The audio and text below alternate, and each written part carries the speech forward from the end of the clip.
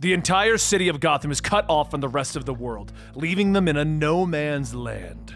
Today we're going to be giving you the full story of No Man's Land right here at Comicstorian, where I create audio dramas of your favorite comic books so that you know which ones you can enjoy and add into your collection. The story of Batman No Man's Land doesn't need that much context, but it does begin with the fall of Gotham. Gotham has been destroyed, and Batman has gone missing in the destruction. Due to this, the city of Gotham has been disconnected from the rest of the United States, and they're left to fend for themselves without Batman, but the rest of the Bat family is running around. This is the complete collection of the Batman No Man's Land storyline that we covered here like 2 years ago. I hope you guys enjoy, and let's get into it.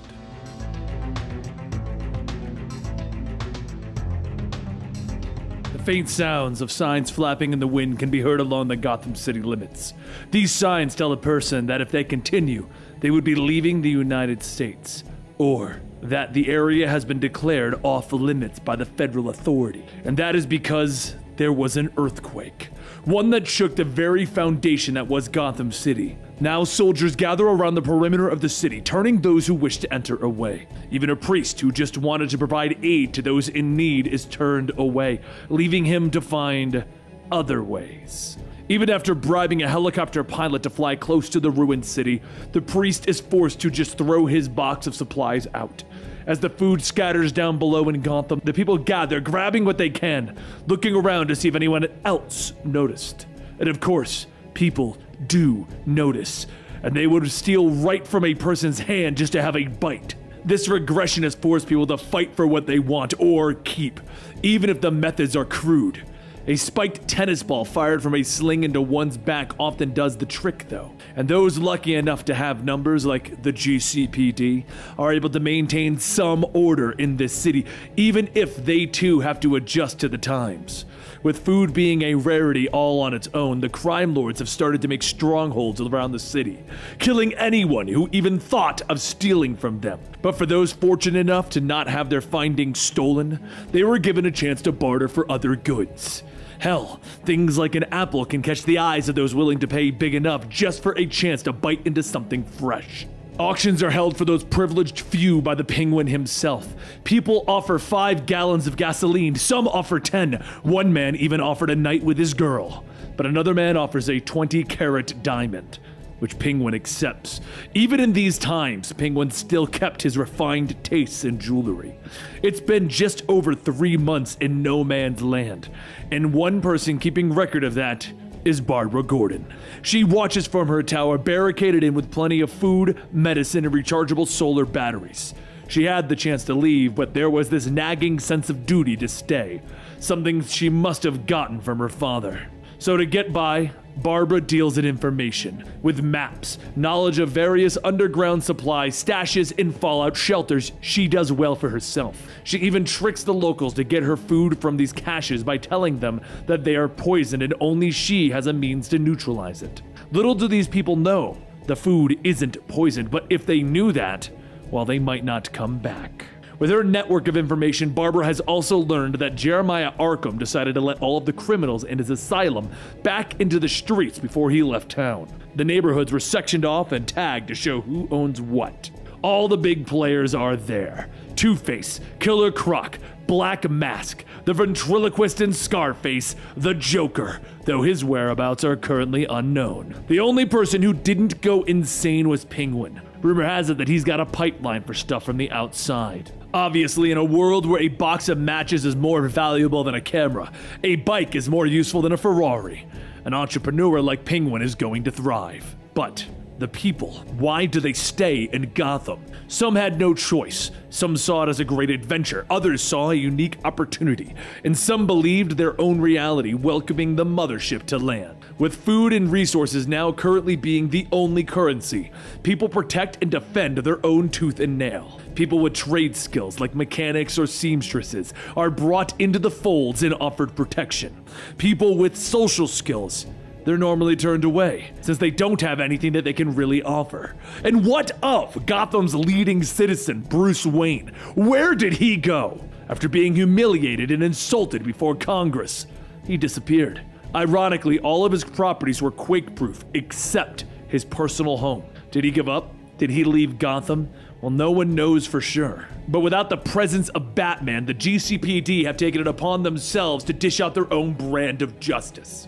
Since there are no jails, the GCPD steps in for those in need, literally taking the clothing off of the backs who try to take what isn't theirs. However, one day, using what little they had, one of the officers made a makeshift bat signal, stating that he was hoping this could give people hope. Jim quickly destroyed the signal though, shouting, "No! We don't need this because he's not coming!"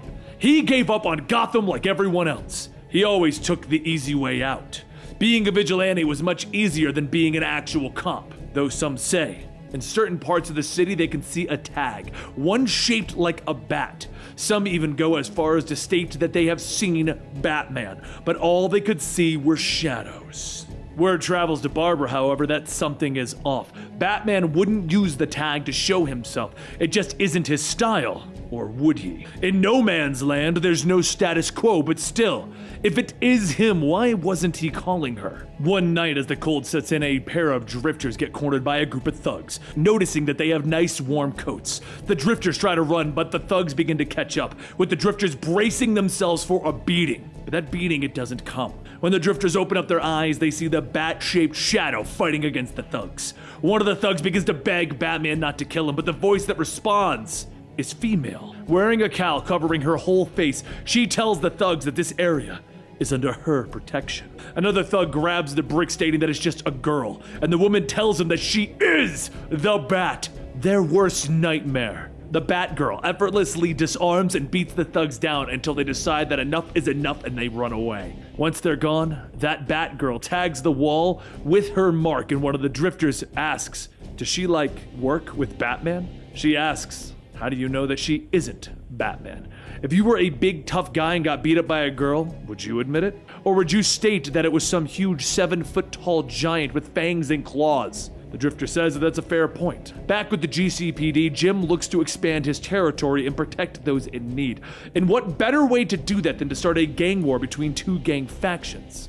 As the night comes, Jim and Bach both head out looking for a demon's tag when they come across a group of people trying to keep warm around a pile of burning books. Jim sighs to himself, stating that once they take back the city, he's gonna make it a punishable offense to burn books. But soon they come across what they're looking for, a demon's tag. Bach begins to cross out the tag and replace it with the Low Boys tag when someone calls out to him. Jim spins around, shining his light on a group of demons, and he tells them, "Look, you don't look like Low Boys, but really, we don't care. The penalty for trashing the demons is death." As the demons' thugs move in, there's 3 gunshots, and a masked man says that he really hopes they don't mind. The man pulls off his mask, revealing himself to be another officer, Petite, and Jim asks, "You been following us all night?" Petite tells him that he couldn't sleep knowing that they might turn up dead, trying to turn the gangs against one another. Was he wrong? Jim doesn't respond, and Petite sits the dead demons along the Low Boys tag, stating, "Now this will incite a war." Petite takes a deep breath and shouts, "Oh, demons, come out and play!" Petite's call echoes throughout the abandoned buildings, reaching the ears of the demons nearby. They run over to where the sound came from, and they find 3 of their brothers dead under a Low Boys tag. As they decide to report back, Petite leans around the corner yelling, "Chick, chick, chick!" The demons quickly rush to the sound, and Jim and the others lead the group right to a group of Low Boys. After quickly ducking away into an alley, the demons begin to yell at the Low Boys that they're going to die. But up from a nearby building, Petite watches, stating, "Congratulations, you guys just started a gang war." A few nights later, a group of thugs sit by a broken bridge when they notice an old man wandering around. The thugs jump out to mug the man, but they decide that they have a better idea. They're just gonna test to see if the waters separating them from the other side really do have minds. So they push that man towards the ledge, stating that if there are minds, they will just have to keep throwing people in until there's none left. As the old man is pushed over the edge, the thugs hear something. They look up, and they see the Batman. Batman quickly disarms one of the thugs, and the other pulls out a knife with Batman throwing him to the ground. He tells Alfred, the old man, to hang on. And as Alfred dangles on a rhubarb sticking out of the concrete, he says, "Yes, a sensible course of action, sir." Batman bashes one of the men with a broken car door and throws a rock at another. He then ducks to avoid the rock as it hits one of the thugs by the ledge, sending him over. He screams as he falls in, and when he hits the water, there's a loud ba-boom as the mine goes off. Batman helps Alfred up, apologizing. I'm sorry I didn't get here any sooner. I need to relearn how to get around. All the broken cornices and rubble and collapsed rooftops are slowing me down. Alfred then says, it's been a while since you've been in action. How does it feel? Did it feel good? Batman tells him, no, it didn't feel good. It felt great. Though Batman is working solo, he does at least make an effort to inform Barbara that he is back, even if he doesn't answer any of her questions. The next day, Jim's war between the demons and the low boys rage on, with Jim bringing in his men to tell them that this is now GCPD territory. They can surrender now, or they can have them thrown out there. With the two gangs already disorganized from their fighting, it doesn't take long for Jim and the GCPD to clean up and take control. It could be said that Jim didn't just do this to expand their territory, but also to take over the area where Barbara was. Once the remaining demons and low boys are rounded up, Jim tells them again that this area is now GCPD territory. They have 1 hour to clear out, and if any of the demons or low boys are found here, the penalty will be death. Petite then says, to just show them that we're not fooling around, he puts one of his guns to the demons and pulls a trigger. The demons slumps to the ground as everyone scatters, and Jim shouts, that was way out of line! We are still police, and that means that we will not resort to death squad tactics. Is that understood? Petite says that he was just taking a little more initiative is all. Now they know the GCPD is prepared to enforce their death penalty. They will run all over town telling everyone that the cops have gone crazy. Maybe this time they won't actually come back. If he thinks he was wrong, look him in the eye and tell him. Jim stares into Petite's eyes, and he says nothing. So Petite walks off telling them, all right, enjoy those sticks. Meanwhile, over at Dooley Square, Batgirl finishes taking out a thug when someone tells her, you have a nice costume. She spins around to see Batman and says she didn't think that he would approve. He hasn't been around and Gotham needed a bat. Batman tells her, my whereabouts and my reasons are my own, but I don't do partners. They've already been sent away because of how dangerous this place is going to be. Batgirl says, well, she plans on continuing to do what she can with or without the costume. She could take it off if he asks. Batman doesn't say anything at first, and then he looks at the bat tag, and he says, that's a good idea. I plan on using it. Batgirl then asks, do you mean that I'm approved? And Batman says, you're not disapproved. For now. The next day, Jim and his men stumble upon a bat tag, and Jim's scout, Ramirez, asks what does it mean. Jim yells that he'll tell them what it means. Nothing! If he really was here, wouldn't he announce himself? Just paint over it. It's not him. It's not his style. But later that night, Batman returns to the area to find that his tag was painted over. And he thinks to himself that he's been gone way too long. There's no respect, no fear. And why should he be surprised? Myths lose their power if they aren't repeated. If they don't see him, they won't talk about him. So Batman sneaks into a Scarface-controlled building, and as the person inside wakes up, Batman says, I'm on your side. Just tell me where Scarface sleeps. The man begins to shout, no! Scarface protects us! You're bad! Get out! Just then, one of Scarface's enforcers kicks in the door, firing a shot, barely missing the Batman. He jumps out the window running, and as the enforcer looks out the window, he doesn't take a second shot. Batman returns to his hideout to try and figure out a way to get close to Scarface. He can't use his high-end tech because it's useless out there. So right now he's going to have to rely on his own brain. Ventriloquist and Scarface have something that the others need, but they aren't taking it from them. Why? Or maybe they can't. That's right. They control the bullets. That's why the enforcer didn't take a second shot. It's because he couldn't. This costume right now is a liability. It's time to compromise. He's gonna take it off until the time is right. The next morning, Batman heads out without the mask into Scarface's territory, and a man points a gun at him asking, what is he doing? Batman tells him that he's looking to trade. He wouldn't waste his one bullet on a man who could just drop the soda, right? The enforcer then asks, how did he know you only had one bullet? Batman tells him, I knew a guy who ran with the ventriloquist of Scarface a while back. He was the cheapest boss around, always grinding him on the split. He's grinding you too, isn't he? The enforcer laughs, stating that he can't complain, but hey, he's got some cigarettes to trade for the soda. But before the trade could happen, the enforcer notices a few people not working and yells at them to get back to work. Batman asks what's the deal with them, and the enforcer explains that they offer to protect the people here, and they work for them finding stuff. Scarface gets first pick, Rhino divvies up the rest. The suckers get nothing fancy, but enough to live on, like dog food. Batman then asks, how do you protect everyone if you only have one bullet? Then the enforcer tells him that Scarface said they needed to conserve their resources, only 8 of them around. Batman thinks to himself, okay, 1 boss, 1 lieutenant, 8 rifles. Now I know the score. He tells the enforcer that he'll trade him the soda for a lighter on 1 condition. Give this message to Scarface. There might be another bottle of soda in it for him. Later, Scarface reads Batman's letter aloud, stating, I have 1,000 rounds of 9mm ammunition for trade. If you're interested, send someone wearing a red armband to the same place. Scarface then looks at the enforcer and asks, who gave you this? And the enforcer says some guy he's never seen before. He knew what he was talking about, though. Wasn't like their usual dummies or fools. Ventriloquist says they should discipline their men. They know that they should be talking to strangers. They can't trust a message like that. Scarface then crumbles up the letter, stating, but we can't ignore it.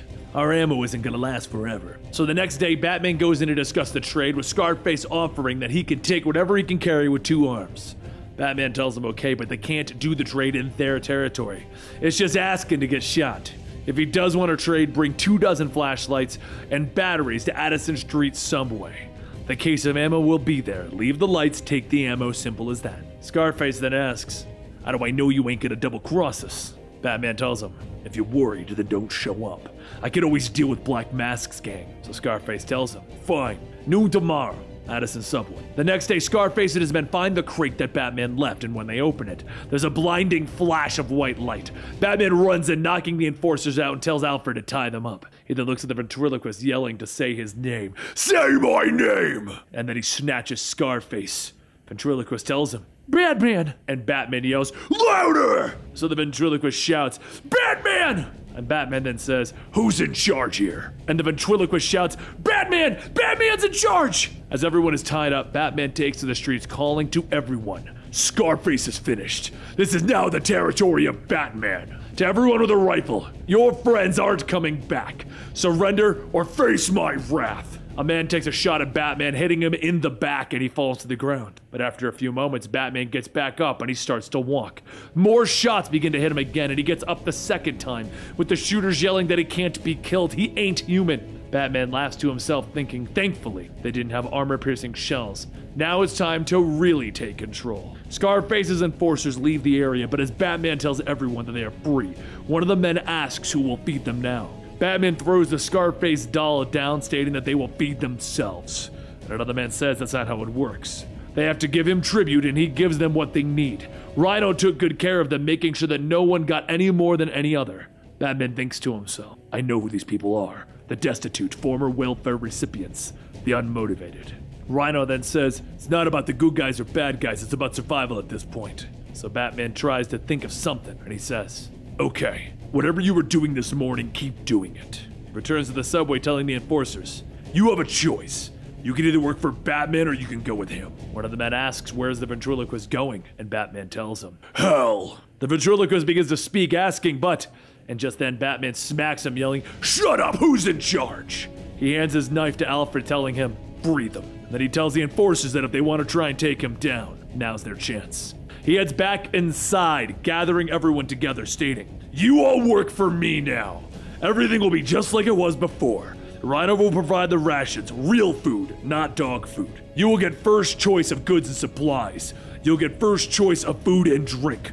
You're never gonna know when I show up, so don't mess up or I'll take you out. As everyone begins to get back to work, Alfred asks, tribute? What are we now, pirates? And Batman tells him no. It's a sign of respect. It's the language of one that cannot succeed unless one is fluent in it.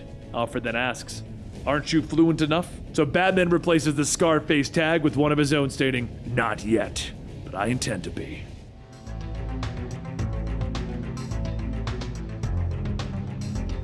For a brief moment, the world is calm, silent. As lightning strikes, it makes the sound as if the universe itself was split into two. As Azrael checks his costume, he's struck from behind by a pair of fists. A man shouts that he is one of them, and Azrael yells, no, I'm the guy who dragged your sorry tails out of the fire. As for my clothing, don't you recognize the new Red Cross uniform? Get a clue. But as Azrael walks off, he thinks to himself that one more punch and he would have been out. The old Azrael would have handled the three of them within seconds. The new version? Let's just hope that there isn't a pack of angry Cub Scouts up ahead. The costume he wore before he made Azrael. But now it went up in smoke along with Lad's home. The new suit is, well, he's just regular old Jean-Paul Valley, dressed for Halloween. However, there are more pressing matters to focus on. Lad has information about Nick Scratch, and now that Lad is gone, Azrael follows the tracks to an old church nearby, and he notices muddy footprints walking throughout the halls. The footprints lead to a dusty organ, and they just stop. Azrael looks around the seams of the organ, and he begins to pull on it, revealing a hidden pathway behind. As he shines his light, a man lunges forward to the pipe, knocking the flashlight out of his hand. He shouts that he won't get him, but Azrael tells him that he does not plan to harm the man he spoke with earlier about Scratch. His name is Azrael. After calming Lad down, he explains that yes, he does know something. Nick Scratch had an uncle who owned a fishing lodge at Dixon Lake near Bloodhaven. It is possible that Nick himself went there to hide out. Not many people know of the lodge's existence. With that newfound knowledge, Azrael sets out for Dixon Lake. And just like before, the storm is fierce. But even as the rain hits his face with the force of a slap, he presses on. Just then the lightning strikes with a sound that can shatter the night.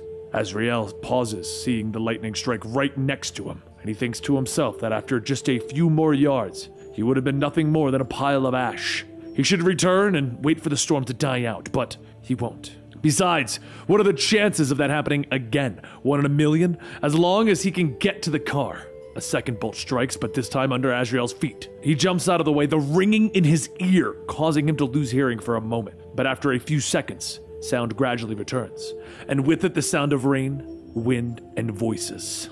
3 men walk up, all branding pitchforks, stating that they know who he is. Scratch must want them to kill him. Azrael stands up asking, why? Why do you follow Scratch? And the men tell their stories. One pumped gas, which was boring. The second was an accountant, which was banal. The third was a lawyer, which was both boring and banal. Scratch gave them purpose, guidance, made them special. Azrael listens, knowing that Scratch has relieved them of their actions and thoughts, ultimately taking away their humanity. He was like them once. The world was a simpler place.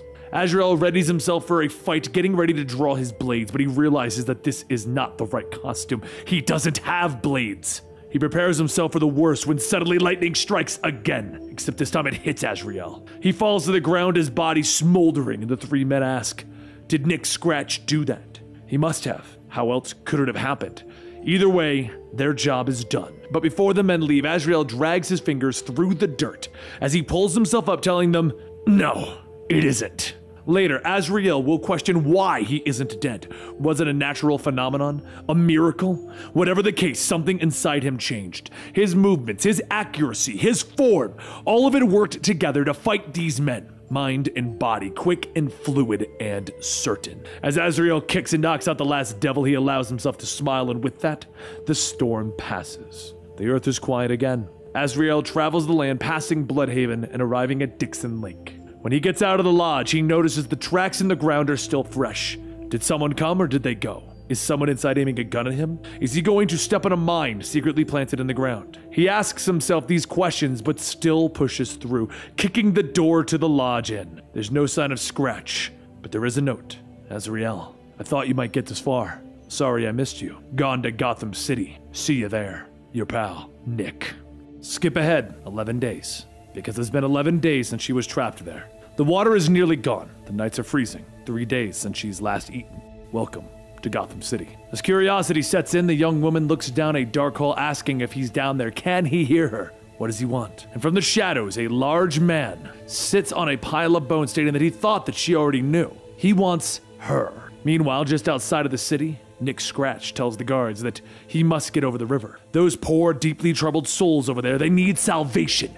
They need a message that only he can bring them. The guards are hesitant at first, claiming that they have their orders to not let anyone over. But the more that Nick speaks, the more the guards accept. While Nick convinces the guards to grant him passage on the other side of the dock, Azrael watches. He can't hear what they're saying, but he knows that they're planning to ferry Nick across. But before Azrael could act, the older woman by the name of Miss Friedang appears, stating that he has a funny costume. But if he could, she must get over to Gotham. Her daughter is trapped over there, but before she lost contact, her daughter said that she was in terrible danger. She's sorry to ask a thing, but Azrael reluctantly agrees to help, but now instead of just getting himself over, he must find a way to get Mrs. Friedang over. He lights a torch, throwing it into an old truck, and he pushes the flaming truck into the docks. As the guards begin to put the fire out, Azrael takes Mrs. Freedang and jumps onto the boat that was prepared for Nick.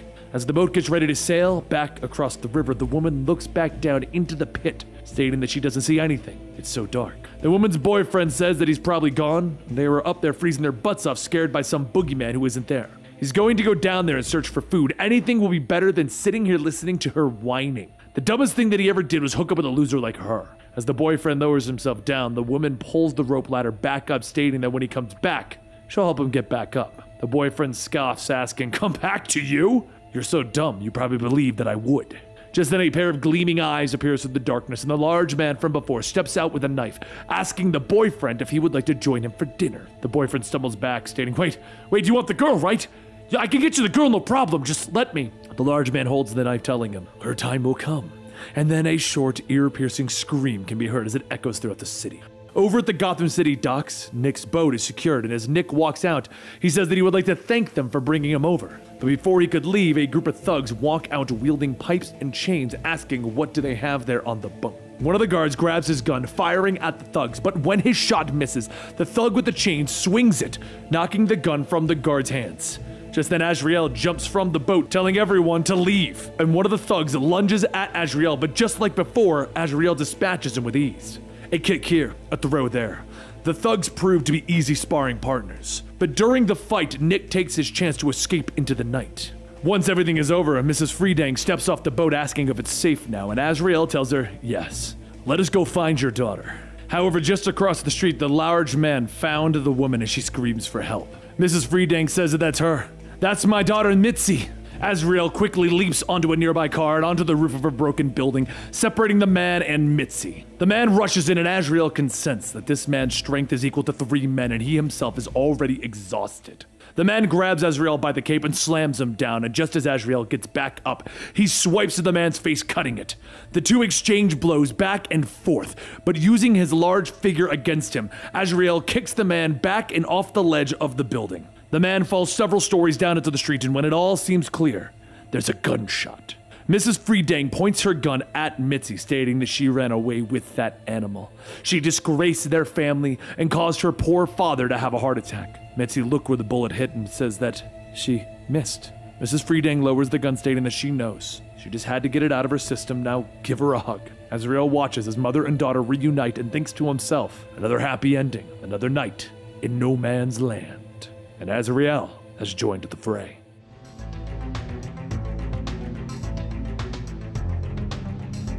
As the roaring fire cackles over the voices of those throwing books into the pit, one man from afar watches in the shadows. Barbarian thinks to himself, he's never known a cold so bitter that it must be staved off with books. Scarecrow quietly watches as more books are collected and then notices one of them put aside.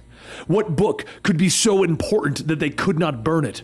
Ah, of course, the Bible. It is time to enact the plan. The next morning, outside of the broken down church, Jonah tells Father Chris that he's almost done setting up the sign. However, they're going to need a tag, something to show the people of this block that it is protected.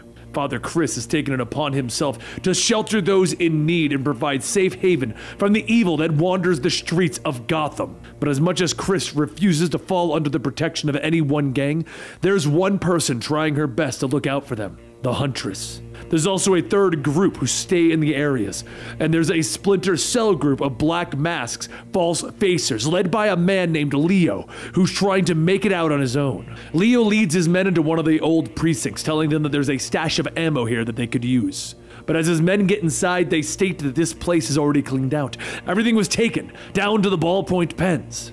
Leo laughs, walking into the morgue, telling them that this is it. Welcome to Ammo Central. He pulls out one of the decomposing bodies, pulling out the bullets used to kill them, stating that they just have to reforge these and score some gunpowder. However, as Leo digs through one of the bodies, Mikey says that he's not so sure about this. This ain't right. As Mikey stumbles out of the room, he falls through a glass door before a pair of boots. He gets up asking, "Who?" And just as if he's answering, Batman punches him in the face. Batman slams his head into the ground asking, "Why are you here?" And Mikey tells him because they're grave robbing for bullets. He didn't want to, but things are just so bad out there. There's gotta be some way to set things right. There's gotta be hope for someone like him, right? Right? So Batman brings him to the one place that would accept a Black Mask outcast, Father Chris. Huntress makes her rounds for the night and sees Mikey sitting off to the side and asks herself, "Isn't that?" But Batman appears behind her. "Yes, a former Black Masker. Mikey is to not be touched. Not yet." Huntress goes in to check how things are, and just as she begins to speak with Father Chris, she notices one other person that has been accepted. Scarecrow. Without another word, she runs over, knocking Scarecrow to the ground, shouting that she doesn't know what he's up to, but she will not allow this. Father Chris hurries over to break the fight, stating that she must control herself. He understands that this man once did bad things. Huntress yells, "He killed people!" And Father Chris says that this is a place of sanctuary. Gotham is no longer black and white, if indeed it ever was. Huntress then says that that monster is a threat to everything that they're doing here. She confesses that her own morality has at times been questionable, but she knows the difference between the good guys and the bad guys. As Scarecrow picks himself up, he asks, "Are you really sure about that?" However, Huntress isn't wrong. There are things that Scarecrow is planning, but what remains unseen. After collecting a dozen of rabies-infected rats, Scarecrow releases them into the church's food storage.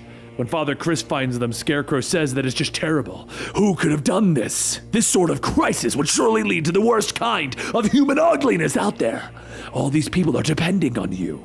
But there is somewhere that you could go to get more supplies. No. A man in your position must always put morality before even survival. Father Chris asks him, what does he mean? Does he know of a place where they can get food to survive Gotham being separated? With no supplies coming into the city, they're running low. Later that night, Penguin looks out the window watching the GCPD mark their territory. And he says that he understands that they need food, while he provides a safe place for his arsenal. Rifles, guns, gunpowder, etc. This really is the greatest supply of weaponry that Gotham has to offer. He has two advantages to make him the perfect concealer. In addition to having an unused fallout shelter underneath the cathedral, Batman trusts him and would never think to search the territory. Father Chris prays out loud, trying to find the strength to walk away, but Penguin tells him that he understands his predicament, and he will make it easier for him. The church does not have a choice in this. Either he takes the weapons willingly, hiding them in the basement away from Batman's prying eyes, or he will simply shoot him and hide them there anyway. Consider the food and medicine a gift of charity. Meanwhile, in another part of town, Leo brings his men to a building said to have housed all of Penguin's surplus goods. But as the men begin to search the dilapidated buildings, one of the men gets punched through a wall. Leo asks what the hell was that, and the man says that this place must be haunted. The exit slams shut, and Batman tells them, not haunted, infested. All the men begin to run towards the exit, trying to pry the door open, but just then an arrow shoots up from underneath the ground and is pulled back down. The second the floor gives way, everyone crashes into the basement, with Batgirl stating, yeah, this place is infested by bats. But just as she finishes, explosions go off and Batgirl throws a batarang out of the window to allow the Facers to escape. Once the last of them pushes out, Batgirl fires her grappling hoop into the ceiling where Batman can grab it and pull her up. Batgirl sighs, stating that she's sorry that she let them go. But at least they didn't get any of Penguin's ammo. Batman tells her that there wasn't any ammo for them to get. It was arson and no one would be insane enough to burn supplies. Batgirl then asks what about the false Facer at the Ark Refugee Center. She heard that he brought him there. Is that safe? Batman tells her, so long as my former friends stay away from him, yes, I'd like to think so. But at this time, Scarecrow is convincing Mikey to do the exact opposite. He tells Mikey that Father Chris has received those weapons. They're going to need protection. Protection from, say, your old Splinter group. Mikey then asks, why would Father Chris not ask him himself? As Scarecrow tells him, because the father is a proud man. It's just, he didn't want the protection of the GCPD. It would make people here too nervous that things might be run like a police state. Father Chris never intended us to be defenseless. He was just too nervous to ask. As Mikey grabs the supplies and he runs over to Leo's hideout, he tells him that he's got that gunpowder that they were looking for. That's not all. The refugee center wants to hire them as protectors. Wait, is something wrong? Leo reaches down into the crate, pulling out a gun, pulls back the hammer, and he fires. Huntress hears the gunshot echo throughout the streets and rushes to where the sound came from. It's there that she finds Mikey on the ground holding his stomach, begging for help, next to a note that says traitor. While Huntress tries to make sense of all of this, Scarecrow watches from the shadows. Huntress rushes back to Batman, who's been sitting there with his arms folded, telling him that Mikey's been shot. Batman says that there's somewhere that she can take him, But Huntress stops him, yelling she can't leave now. What does he want to hear? That she can't do this without his help? That she's not strong enough, fast enough? She's tired of begging. She isn't here to ask for a scrap. She's asking him to save someone. She has come a long way for him, and she has worked hard to be worthy. Maybe harder than he knows, but right now she's going to need him to trust her to watch over this place. Batman takes Huntress's hand off his cape, telling her, bring him back out. While Batman takes Mikey to Leslie Tompkins' makeshift hospital, back at the church, Scarecrow tells everyone that Mikey is dead. Surely you all know in your hearts by now. What makes you think that your lives won't end the same way? But while he goes around spreading concern, Huntress tells Father Chris that it is naive to let him stay. Father Chris tells her that she's naive to think that he'd turn away someone in need of help. Besides, without his fear-inducing chemicals, Scarecrow is just a man. He's no more dangerous than anyone else in this town. Huntress says that she prays that he will never learn how wrong he is about that. And over in the hospital, Leslie comes out of the operating room with Batman asking, how is he? She pulls off her gloves, stating critical. But he at least has a chance now. And how have you been? I haven't seen you since, well, the fall of Gotham. Batman doesn't directly respond, but he says that he needs to get back out there. He needs to find out who shot Mikey. Leslie pulls Batman's mask off. Bruce. And Batman says, why did you stay? She sits down, stating that she asked his father 30 years ago the same question. Thomas just looked at her with those sad, serious eyes and said, there's still work to be done. Dr. Wayne had no intentions of packing up his bags and leaving. She loved his father and a part of her stayed with him, but what about him? What made you stay, Bruce? Batman pauses for a moment, and as he leaves, he says, part of me stayed, just for you. Later at the Penguin's chambers, Penguin sips his tea, stating, kill him. Batman tells him, the boy almost died tonight because of the guns you put on the street. Before he passed out, he said that there were more elsewhere. Where are they, Penguin? Penguin asks, what are you going to do, arrest me? If that's what you think, you're mistaken. As Penguin's men get ready to attack, Batman sprays his spray paint can to blind the guards before knocking them out. He then reaches into his belt, pulling out a small device, and he sets it up, stating, this miniature electromagnetic pulse will destroy all of the generators that you've been hoarding, permanently. He sets the timer for 15 seconds, with Penguin shouting, there are no guns! Batman starts to count, 6, 5, 4. Penguin shouts, curse you! They're inside the refugee center! Batman grits his teeth. You psychopath! And he jumps out the window, leaving the device behind. Penguin rushes over, asking, how do I turn this? But as he looks at it, he realizes the device is just a clock. He smashes it, yelling to his guards that he wants those guns back. Back at the church, Scarecrow comes up with a plan, but for it to work, he's going to need to pull a few strings, and the first step of that is leaving a letter to the Huntress. Later inside of the Gotham Museum, Leo and his crew scavenge through the building looking for supplies when Scarecrow appears before them. He tells them that if they want more guns, the people of the church aren't going to stop you if you tried taking them. But back over at the church, a small child brings Huntress the letter. She reads it, shouting, what the hell is going on here? She heads down into the fallout shelter, and when she returns, she dumps the box of guns that Penguin gave to Father Chris. A short while later, Scarecrow returns asking, well, what do we have here? Father Chris yells, I had no choice. You must believe me. But just then, Huntress tells everyone to get down, they have trouble. Outside, Leo and his men position themselves, and Leo calls out that all they want is the rest of the weapons. Let them inside and no one will get hurt. Huntress yells back that they have no intentions of giving them anything. If they set one foot inside of her, she swears that they won't come out alive. Father Chris runs out shouting, wait! Don't provoke them. And Huntress spins back, telling him, you don't get to call the shots anymore, Father. Just then as she says that, Scarecrow yells, oh God, they'll kill us all if we don't do anything. What do we do? Oh wait, we have the same weapons as the bad men outside. Find the courage to use them. We must defend ourselves. Huntress tries to calm the unruly crowd, but Father Chris takes down the barricade, stating that he started this, and he will be the one to end this. As Father Chris walks outside, the refugees grab whatever guns they can and they point it out the window, while the Scarecrow sits back smiling. A gun goes off, and as Father Chris checks himself, he notices that he's not bleeding. Everyone starts to look around, and one of Leo's men groans as he slides down the side of a car that they were positioned on. Just then the sound of more guns being fired can be heard, and Leo and his men are gunned down. Around the corner, a group of well-dressed men step out, stating, we represent the Penguin, and he wants his guns back.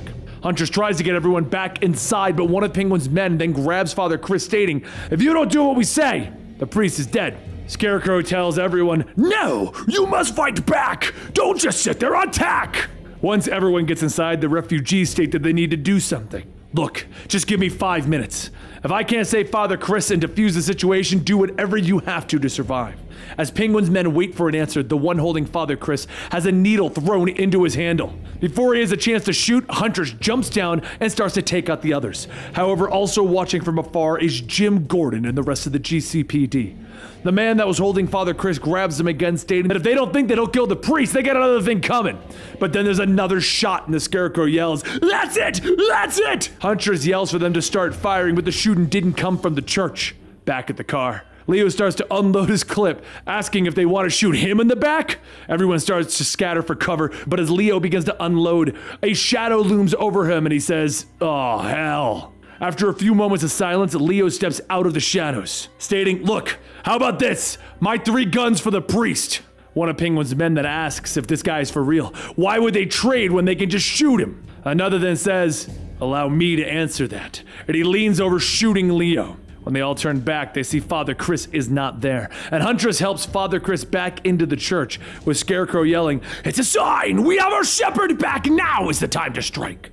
Just then there's a creak and everyone turns back asking who's there. Leo yells, "Whoa, whoa, whoa, whoa, settle down, I'm not armed. He said there was shelter here." Huntress stops him. Wait, if he's here, then who's out there?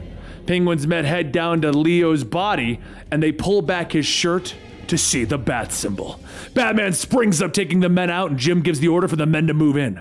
As Jim looks over the ledge, he sees Batman knocking out the last of Penguin's men, stating, "You can take this message back to the Penguin. Tell him that this block is off limits, permanently." He throws a smoke bomb covering the entire area, and Petite asks, should they go after him? Jim tells him no. For better or for worse, the refugees have someone watching over them, and though he doesn't fully trust their savior anymore, he can trust the integrity of their leader. Back inside of the church, Leo says that it was all Scarecrow's fault. He was the one who told him and his men to show up. Scarecrow tries to deny it, stating that this is the man that killed Mikey, but the refugees grab Scarecrow and they bring him down. The father tells Huntress that they need to stop the mob, they're going to kill him, and Huntress says that there's nothing that she could do even if she wanted. Revenge is human nature. Father says that it's also human nature to bend the force of a superior will. Please, he knows that she can help, I believe in you. Huntress takes a deep breath, stepping between everyone shouting, and she says, "Enough! This is what he wants. If you kill him, you'll make him a martyr. Mikey isn't dead, but he's recovering. There's a great power in fear. It can be used to fuel hatred and viciousness, yes, but it can also remind you of how much you're loved. Look at the Scarecrow. He's a small man who's afraid. Let us thank him for reminding us how much we still have to lose." All the refugees begin to thank Scarecrow, and they tell him that he will be forgiven in the eyes of God. Once things settle down, Father Chris tells everyone that he will do the thing that he should have done in the first place. They throw the weapons into the ocean so that the weapons may never kill anyone. Meanwhile, elsewhere, Batgirl asks if she can take this thing off. After a few moments of silence, she says that she will take that as consent. As she takes off the blindfold, she looks around and asks, where are they? The cave? Wait, this is a basement. This isn't your main headquarters, is it? Batman tells her, no, it's a cave. And Batgirl asks, what, you got more than one? Batman tells her, these days, you have to be flexible. The basement that they're standing in is the basement of the still standing Arkham Asylum.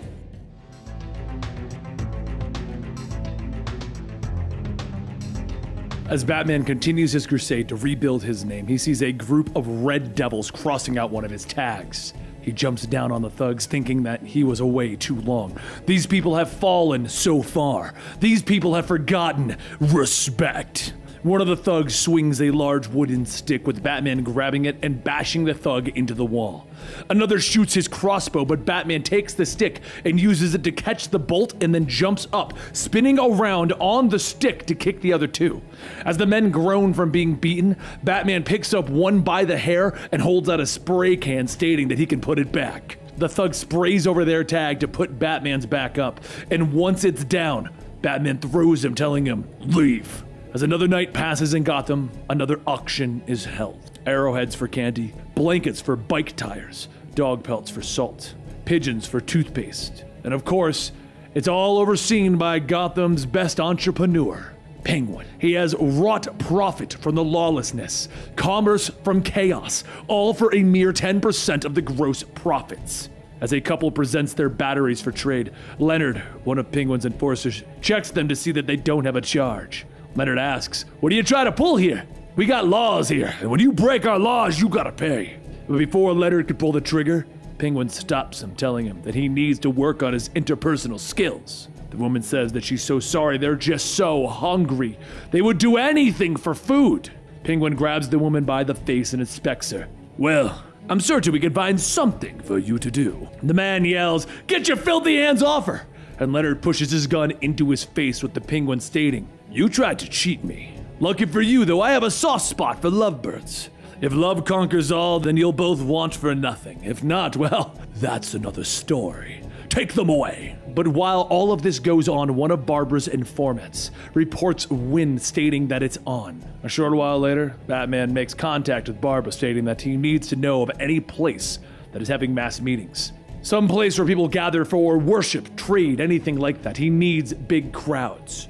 Barbara says, "Oh, you want an audience? Well, funny you should ask. There's one place that I can think of." Back inside of the theater, Penguin gathers everyone around, telling them that he would like to welcome them to the new Iceberg Lounge. Tonight, for your gaming and gambling pleasures, these destitute souls have volunteered to risk it all and put their very lives on the line to win a cornucopia of consumables.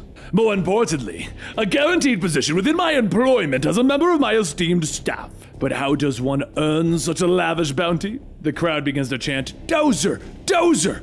And Penguin says, "Yes, indeed! You must best the fan favorite, rough, tough, buff, and hairy, Dozer."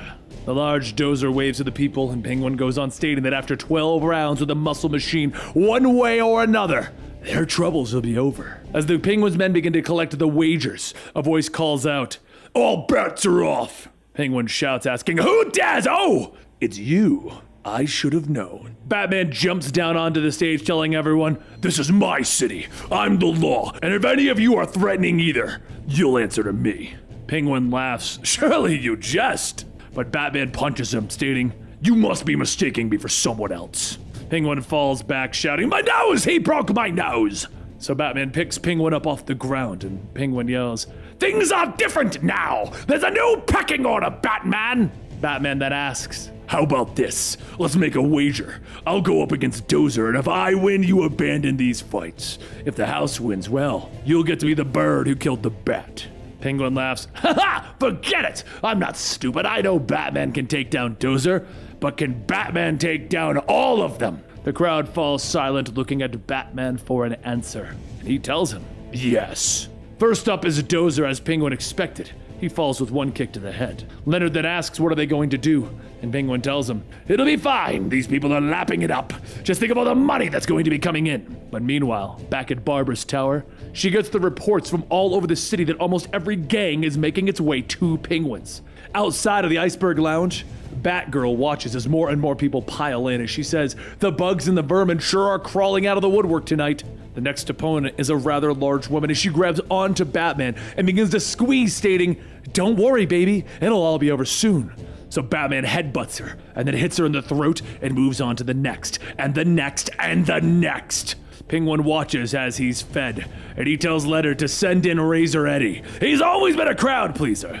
But just like that, Razor Eddie is taken down. Leonard says they have a situation. After checking all the figures, everyone is pouring in bets. The problem is, everyone is betting on the Bat, and if he does win, we won't have enough money to pay off all the people. Penguin jumps from his chair, shouting, "What?" He hurries down to the stage, yelling, "That's enough! I'm calling an end to this charade. I'm sorry to say, but Gotham's so-called Dark Knight is nothing but a rotten cheat. As regular customers know, these bouts are death matches. Has Batman killed a single person? No! He has cheated all of you out of your entertainment. Therefore, it pains me to say, but I declare this contest void. All bets are off, except for the house percentage, of course." The crowds begin to draw their weapons, asking, "Is this guy joking? Because if he isn't, he's a dead bird." Penguin stumbles backwards, bumping into Batman. And Batman tells him, "Looks like it's just you and me. And them." Penguin asks, "You planned this, didn't you? What do you want?" Batman says, "I want information. Whoever or whatever passes through, I need to know. It's business as usual, except we both know who's really in charge." Penguin grits his teeth. "Fine, damn you!" One of the men in the crowd tells Batman not to get in their way, and Batman says, "You'll all get your goods back, but that's all. No one touches Penguin." The man asks, "Or what? Are you going to get rid of us all?" Batman smiles. After a few moments, the crowds begin to leave, stating that he ain't worth it. He's nothing but a sad man now. Penguin shouts to everyone that they'll be back.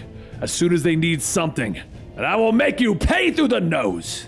Outside, everyone begins running out, and Batgirl says, "Oh no, I don't like the looks of this." Oh! Batman jumps down asking, "What's not to like?"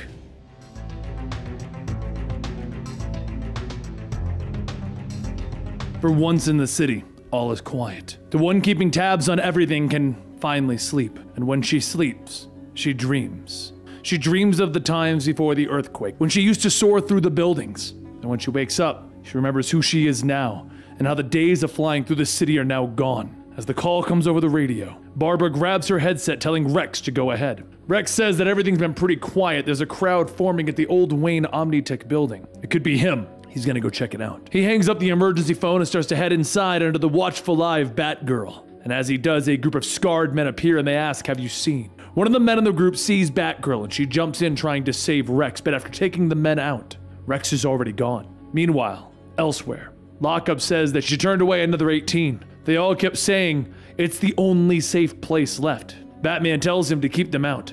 Perps come in, no one else. Understand that. If I find out that even one life, no matter whose, is taken, then your life is worth nothing. Lockup laughs, stepping away from his post, stating, "Sure, we'll do it your way, but just so you know, it ain't gonna last." Later, down below Arkham, Batman returns and sees Batgirl and tells her to rest. Batgirl fixes her mask, stating it's not fatigue, it's frustration. She was too slow. Batman says that she needs to be faster next time. She then asks, where do they go? All the ones they take down, what happens to them? Batman looks away and says that she doesn't want to know.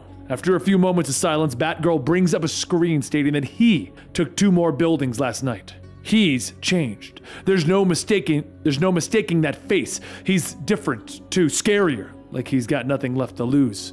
He's got the muscle and it looks like he's moving south. That'll put him against Gordon's Blue Boys. Batman says that he's moving in on the tower. It's the last thing that represents Wayne. He will take it or destroy it. See that that never happens. Keep the tower safe. Do not be seen. Batgirl then says that she can do one or the other, not both. Batman leaves telling her, then you're not worthy of the mantle. Of course, you could prove me wrong. Later at an unknown location, Rex hangs upside down and a man asks where did he come from. Rex says, bite me, you freak show. The man grabs a steel poker from the fire and tells him that they will break his facade. Like them, he'll be revealed true. And like them, he will understand. Remove the blindfold. Rex sees the scowling poker inching closer to his face and he screams out, no! No! Gah! The man says, do you see it now? Rex tells him that they can rot in hell. And the man continues, then we shall continue. A short while later, a bell rings, loud enough that everyone on the surrounding blocks can hear. From one of those buildings, a scarred men appear, and Barbara looks out the window and she sees Rex's body thrown outside. He begs for help, and one of Jim's patrol women runs out to drag him to cover. Barbara grabs her rifle to keep watch, but before the patrol woman could grab her flare gun, she's shot.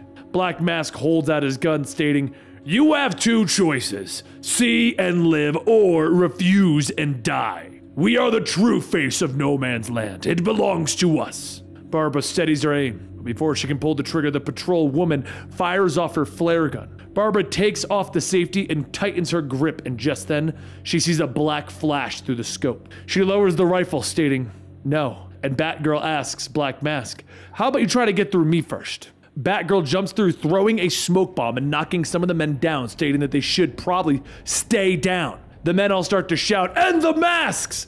And Black Mask goes for his gun. Batgirl snaps his arm, telling him, talk less, fight more. As Rex and the patrol woman watch, Rex says that it's him. And the patrol woman says that no, it's not, it's her. As Batgirl finishes, she picks up Black Mask and his gun, stating that she told them not to get back up. However, she pauses for a moment and looks back. And as Barbara takes aim right at Batgirl, she lowers her rifle, asking, how could he do this to her? Once things settle down, Rex helps the patrol woman up while Jim and his men move into the cover area. After that, Jim rushes to the tower where Barbara is inside writing down information about this new Batgirl. He kicks in the door asking if everything is okay. She says yeah, he ran after the flare went up. Later, Batman returns and he looks as Black Mask is laying in a pool of his own blood, asking, little excessive. Batgirl says that the mob had to see him utterly defeated. She didn't have a choice. Would he have done any less? Batman simply tells her, no. As he gets closer, Black Mask tells Batman to remove the mask, but Batman tells him he can't. The mask is a part of me. Batman picks Black Mask up and throws him over his shoulder and tells Batgirl, "I'll take it from here." Later, at Blackgate, Lockup yells for the people to clear out, "Only criminals in here." One of the men down below yells, "Come on! If only criminals get in, then I'll become one!" The man starts to punch another man outside, and Lockup tells Beast to take care of it. KG Beast aims his rifle, shooting the man in the arm and the leg, and Lockup says, "There, now you can come in. Anyone else? Didn't think so." The Beast leaves to bring the man in, and Batman says that he'd better recover. Lockup tells him that they will give him the state's best. That another one to lock up? Batman throws Black Mask to the ground, telling them, "Yeah, keep him out of the general population. If he gets near any other prisoners, he might have himself a riot." Lockup picks him up, stating that D-Block is still stable. They'll use it for solitary. But as Lockup leaves, Batman doesn't look back, and he tells Batgirl, "You will never follow me again. You will do as I say when I say, otherwise you're out." As the night comes, Barbara sits by her window with her old bat signal, stating that she knows he's out there. She knows he sees this. As the battery dies out, Batman appears. Barbara asks, "Did you not think I would find out that someone is out there being me? How dare you?" Batman says, "You know it's not that simple." And Barbara shouts, asking him, "No, I don't know. All I know is that some other woman is being me. Some other woman with legs and my identity." Batman tells her, "Our options are limited. She was already there when I returned." Barbara asks, "Who is she?" And Batman says, "You know I can't." Barbara scoffs, "I can find out. You know I can. How could you do this to me?" She looks away, with Batman lifting her chin, stating, "No pain I've ever caused you was my choice. I never wanted to hurt you. I just need you to trust me." Barbara sighs, telling him, "I always trusted you. You knew I always would." Later, at Blackgate, a voice calls out to wake up, and Black Mask asks, "What?" The voice yells, "That won't do. Stand up straight before the court. Read the charges." Another person says, "Your Honor, this man has full accounts of inciting a riot and, of course, attempted murder." The judge says, "Let's hear his plea." Black Mask says that he doesn't understand, and the judge yells, "Guilty! Stupidity equals guilt in this court. Sentenced to the maximum, to be carried out immediately." Black Mask is grabbed and then left for dead, and a voice asks, "Next docket, Your Honor?" The judge says that we may proceed to Tallyman. Meanwhile, in another part of Gotham, Renee Montoya has been working non-stop since the quake hit the city. Things at this point, well, they weren't so bad, if you could even call it that.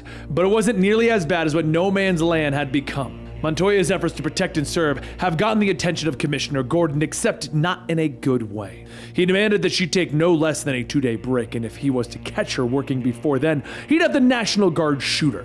Hopefully, he meant that as a joke, but with how things were, there's no way to know for sure.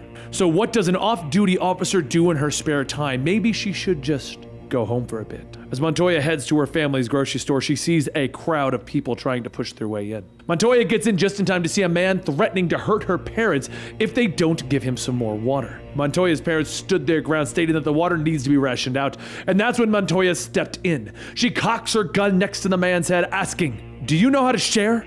It's best that you just take what you have and leave the store." Now, Montoya's gun isn't loaded since everything that happened. Ammo has actually become scarce, but this man did not know that. Everyone in the store cheers and claps for her, and they soon get their rations and they move on. Montoya tells her parents that she'll go out and find him, and that night she does. She finds her brother with a group of what look to be looters. However, there's one man's voice in the group that she recognizes. Without a second thought, she jumps out from cover, telling everyone to freeze and keep their hands where she can see them.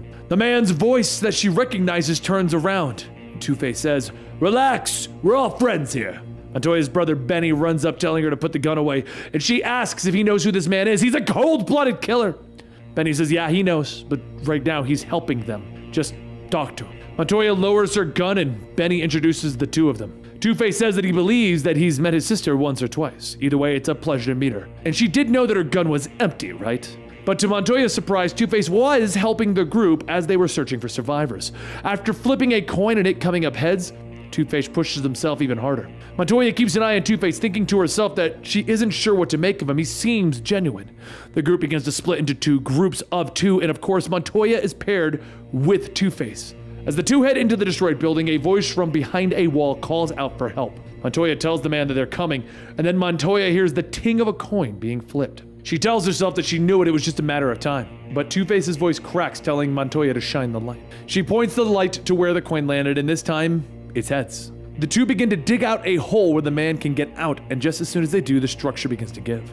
Montoya shouts to Two-Face to get out, and as the rock and the debris fall, Montoya is trapped beneath it. Two-Face pauses for a moment, and then he flips a coin. The next morning, Montoya wakes up, and she sees herself back home after being rescued by Two-Face. Guess the coin came up heads again. Once Montoya gets dressed, she gets ready to set back out when her father stops her.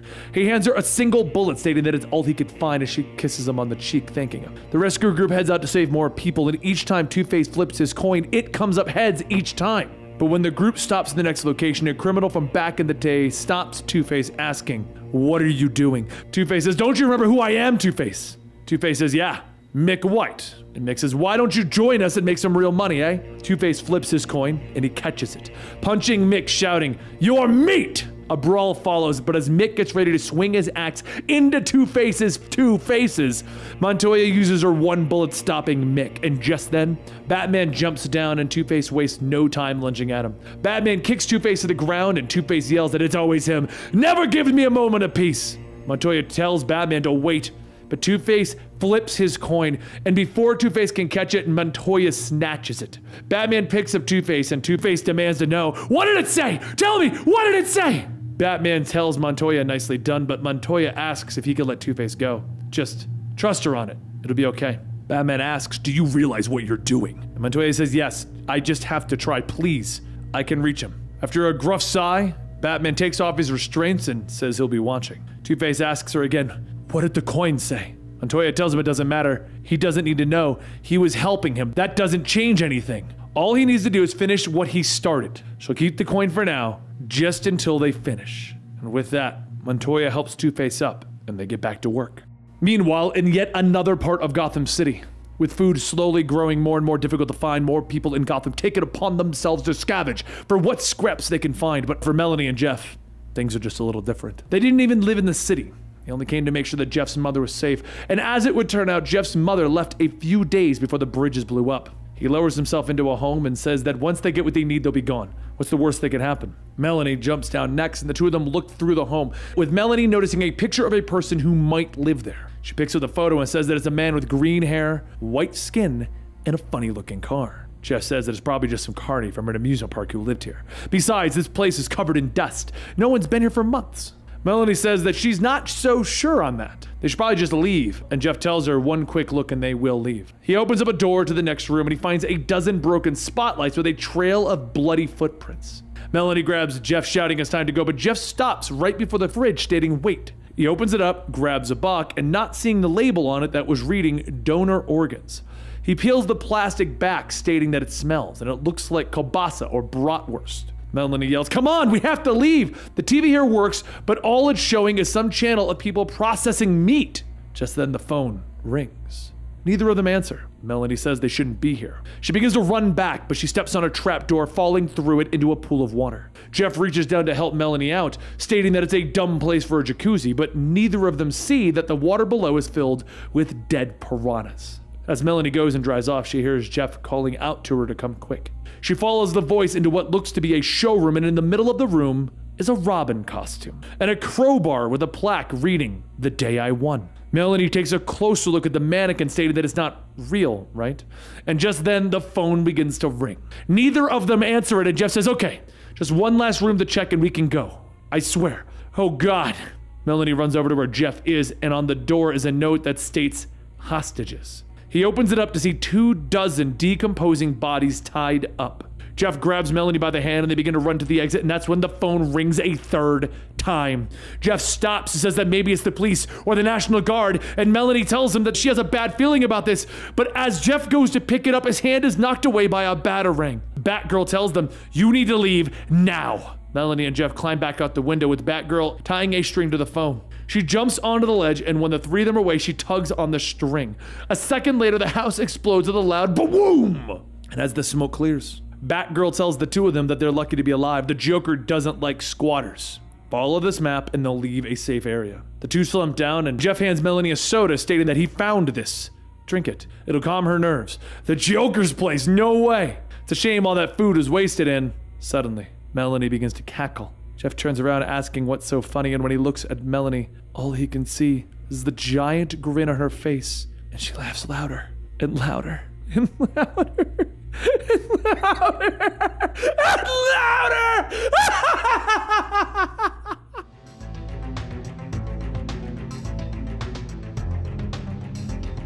As the world crumbles around him, Harold thinks of his mother when the earthquakes began. Her cold, icy voice rising into a scream, telling him to get out of her sight. Get out! Those are the last words to him before Gotham fell. He doesn't know what happened, just that it was bad. He pulls himself out of the rubble, seeing Batman's things broken, and then he finds his tool belt, which is good. He has a lot of work to do, and when he works, he's happy. He begins to work on the Batmobile, and Alfred tells him not to even bother. Even though Harold can't speak, Alfred understands him, but it is broken. Harold is the individual in this timeline that has been helping Batman with his tools and keeping things up and running. So Alfred sighs, stating that he knows, but there are more important matters that concerns him and Harold. More important than fixing things? Harold thought to himself. But then, what should he do? Alfred tells him, please just go away until he calls him. So Harold's mother's voice rings out in his mind and Harold leaves. He has not seen daylight since Batman brought him into the cave, but that was of his own choice. He hardly notices the strange feeling of the breeze hitting his face because it feels like he's leaving the only home that he's ever known. With nothing else to do, Harold takes his tools and he walks. There's nothing else to do. Batman's not here anymore. But that's when Harold sees it. A city. A whole city. Broken. Needing to be fixed.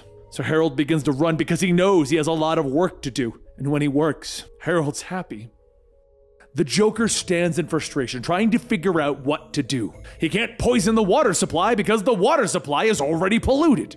He can't foul the air because the air is already soot soup. He can't terrorize the citizens because the citizens are already scared out of their gourds. Their city has fallen. And on top of that, he's lonely. Ever since he left Arkham Asylum, he's been waiting for him, like a puppy waiting for its master.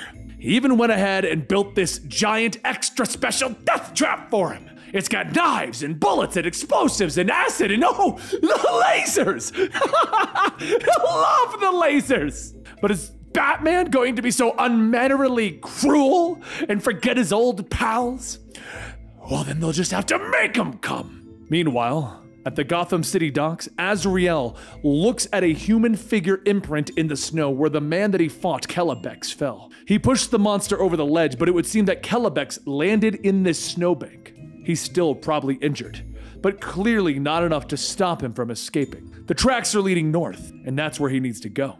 As Azrael studies the area, Batman asks, "Did you lose something?" Azrael explains the situation with Kellebex, but Azrael is on his own mission. So Batman tells him first, before locating Kellebex, "You have to find the Joker.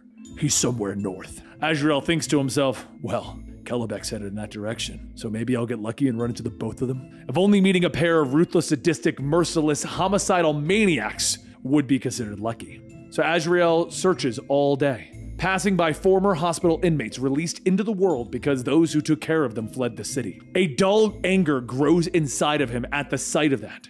There should have been a better job done of getting these people out, or the caretakers didn't care. As Azrael passes through the alleyway, a woman stops him asking, "Are you Batman?" Azrael tells her, "No, I'm one of his helpers. Why?" The woman tells him, "Well, there was a clown a little while ago.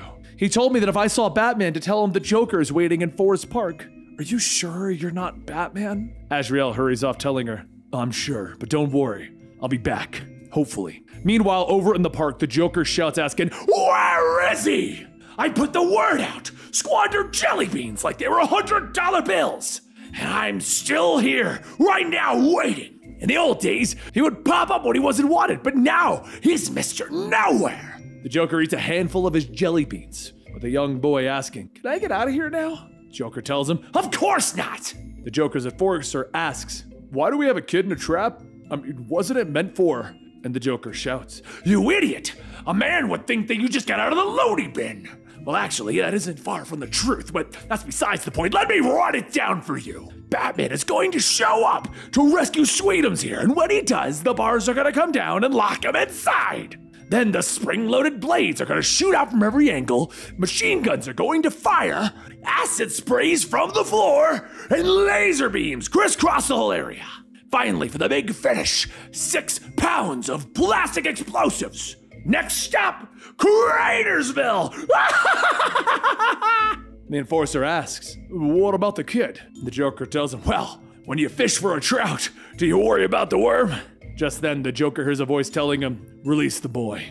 Joker spins back yelling, he hasn't stood me up yet!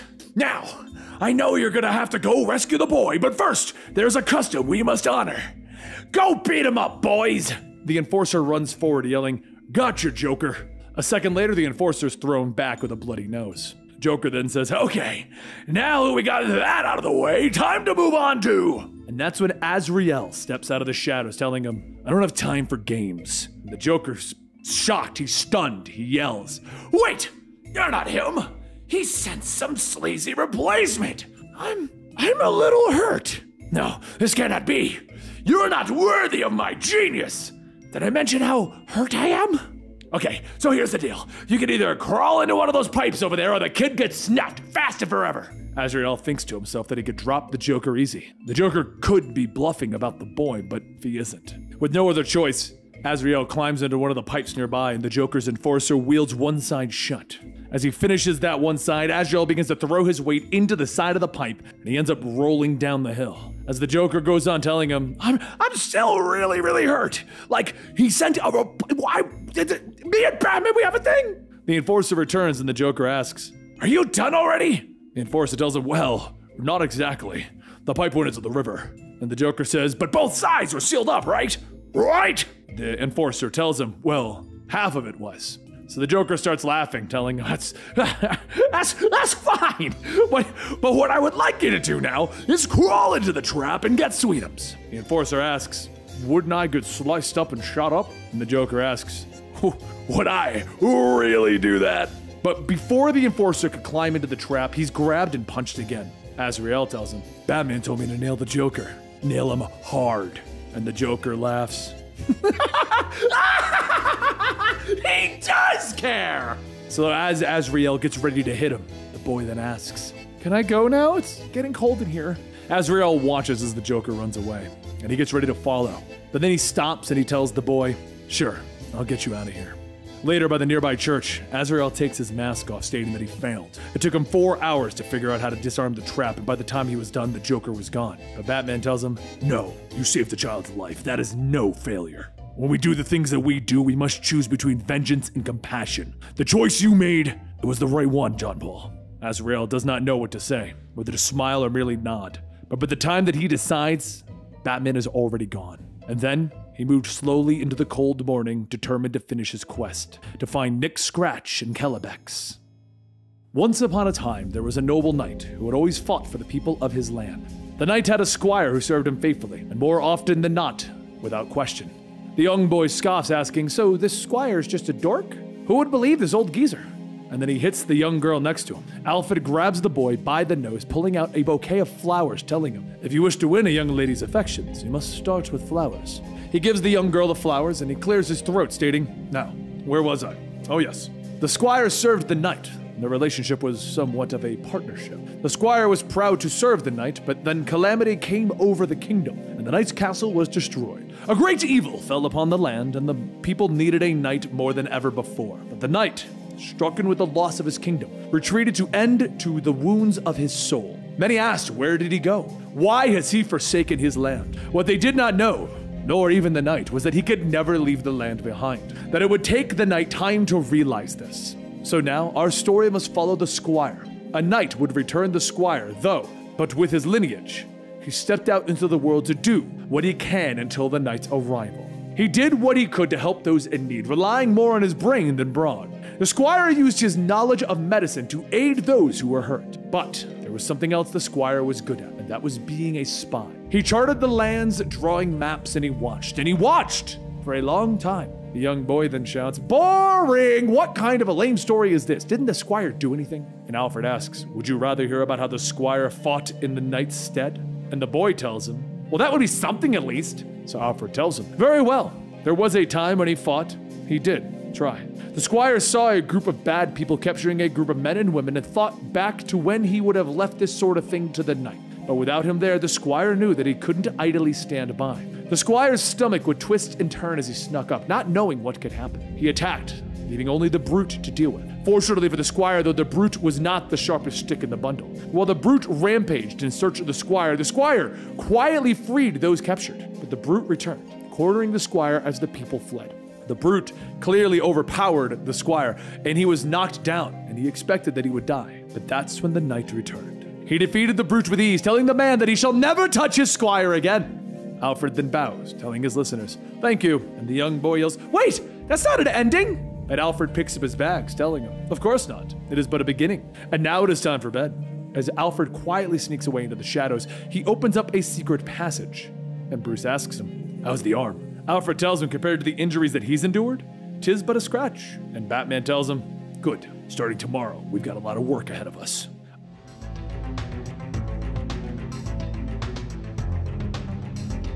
With turf wars becoming more and more of an everyday thing, there are few who try to stop its destructive nature from claiming one of the last glimmers of hope. Batgirl fights against a group of thugs from the Zsasz gang, but the more that she knocks them down, the more get back up to replace them. The hours, they feel like days. With no shortage of gang members, Batgirl is forced to retreat. The gang cheers in their victory, and the first order of business is to mark their new territory. But as one of the thugs goes to spray a house, he finds himself at the other end of a gun. The older man tells the thug to get away, and the thug runs back to his friends. And that older man is Sergeant William S. Riley, known around the neighborhood as Sarge. Sarge never takes kindly to trespassers. Sarge lived in this neighborhood, this very house, longer than anyone can remember. When development started, Sarge built his house from the ground up, and he and his wife lived happily together. The only thing that was missing was children. Thankfully, the neighborhood had children to spare, and Sarge adopted them as his own. Especially kids like little Stevie down the block, whose own parents didn't have much time for him. The house had become a home. Despite everything changing, nothing and no one would ever make him leave. But of course, when fending off any gang member, they always come back tenfold. The Zsasz gang returned and demanded that Sarge pay tribute with food for his disrespectful actions earlier. Sarge thought about it as he looked over the neighborhood. If he fought back, would they follow his example? Or would his death only prove its futility? With little choice left, Sarge agreed to let the raiders take what food he had in his home.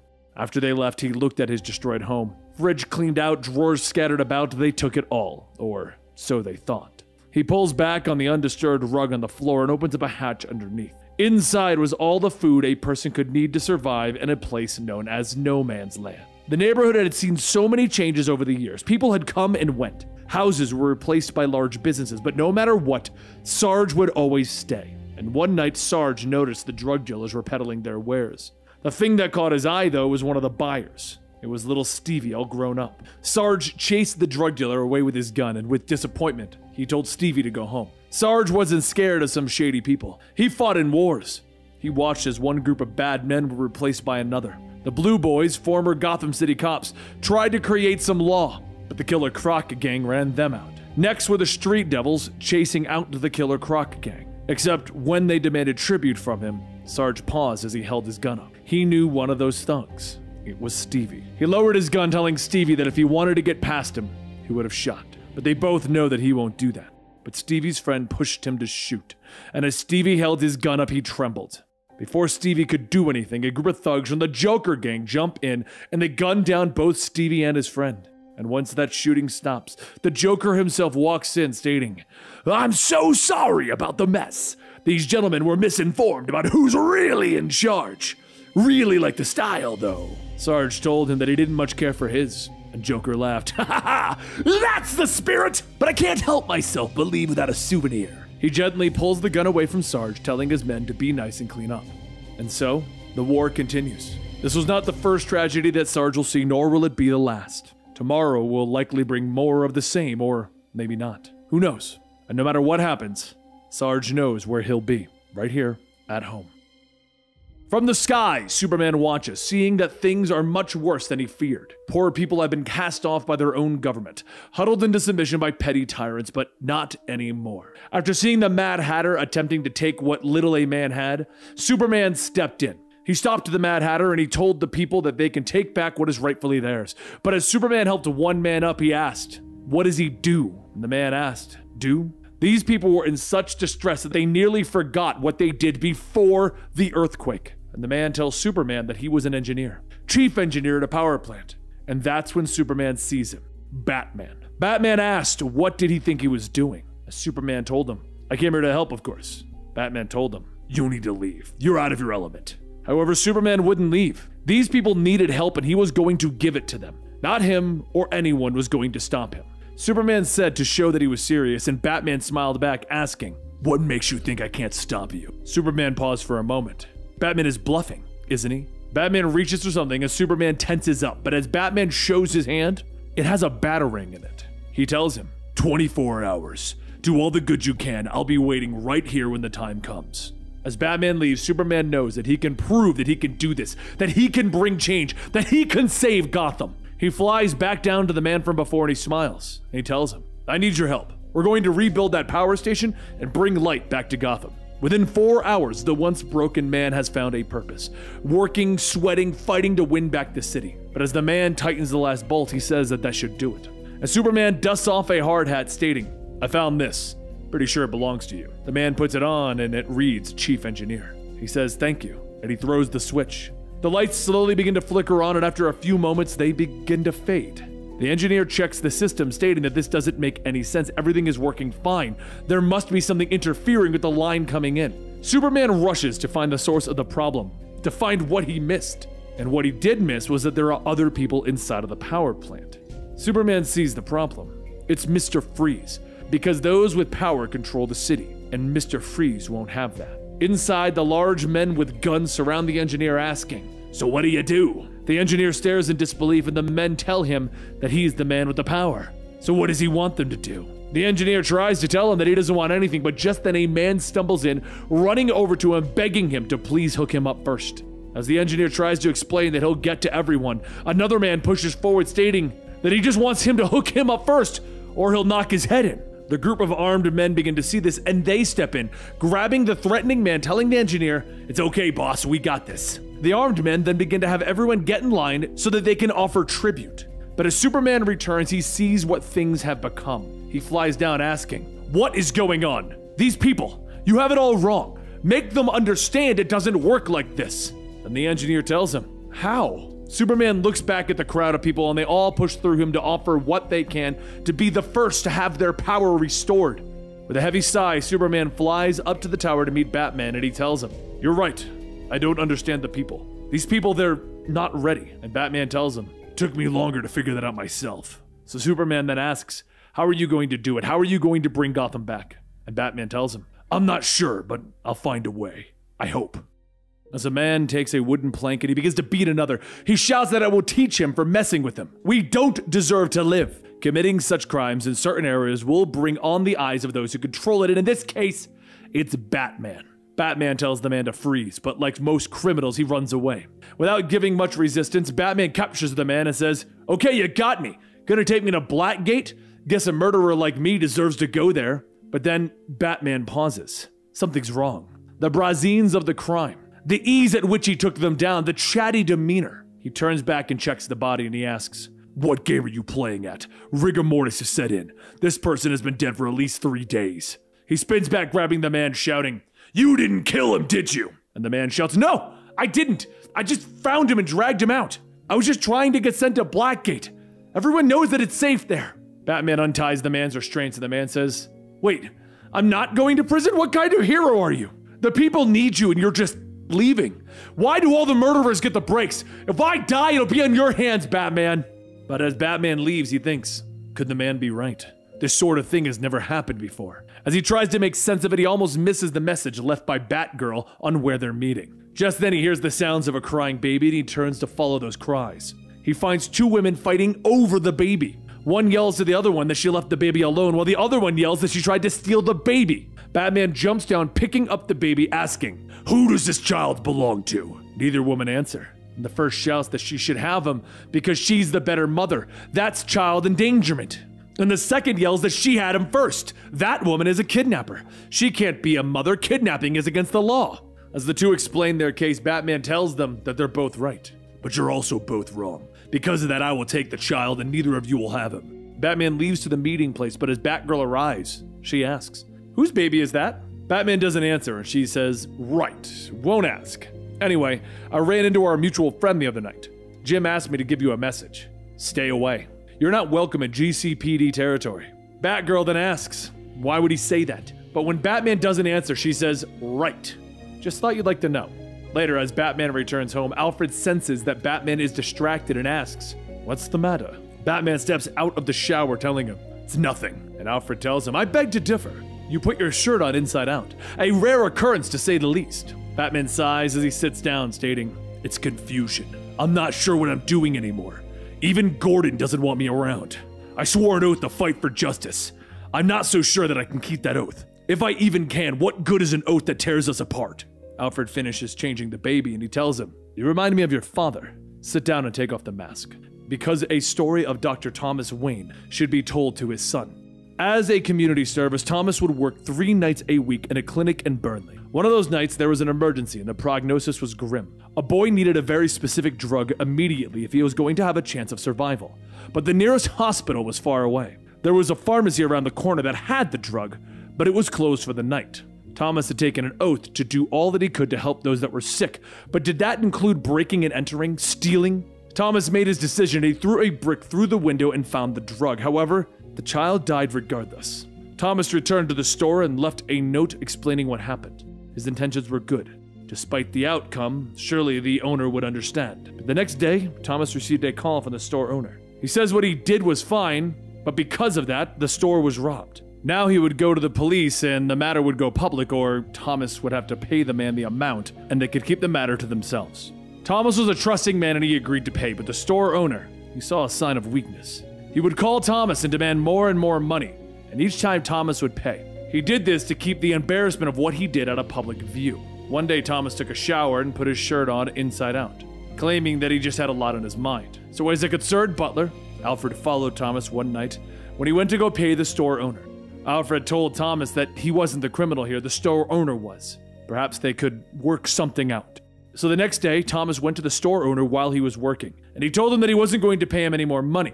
The owner said fine, they would just call the police. But that's when Alfred, dressed as a police officer, came in, and Thomas told the owner that he already brought one. As it would turn out, the store owner forged Thomas's name on the note to blackmail him. Thomas decided to have the store owner arrested in front of his customers. The store owner says, There must be a misunderstanding, and handed Thomas the note. Alfred finished the story stating that in that space of a month, his father had committed vandalism, breaking and entering, and theft. He did all of this to uphold his Hippocratic oath, the oath that he had sworn before God, the oath that was tearing him apart.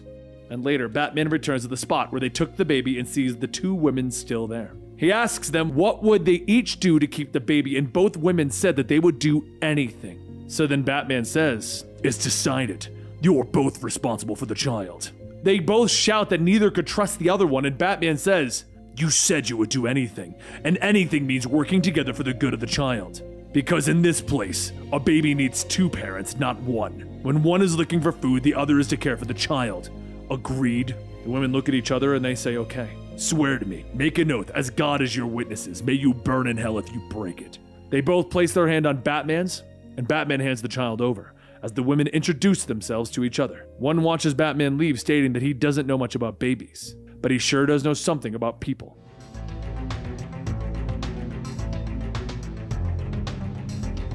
It's been over 4 months now in No Man's Land, and this winter has been one of the worst that Gotham has ever seen. Actually, that's not true. The worst were the winters of 88 and 67. What makes this one worse than those back then is people at least had central heat. And no one can escape this time. Even with waters freezing, there are still mines out there, and they have no issues detonating. So no one even bothers to try and escape the city. They just wait and hope for spring to come. And if they can't live that long, well. But while some try to figure out how to survive these cold nights, others are plotting. They're plotting for control over the lawless areas of Gotham. 2 of those people are Penguin and Two-Face, and they're currently at war with each other. One day, though, Two-Face met with Penguin out in the field of battle, stating that they don't have to fight. There's something that he can offer. Batman's land. Penguin lets out a laugh, telling him, "That is very unlike you. What exactly would you be getting out of this, Mr. Harvey?" Two-Face shouts, "I will destroy the Batman." And Penguin laughs, "You really do take things personally, don't you? Can you even deal with him with your current numbers?" Two-Face tells him that he can, and he guarantees it. "I just need 2 days and some help. First of which would be to spread some false information. So the next day, Barbara contacts this new Batgirl to reach Batman with information. But she will only speak with Batman directly. Batgirl tells her that she understands that she isn't liked, but they cannot let that interfere with their jobs. Barbara shouts, telling Batgirl to just have Batman call her Oracle out. As Barbara ends the call, Batman steps out of the shadows, stating, "That was unprofessional. If she has intel, we need it. Now." Barbara lays out a map of the city, stating that their new friend Penguin says that Two-Face is on the move. This has already been supported by one of her field agents. Two-Face is claiming something about a trial by combat, and it's happening tomorrow night at City Hall. Figured that he'd want to check it out. Batman turns to leave, and Barbara asks, "Do you want to know what I think?" And Batman coldly tells her, "No." As he leaves, Barbara sighs to herself, stating, "I think this is a trap." Meanwhile, in the South, Jim sits alone on a rooftop, while Montoya steps out, stating that she heard that he was looking for her. Jim directly asks if she trusts him, and she tells him absolutely. Jim says, "Good, because I need you to do something. Something where if you were caught, I would have to deny ever asking you. No one can know." Montoya tells him that he can trust her. And later that night, Batman watches over Two-Face's gang, and it appears that he is holding a fighting contest, with the prize being a working 45 ACP hollow point bullet. So everyone will make their bets on who will win, the Rhino or Isabel Cheranova. Isabel, a woman who worked as a spy and has implants to help forward information back to Russia, uses her combat skills to easily dodge all of Rhino's attacks. Rhino does manage to get a kick into the face, but before he can end the fight, 3 batarangs are thrown into his arm, followed by a kick to the back. Batman shouts, "That is enough!" grabbing Isabella by the hand and swinging to a nearby building. He begins to pull back on the cord of the grappling hook when Isabella takes out a metal baton, cracking Batman in the back of the head. "I'm very sorry for this." A short while later, reports begin to flood into the clock tower that Batman's territory is now being overrun. The first event was Two-Face marching his men through the north into Batman's territory. The second was Jim's Blue Boys launching a surprise offensive against Penguin's south borders, but he's paying with high casualties. The third event is that while Jim was attacking Penguin in the south, Penguin was attacking Batman's north sector. An agent tells Barbara that Batgirl is there holding her own, but Batman is nowhere to be found. Penguin pushes forward, telling Batgirl that unfortunately for her, this land belongs to me now. Batgirl shouts, asking, "What about the truce you were supposed to have with Batman?" And Penguin asks, "Where is he?" "It would be in your best interest to surrender now, girlie." Penguin then brings out a hostage, telling her, "And if you don't hurry up soon, this man might spring a leak." Batgirl throws a batarang, snatching the spear that the thug was holding behind the hostage, and Penguin shouts, "Kill her!" Batgirl quickly grabs one of the men holding a crossbow and forces him to shoot it, hitting Penguin in the leg. Just then, Two-Face steps out, telling Penguin to leave now. Penguin shouts, telling him that this was supposed to be his land. "We had a deal!" And Two-Face tells him, "I also had a deal with the Bat. See, while he's here bleeding out, Gordon and his cops just annexed your southern border. Which means instead of doubling your land, I just reduced it by half. Now leave before you are killed on sight, Penguin." So Penguin packs up and leaves, and Two-Face checks his watch and sees Batgirl staring down at him from a roof. He waves, and one of Barbara's agents asks if she's going to fight him. Batgirl asks, "What, alone?" "No. Tell Orica that Batman's territory is lost."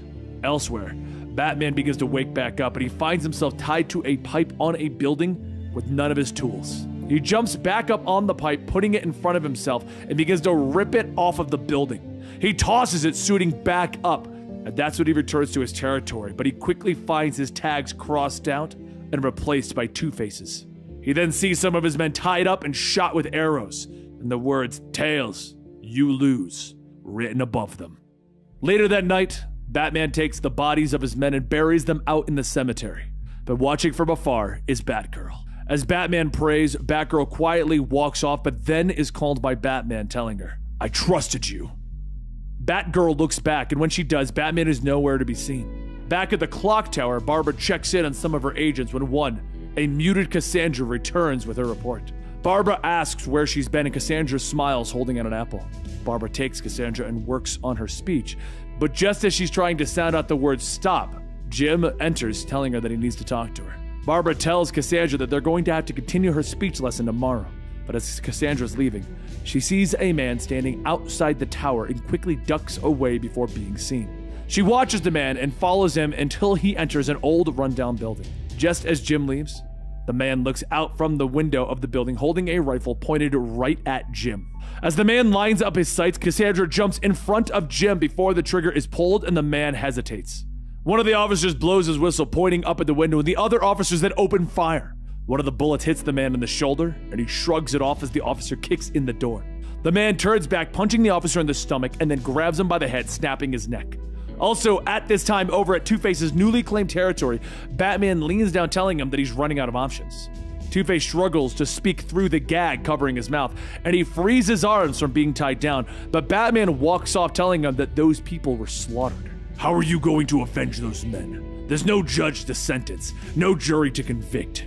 So what's left? Two-Face tries to move, but Batman picks up one of Two-Face's coins, telling him it might be nice not to have to choose. He flips it and catches it, but then before revealing it, he throws the coin, telling Two-Face, "Do not force my hand. We both would lose." Over at the police station, Jim tells Cassandra, no, she doesn't understand. I just need to know who attempted to kill me. Cassandra holds up a picture of a wolf's head and then points at it. Jim sighs, stating that this is going nowhere, but Barbara takes the picture, stating that she recognizes this as the mark of Cain. Jim stops. Cain? As in David Cain? But Cain shoots girls. Why wouldn't he shoot this one? Cassandra points at Jim and then Barbara and then points at the mark and then back to herself. Barbara simply puts it all together. Are you David Cain's daughter? Jim puts on his coat, telling her that they're gonna have to go out and find David Cain, but Cassandra runs in front of him, stealing the keys out of his hand.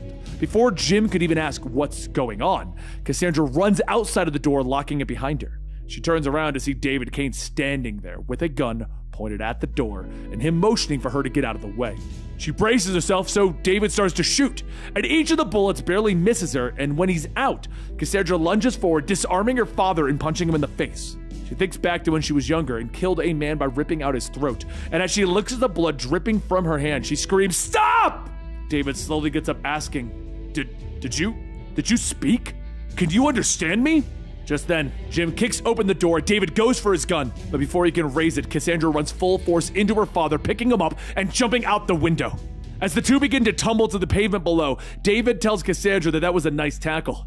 He taught her well. But before they can hit the ground, David grabs onto Cassandra's hand as Batman throws a batarang around David's legs to stop them. The weight of the two of them starts to cause the wire to dig into Batman's skin, but as Cassandra hangs there, she pushes herself, forcing David to let go.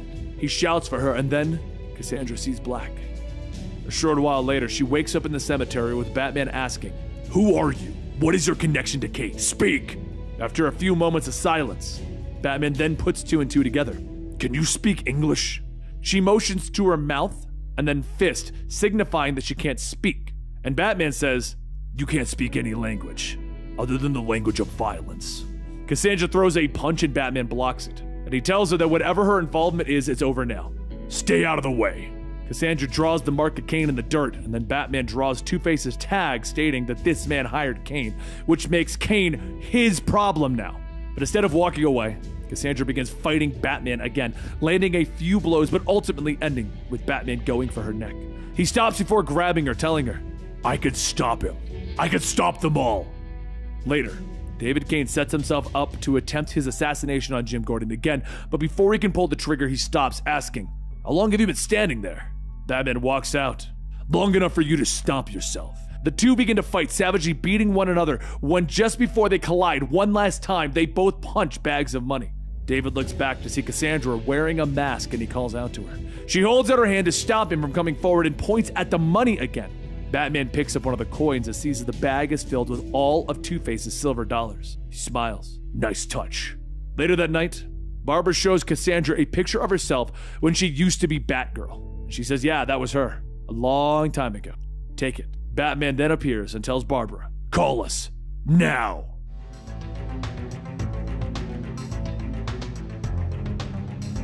Barbara says that they're going to need more time, and so Batman leaves, telling her that they have 24 hours. If they can't do it, then they aren't up to the task. But for now, he has business to attend to. Over on the south side of the city, Jim sits on his patio staring at his potted plants. His wife Sarah comes out asking if he's ready for bed, but Jim tells her in a minute. He sets the plant back down and he looks back to see Batman. He tells him to go away, but Batman doesn't move. So Jim turns, telling him, "I don't care whatever it is. I didn't ask for your help against Kane, and I'm sure as hell not going to ask for it now. Now get out of here. Batman tries to speak, but Jim shouts over him, telling him, "No! Leave!" So Batman stands there as Jim pulls back, punching him across the face. Batman turns to leave, hanging his head, telling him, "Two-Face isn't an ally that you can trust." And Jim looks to him, telling him, "Neither were you." And back at the clock tower, Azrael, Cassandra, Nightwing, and Robin meet with Barbara, and they all begin to joke about how long it's been until Batman finally arrives. He steps out of the shadows, telling them all that it's good to see them. "You've come far, and right now you all need to stay here. Nightwing, you're coming with me." So, as the sun comes up, our mysterious Batgirl prays before getting some much-needed sleep. She jumps down into her apartment, taking off her mask when a voice tells her, "It's harder than you thought, isn't it, Huntress? Not working out like you planned." Huntress turns back asking, "You knew?" Batman tells her, "Yes. 6 people are dead. The fault is as much mine as it is yours. If you want to keep that cowl and become our new Batgirl, I need to trust you. I have to know that you're going to be following orders. Trying isn't enough. You were supposed to stop Black Mask at the tower. You failed. I told you not to follow me when I took Black Mask into custody. You disobeyed. I told you to protect our territory, our people, but now Two-Face commands our land." Huntress throws the mask at him, yelling, "You blame me for all of that? Do you think that I don't understand? I can't just forget those who died. I can't sleep at night. I can't forgive myself. You left me alone to fight more than 200 of Two-Face's goons. What was I supposed to do, Batman?" And Batman tells her, "More. You lack discipline. You lack control. You're too emotional. If you're going to remain with me, with us, you need to fall in line. Otherwise, you're out." Huntress shouts, asking, "It's always your way, isn't it?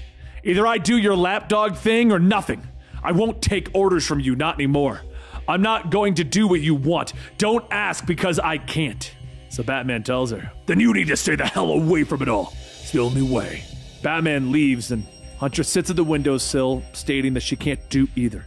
Outside, Nightwing tells Batman that he knows that he can't push her like that and expect her to play along. She isn't going to stay out of it.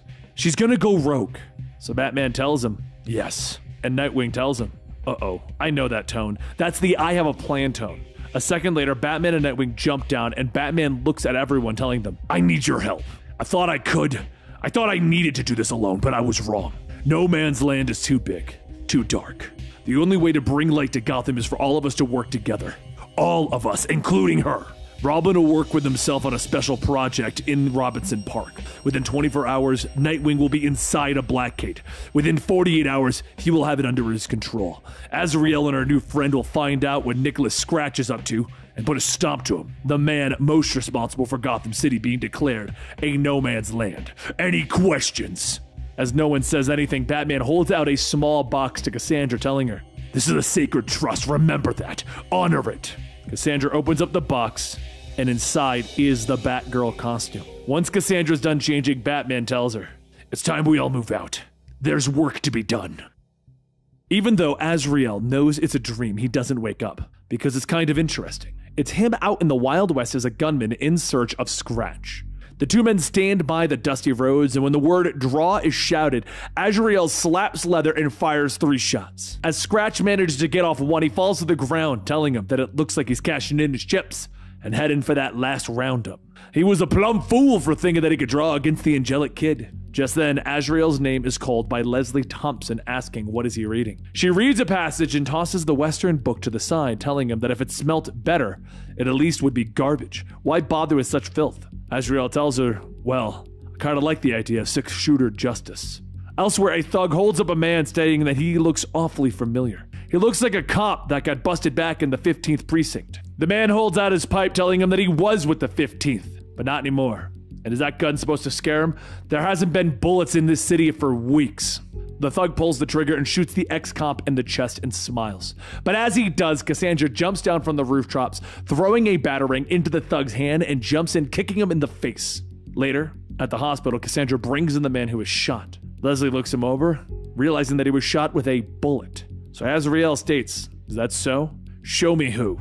few moments later, back at the area where Cassandra found the ex-cop, she and Azrael see the thug, and the thug says that she caught him off guard before, but this time, Cassandra walks up to him, kicking him in the face, bringing him back to the hospital. As Leslie is checking him out, Batman walks in. "I gave you one job. Don't you think it's about time you started listening instead of playing around?" Later, Azrael walks with Cassandra out of costume, stating that he's going to try and do this without hurting people. Every time he puts the Azrael suit on, something inside affects his body. He becomes really powerful and kind of mean. That's really the only part that he doesn't like about this. Without the suit, he's just Jean-Paul Valley. Pretty unmean guy. Word has it that Scratch has gatherings at the schoolyards, so they should start there. Maybe she could stand back and keep an eye out. But when Azrael looks back, Cassandra's already gone. That's when a large man steps out asking what he is doing here. So Azrael tells him that he heard that Mr. Scratch was given a talk he would like to. The man walks up to Azrael, looking him up and down, telling him to take a hike. "Scratch don't want some guy like you in the crowd." The man stares for a moment and then is struck in the back of the head by Cassandra, and Azrael tells her thanks. Once Azrael gets to the meeting, he sees a large group of people all waiting and shouting for their master to arrive. Just as the cheers get to their loudest, Scratch gets on stage telling everyone that he's heard the things that everyone has been saying and calling out. Dregs, the lost, the stupid, the criminal, and the insane. But he calls them the favored, the special, the chosen. They all know his history. He was a blob at his blobby job, but one night he was hit by a beam from a faraway galaxy. It carried a message from beings far wiser than they, and it instantly transformed him. He became rich, famous, and beloved. And all of that was only preparation because he knew that he was meant for something grand. That's when an earthquake hit that leveled this place, and he recognized it for what it was. A call to action. He had supplies, food, medicine, guns, and he waited until the time was right. And tomorrow at sunrise, they will go into the streets and they will slaughter all of those who turned them away. They will build upon the ruins a place of wealth and grandeur and unimaginable luxury. Azrael looks around at the crowd, and just as he looks at the hundreds of mouths, they all say the same thing. Yes. That's when one of Scratch's men calls out to everyone to line up. They're going to be handing out their guns. Azrael patiently waits in line, and when he's called, he notices something. The man handing out the guns is the same thug that Cassandra beat up earlier. The thug hands over the gun and then tells him, "Wait a second, you look familiar. You're the guy that was wearing that funny suit. Everyone get him!"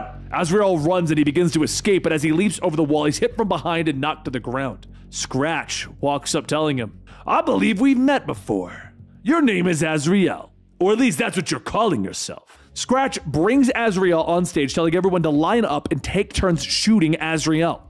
Azrael leans up, telling him to just get it over with so that there's only one life lost. Scratch kneels down, asking, "What do you mean by that? Wait, you wear a costume, that's it! If you die now, you'll just be another victim of no man's land. But if you die in costume in front of everyone, everyone will know that one of Batman's minions fell by my hand, Nicholas Scratch." Azrael's taunt worked, and he convinced Scratch to put him into his suit, which, unknown to him, is when Azrael is at his strongest. Scratch calls out that it's settled. Tomorrow they will march until a suitable group gathers, and then they will execute the costume. Until then, they'll have fun with their new friend here. So a short while later, the thug from before stands over Azrael's beaten body, telling him that it was fun. Afraid that's all he could do for now. Once the sun comes up, he'll die. And hopefully Scratch will let him be the one to do him in. Azrael laughs, telling him, "Take care!"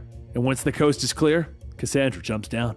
Azrael asks where she's been. Are those the followers' guns? Good. So he reaches down, untying him, and Azrael tells her not to do it. She just needs to stay close, but make sure not to be seen. She'll know when she needs to come out. So the next morning, Azrael's put into his suit and he's brought out. But before the march can begin, one of the followers tells Scratch that someone stole all their guns. Scratch says that it's unfortunate. "Well, just head down into the bunker and we'll get some more." Azrael listens and watches the man as he leaves to determine the direction of the bunker. The thug from before holds his gun to Azrael's head, asking, "Did you do this? You couldn't have. You were tied up all night. Aight that, pretty boy?" Once the follower returns, the march begins as the thug is keeping his gun out, asking if he could shoot him yet. Scratch looks at the pile of bricks, telling him that he has a much better idea. They're going to stone Azrael to show everyone what happens when you oppose Nicholas Scratch. All of the followers begin to pick up bricks, but Azrael tells them to wait. "You can't kill me without my mask. I wouldn't be complete." Scratch shouts, "Thank you for the kind suggestion. Now get your mask." Once they put it on, Jean-Paul is no more, and all that's left is the persona of Azrael. Azrael tells him that this is going to be a warning. Surrender now, or he will most certainly hurt them all. Scratch laughs, telling him, I'm just gonna take that chance. So Azrael holds up his bound hands and he smiles as he rips the ropes apart. Scratch yells to throw the bricks, but as the followers do, Azrael effortlessly blocks all of them. He then shouts to just use the guns, but that's when Cassandra jumps in, knocking everyone holding one down. The thug from before says, look, I was just doing as I was told. I ain't got no beef with, but before he could finish, Azrael knocks him out. Scratch then turns back to his followers, telling them to kill the sinner. But all of his followers turn and they walk away, with Azrael calling out to the masses, telling them that Scratch promised them salvation. He's calling him a liar. He is opposing him. Now do something, Scratch. Show them your strength. Scratch grabs one of the followers, demanding them to fight, but Azrael tells them no. Get on your knees and beg for mercy. Scratch then turns, lunging at Azrael, but using little of his strength, Azrael easily beats him down.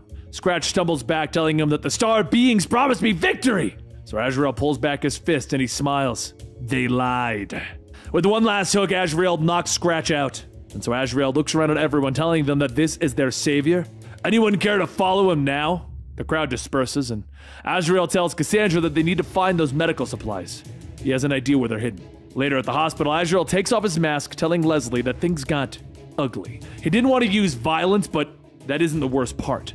Him fighting like that, well, he enjoyed it. Leslie laughs, telling him that that just means that he learned that he isn't in control of himself. He's just like the rest of them. But the nice thing is, as long as they're still breathing, they can try again.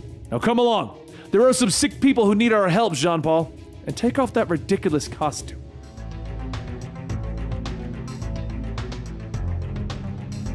With Azrael managing to take down Scratch, Batman begins his plan to take back over Blackgate with Nightwing. He explains that since Lockup took control, he's been ruling it with an iron fist, creating a living hell for all of those imprisoned there.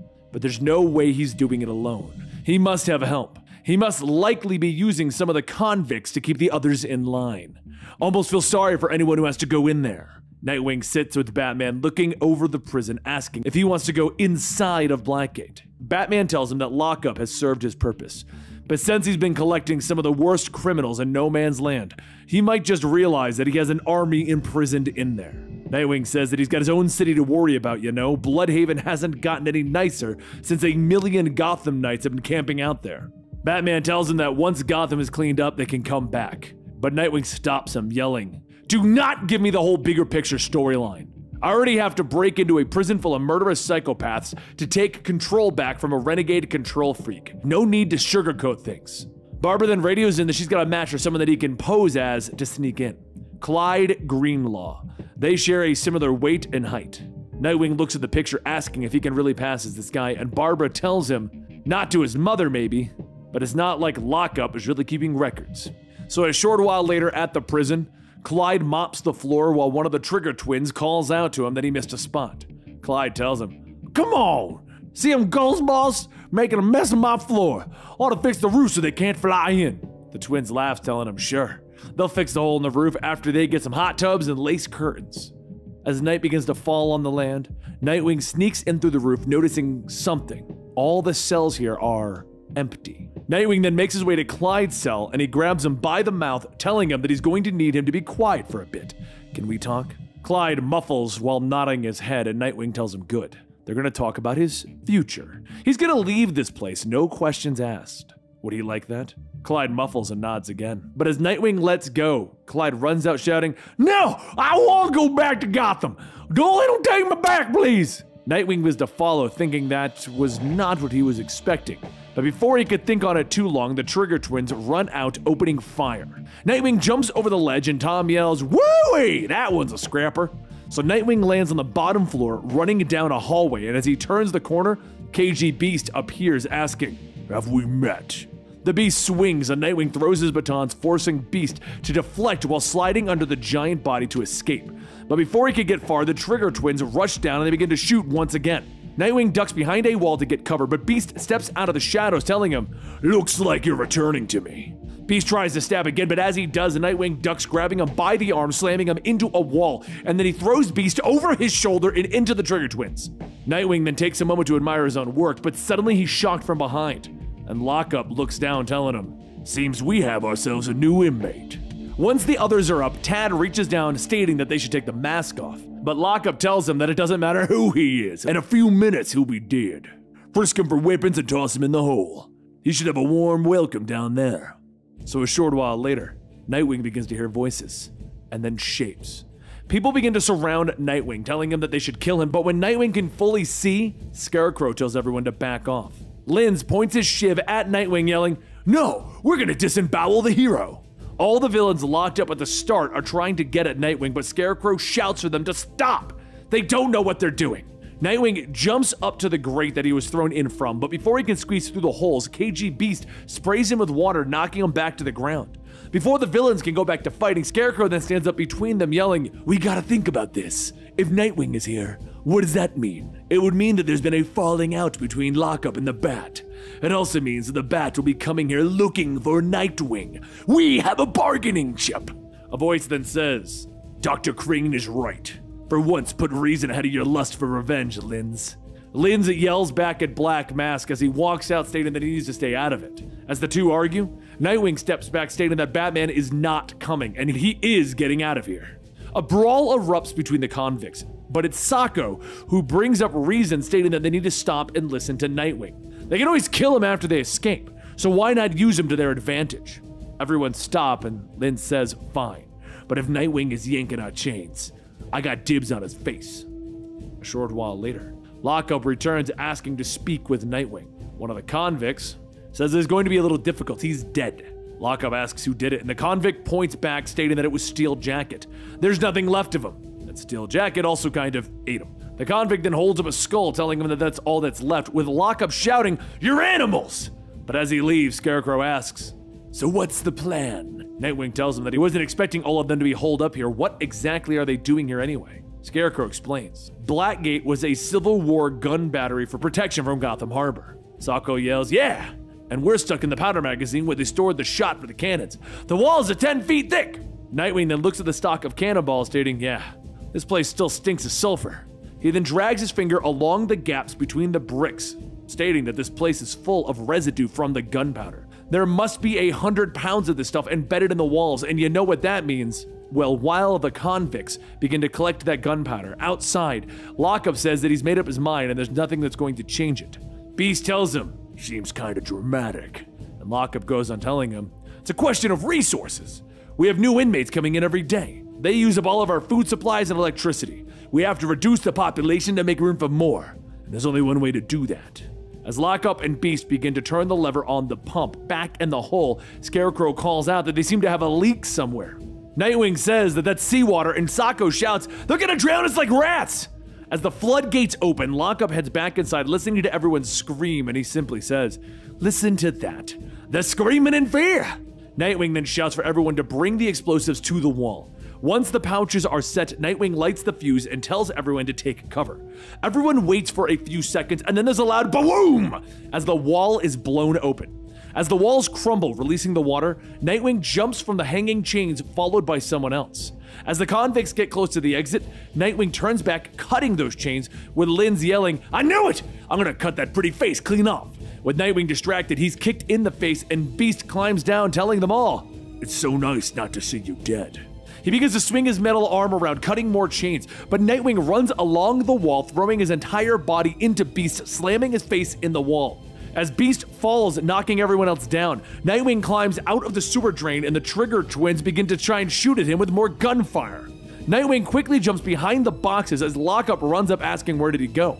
Lockup then looks down the hole, telling the twins to go after him. "I'll watch after the..." But that's when there's a rumble, and Nightwing drives a forklift into a stack of boxes, knocking the entire pile down onto Lockup and the twins. Batman's crew then moves in to take control now that Lockup is out of the picture. And back over at the clock tower, lightning strikes as Barbara hears something scratching at the window. She looks over to see Nightwing beaten and bruised, but he tells her that he found a blind spot in her security. "Better look into it, Babs." As he finishes, he collapses to the floor.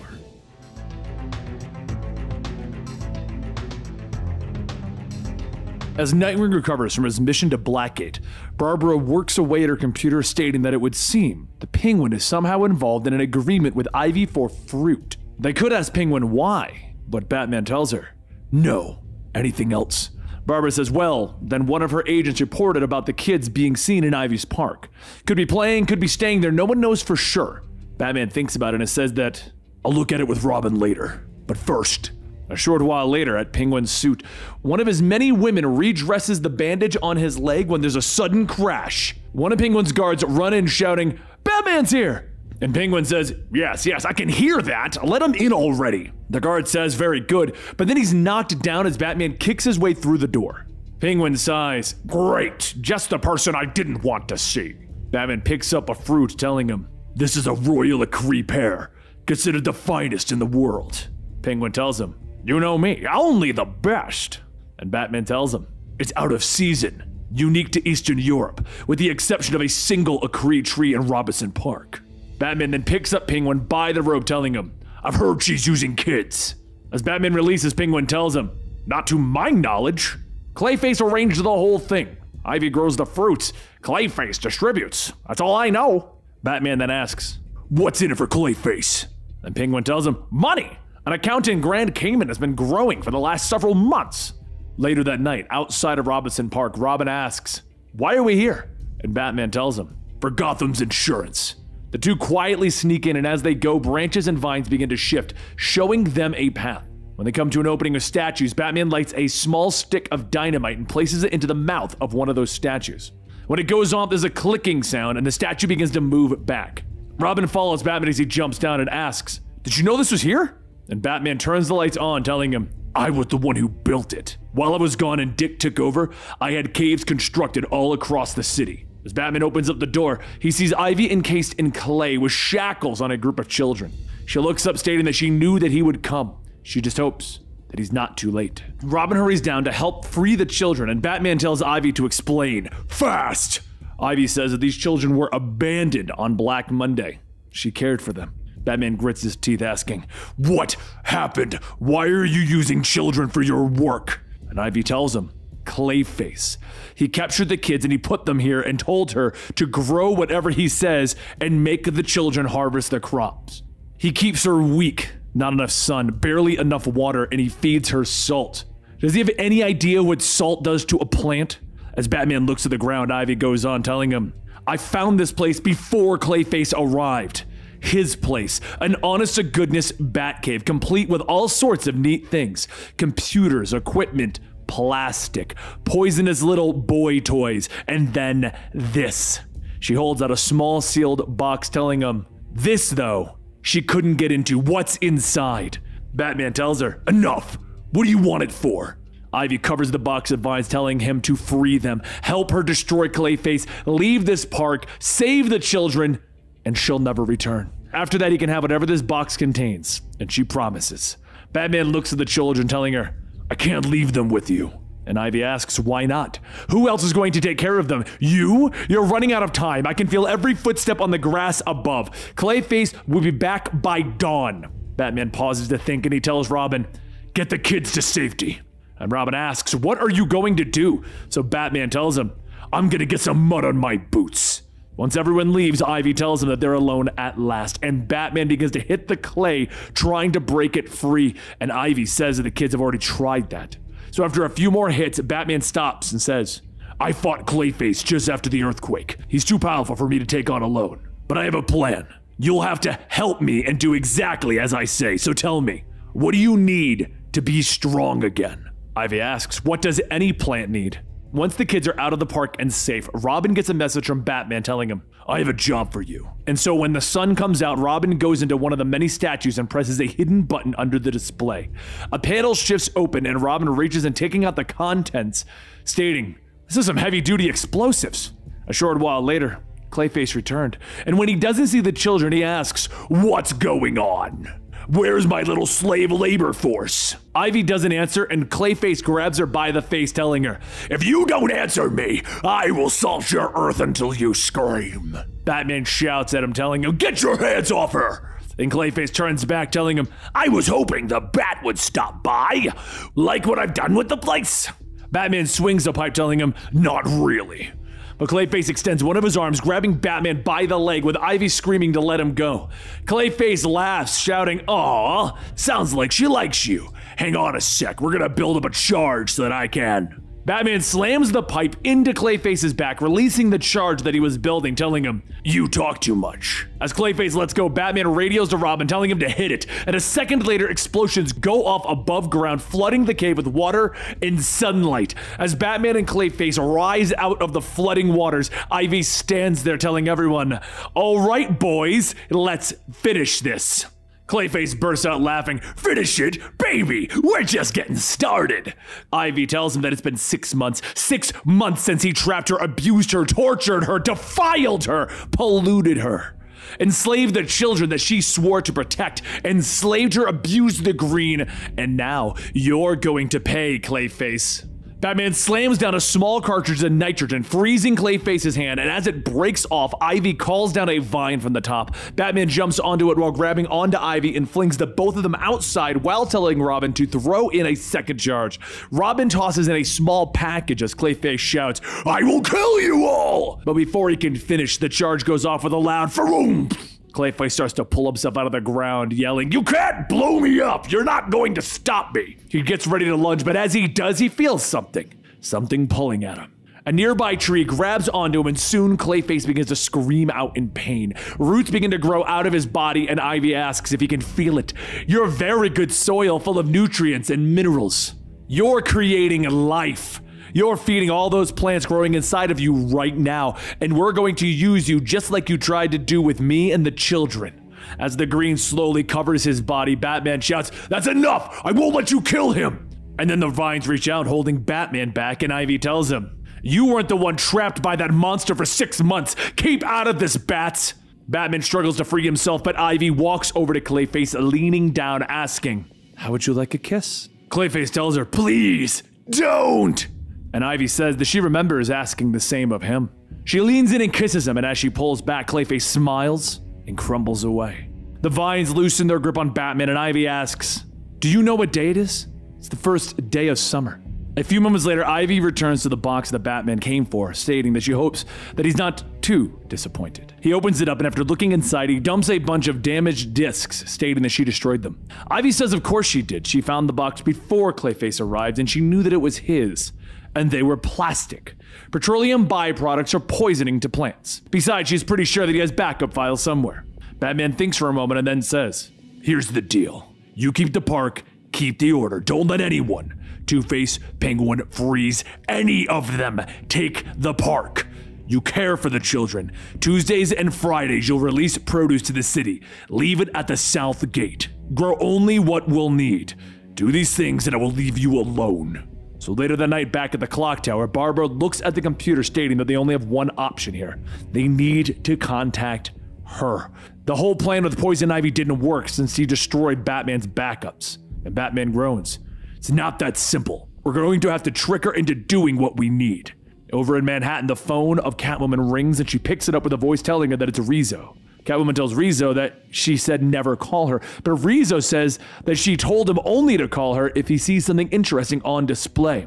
Well, there's a cat-headed gem that makes the Hope Diamond look like a hunk of charcoal. After her mission, the next day at Robinson Central Station, Catwoman walks through the ruined building stating, "Hello? Batman, I got your message. Came a long way." Batman jumps out of the shadows, telling her that he is in need of a thief, that there are some computer disks that contain vital data for restoring Gotham. Catwoman asks, "Why not get them yourself?" And Batman tells her, "They're in Manhattan." She stops and laughs and then lunges at Batman, shouting that she just got here from Manhattan and he wants her to go back. She's gonna kill him for that.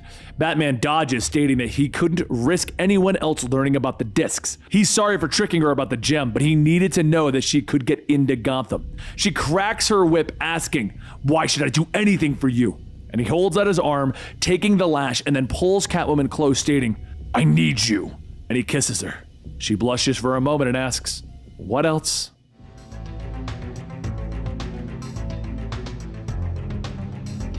As Batman goes out on patrol, he notices something coming out of Chinatown. Across the dark Gotham, he sees bright neon lights where there should only be candlelight and open flames. As he gets down there, he sees a group of men frozen in place, hauling a trailer full of furniture. This could only be the work of Mr. Freeze, but these men, they have the tags of the Jade Leopards. Wrong gang for this street. This is Ghost Dragon turf. And why furniture? Is Freeze cornering the market on Asian antiques? But before Batman could think any further on the case, a group of Ghost Dragon thugs appear telling him that he's in the wrong part of town, Kate Man. You should get lost before you get hurt. Batman says that he doesn't see anything that could possibly hurt him. One of the men charges forward with a chain and sickle, but Batman grabs the chain, wrapping it around the man's neck. He kicks the man with a knife and he knees the first thug in the face. The third man has nunchucks and he lunges at Batman, who takes the sickle, cutting the chain on the nunchucks, throwing them to the side. The last man runs in with a pair of sais, but Batman swings the sickle back, disarming him. The man falls back, begging him to not kill him, and Batman tells him, "I don't kill, but you will tell me why Freeze is involved with Chinatown disputes." The man then says that they supply Freeze with stuff to burn, and in turn, Freeze gives them a cable to run for power. The leopards have been trying to cut into their action, and well, this is what happened. So Batman asks, "Where is Freeze now?" The man points off in the distance towards a giant ice castle next to a running power plant, telling him that he is there. So a short while later, at the loading dock for the power plant, Freeze's thugs toss more furniture into the furnace when their next supply rings in. They begin to start unloading and Batman jumps out of one of the closets, taking the men down. Up the tower, Freeze looks out, telling himself that there is so much evil and anger out there. This is the destruction of the infrastructure. He is stripping Gotham down to its bare bones. This is the pillaging of the city that the accursed Batman holds so dear. Soon, everything he cares about will be brought down and degraded. Batman will see anarchy reign where the rule of law once held sway. Batman, he never understood his reason for becoming Mr. Freeze. He just wanted to save his beloved Nora. He froze her in hopes that she would thaw once a cure was found for her disease. But the meddling Batman ruined it. Because of him, Nora was taken away and shattered before his very eyes. He swears to her that he shall get his revenge against the Batman.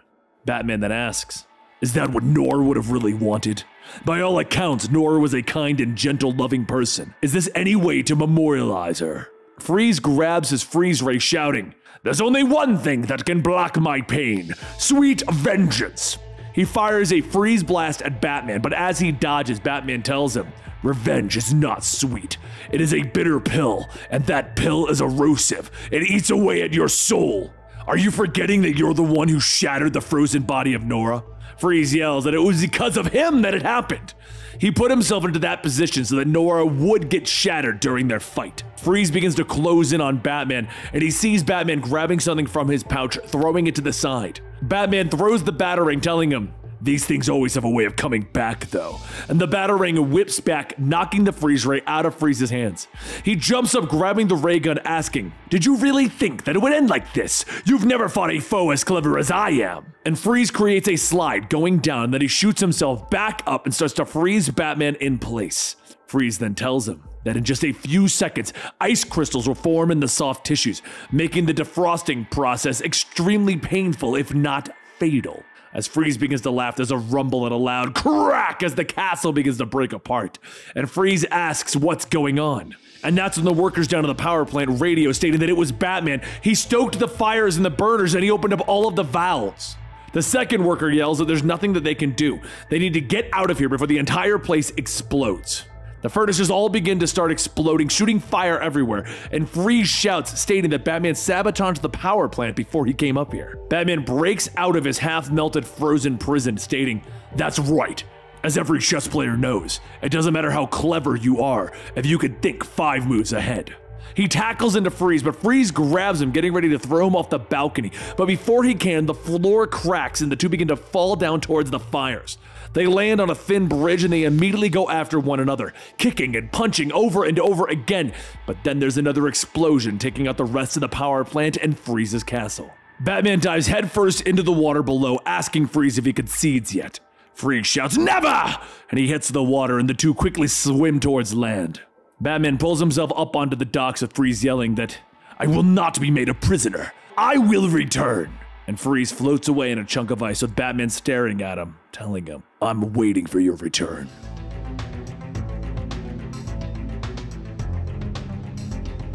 The sounds of the last Skinner being knocked out echo through the silent night as Batman twists the knife from the man's hand. As things go quiet once again, Batman looks around at all of the men hanging from the ceiling, telling himself that these men are lucky that he came when he did. and one of those men begins to wiggle around, yelling, "Hurry and cut me loose! Blood's rushing to my head!" But Batman doesn't hurry. He knows who that man is. Henry Streeter. Henry is a British national wanted for global computer crimes. He came to run a sting on Gotham's stock market the day before the quake. Bad timing for him. Batman reaches up to untie Henry, and Henry tells him that he has to hurry. It looks like someone is flashing the light before finishing the last knot. Batman leaves for the bat signal, and Henry yells, asking, "Where are you going?" With a quick flick of his wrist, a small batarang soars through the air, cutting the rope that is suspending Henry. Henry comes crashing down, and Batman tells him that he'll be back. Don't be here when he is. A few moments later, Batman pulls the cloth draped over a series of salvaged headlights, stating that their set is rather clever. "Now explain." The priest and the young girl turn back, and the girl yells, "He came! He really came! The king of Gotham!" The priest says that he knows what this looks like. They need help. But it would be easier if he'd explained downstairs. So Batman tells the priest that he heard of the king, an urban legend that sprung out of a chaotic nightmare that Gotham has become. The modern-day Robin Hood, helping the weak and feeding the poor. A shred of hope and decency in a world of anarchy. The priest says that the king isn't just a fable. He's real, and he has helped them. The king has provided them with a rehydration powder to bring some of them back from the brink of death, then taught them how to make water filters using just sand, gravel, and charcoal. Batman asks, "What is it you need then? Has the king disappeared?" The priest says the king left him a makeshift bat signal in case he didn't return. So Batman sets back out looking for the mysterious King of Gotham, with what very little information he has. You see, there is a king in Gotham, and no one has ever seen his face, but his teachings have spread far and wide throughout the wasteland. Batman stops at one of the known water traders in the city to find their operation ransacked and the men killed. And upon investigating one of the deceased, Batman sees scales under one of the men's fingernails. And that scale could only belong to one man. Across the city, at the mall ruins, a man is beaten as Killer Croc shouts, telling the man to say it again. The man says that Killer Croc is the king of Gotham, Your Highness. Croc grabs the man, shaking him, asking, "Do you know how many skulls I had to crush to find you?" And the man struggles, telling him, "Too many." So Croc throws him, asking, "Who said you could talk?" One of Croc's thugs asks if they should really be hurting the guy. The dude's worth his weight in gold, the magic he could work. Croc then spins back, grabbing that thug by the head, squeezing it until there's a blood-curdling Croc. Croc then turns back to the others, asking if anyone else feels like speaking up. As everyone shakes their heads no, Batman rolls in a concussion grenade to blind everyone and make short work of the thugs. Croc then lunges, grabbing Batman from behind, telling him, "Now this is more like it." Batman whips his head back, breaking Croc's nose, and the two begin to exchange blows. Before Batman can get the upper hand, Croc swipes his claws, ripping into Batman's chest, causing him to fall over. Croc leaps into the air to deliver the final blow, but Batman catches Croc by his feet, launching through the wall into the parking lot below. As Batman gets back up, the king says that he's got some moves. "Have you come to bust up Croc, or me?" Batman gets up staring at the man, asking, "Stanley Dembski? You're the king?" Stanley sits up telling him, "I didn't pick that name. Some kid said it and well, it's stuck. Kinda like it though. Well, until recently when Croc was trying to take it." Batman asks him, "What's your angle? You're a career criminal. Why the Good Samaritan acts?" Stanley tells him, "I got old. That's what. I spent so much of my life in Blackgate I figured I'd give back. Teach people some new skills and trades, make a little money. But this place, it's dog eat dog and then some. I had no idea that it was getting so bad. After meeting the priest and them kids, well, I wanted to do more. Does that sound nuts, Batman?" Batman tells him, "No, it doesn't." So a short while later, Batman helps Stanley back into the priest's sanctuary, telling them that his name is Stanley Dembski, and he's a friend. It started at 11:45 at night. Jimmy and his Jets try to knock over some old man Sanchez in his gas station. Sanchez does well defending himself at first, but one of Jimmy's goons cracks Sanchez from behind with a chain, and it's all over. But lucky for Sanchez, the boots of Cassandra Cain set down and everyone stops what they're doing.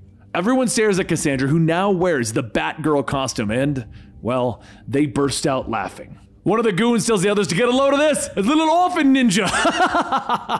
And Jimmy and the Jets have now underestimated her. And she thinks good, because that'll make things easier.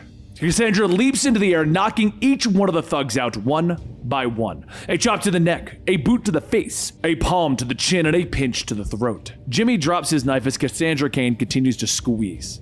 She likes it too much. She must stop right now. The message has been delivered, the territory is hers. Sanchez jumps up to his feet shouting that that's right. Who's laughing now, you bums? And once the scene is clear, Sanchez brings Cassandra into the gas station and she sends word that the target is secured. All that's left is to send the prearranged command code and wait. Over at the clock tower, Batman receives the command that Cassandra has taken over the gas station. Nightwing tells her that that's good. They can move out now, and Batman tells him no. Joker's forces have now taken the west side. There's too much activity on the northeast corridor. They're going to need to wait till dawn. So Nightwing asks if they're really going to leave Cassandra out there. It'll be a long night for the girl. And Batman tells him, yes, it will be, but she can do the job. See, earlier that night, Batman and the others were looking for a way to secure gas for the generators at the hospital. Problem was, gas is tapped from the tower to Midtown. And that's why Cassandra motioned that she wanted to help, pointing at the map of the city. Batman looks at where she's pointing, telling her, Amusement Mile, it's a war zone between here and there. I can't send you up there alone. Cassandra grabs Batman, pleading with him, and after careful consideration, Batman agrees. She'll go and secure the area, and once things are clear, she will send out a call to retrieve the gas. She will not leave the target area, and will not, under any circumstances, let anyone die. So, Cassandra waits, and she waits, and she waits. Sanchez washes the windows, talking about how things used to be, how he knew Jimmy and the others when they were kids. But his talking is distracting. She was there to secure the area, not make idle chat. She climbs up to one of the nearby buildings to get a lay of the land, learn its sounds, its smells, its rhythms, the places where it's fortified and where it's vulnerable. Make it hers. And that's when she hears the voices. Down in the alleyway, one of Jimmy's goons says that he's not sure about this one. It's just a gas station, right? It'll explode if they shoot it with a rocket launcher. Jimmy sets up the old-style rocket launcher on its metal stand, telling him that the Penguin said it was the last one. Gotta prove a point. The others continue to question Jimmy's decision, but then another voice says that it's because Jimmy is scared of the girl. Jimmy turns back, yelling at Django to shut up, but one of the goons says that Django took karate, right? He was a black belt in school. Weren't you, Django? Django steps out of the shadows with his cigarette, telling them all that he was. As he gets closer, the men begin to talk softly to make sure that no one else can hear their plan. And so a little while later, Jimmy returns to the gas station, calling out to Sanchez that he's got something for him and his little girlfriend. Sanchez runs out, shouting that he doesn't have time for, and Jimmy stops him. What's wrong? Oh, the rocket launcher? Yeah, that's how things are gonna go down. You're either going to give me the gas station or we're going to blow it up. Sanchez tells him that they're going to have to shoot through him first. So Jimmy then tells one of the thugs to fill up the gas can. The ninja girl isn't around, so there's no stopping them. As the thugs get closer, Sanchez, well, he smiles. Jimmy asks what gives, and that's when Cassandra jumps in, kicking the thug off of the rocket launcher. She holds the man down, kicking and taking out the others, not breaking eye contact with Jimmy. And once she's done, well, she cracks Jimmy one. Django rushes in with a broken bottle, but Cassandra can tell that this is going to be easy. She can smell the cigarette smoke off of him. He's most likely out of shape. Jimmy yells to one of the thugs to stop wasting time, fill the can, and when he gets there, he only gets a few single drops. You see everyone stares, and Sanchez stands there smiling, stating that they haven't had any gas for about 3 weeks now. All of this has been for nothing. Jimmy jumps to his feet, shouting, "Bull! You have a stash of gas somewhere! Spill it or the gas station is gone!" And Sanchez tries to tell them again that there really isn't any, so Jimmy pulls the trigger. Cassandra quickly runs through, grabbing both Sanchez and the thug and moving them out of the way of the RPG. Seconds later, there's a kaboom! As the gas station is blown to pieces. Cassandra charges in, kicking Jimmy, beating him to the ground when Sanchez tells her to stop. He knows that she's angry, but she can't sink to their level. If she stomps his face in now, she'll lose something more important, her principles. Don't turn into another animal, and don't stop caring. Cassandra pauses, and she walks away. Batman steps out of the shadows, telling her that she followed orders. Good job, soldier. And as it turns out, Sanchez did have a stash of gas hidden in the hot dog stand down the street. With that, the generators of the hospital can keep running for another 2 weeks, and the injured were taken to the MASH unit and treated in time past. Broken bones healed, things will never be the same.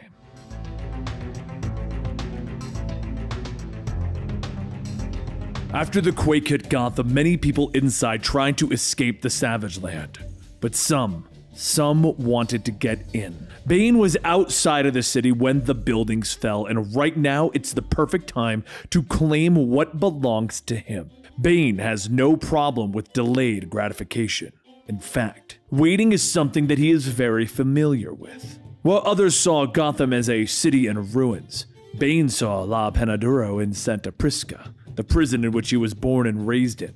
To him, this new Gotham, this was home.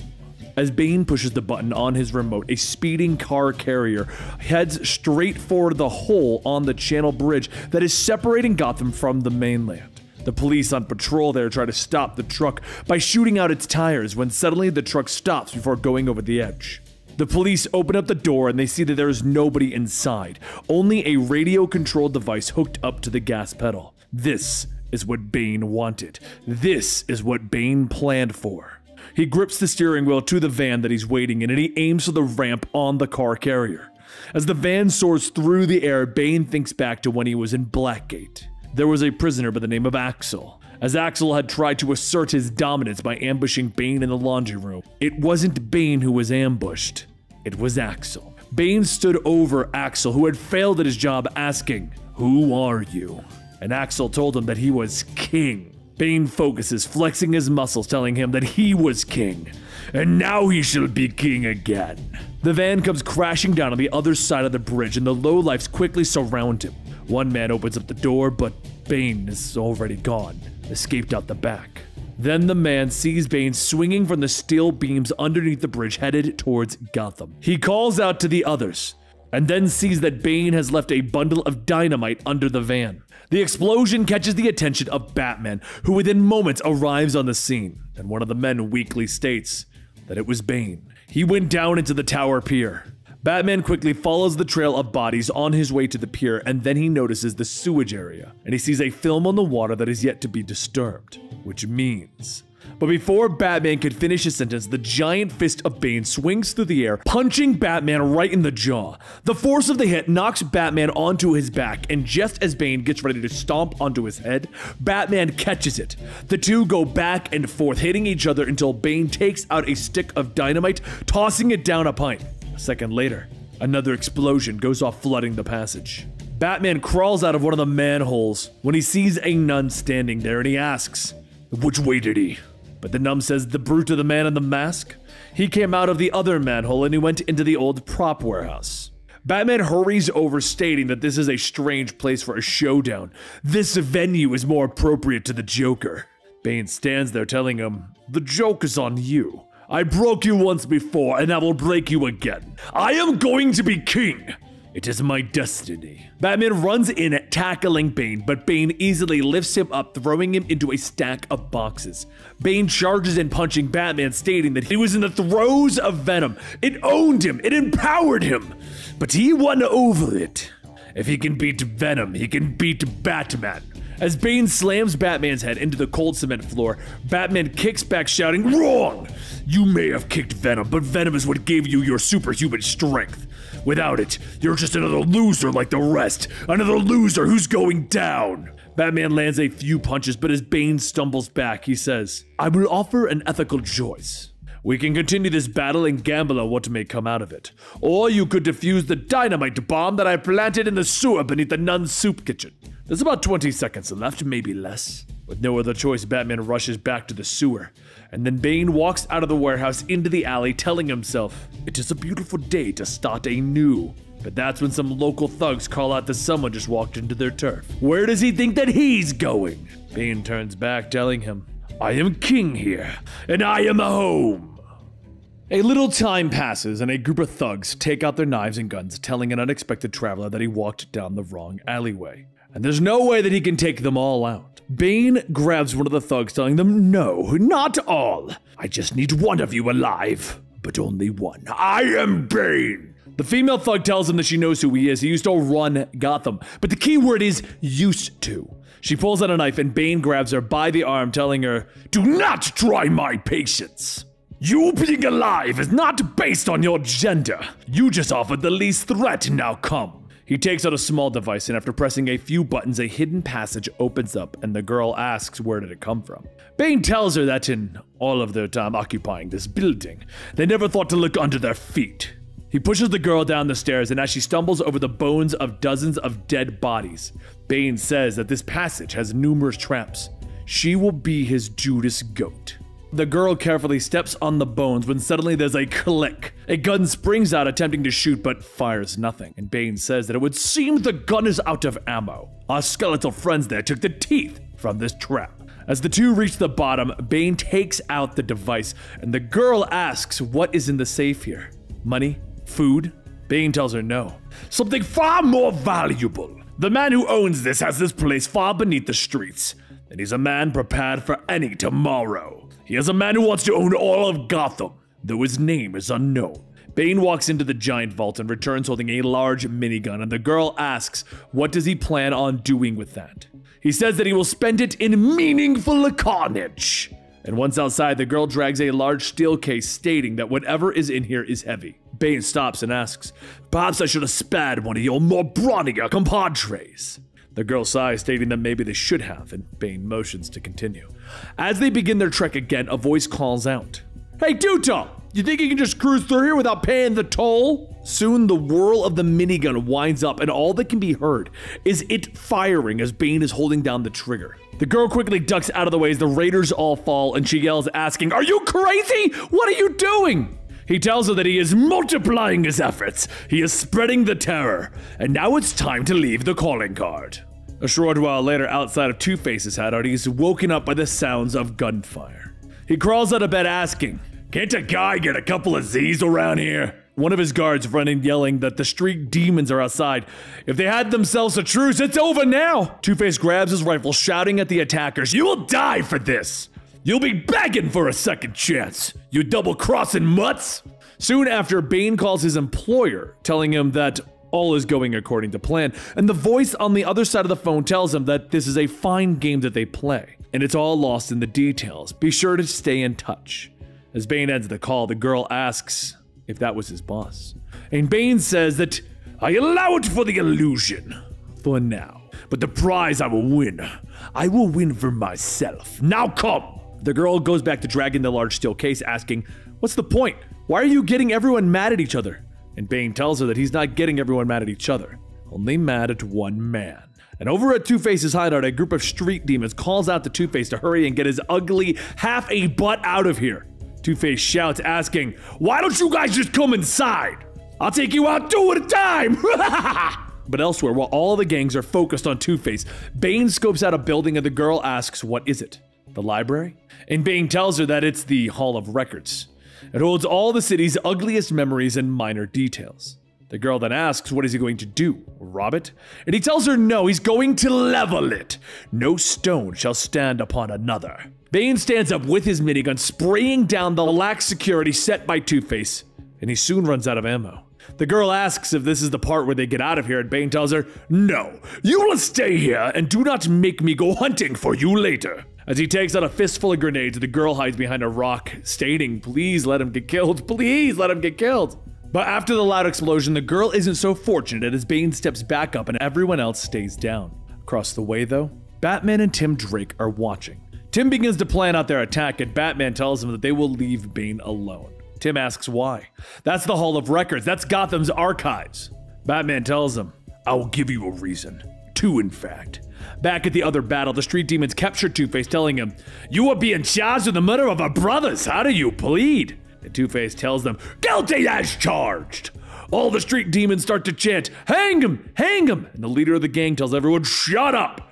We're gonna let chance decide at the flip of a coin. Heads we win, tails Two-Face loses. The coin is flipped and suddenly there's a pling as the coin is knocked away. And everyone turns around to see Batman kicking one of the thugs into the group, yelling, Case dismissed. Soon Tim jumps onto the lamppost that Two-Face is hung up on, asking, How does it end to be on the other end of the rope there, Harv? Batman calls out to cut Two-Face loose, and Tim sighs, Fine.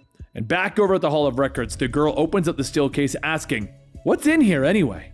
They like super bombs or something? Bane takes the canister from her, telling her, They are nuclear bombs. A low-yield weapon more compact than dynamite, with an added deterrence of radiation. Rome did more than just level the cities of her enemies. They salted the earth so that nothing could grow there. Soon, Gotham City's memories will be reduced to ash and we will poison the ground beneath them. The girl asks how much time do they have, and Bane tells her, 10 minutes. The two run back outside, and as they clear the building, the nukes go off. The explosions shaking all of Gotham to its core, and everyone can feel the effects. As the smoke clears, Bane and the girl get up, and Bane says, "That destruction is total. You are now free to go." The girl asks, is that it? She's free? And Bane tells her, "One last request. Bear witness. Tell everyone what you saw tonight." A short while later, as Batman arrives, Tim scans the area, stating that the radiation is a scooch higher than normal. Now, one of the reasons you wanted Bane to have his way was to save Two-Face, but what was the second reason, Batman? Batman tells him, "Bane had no reason to destroy the city's records, but someone did. And soon enough, that person will step into the light."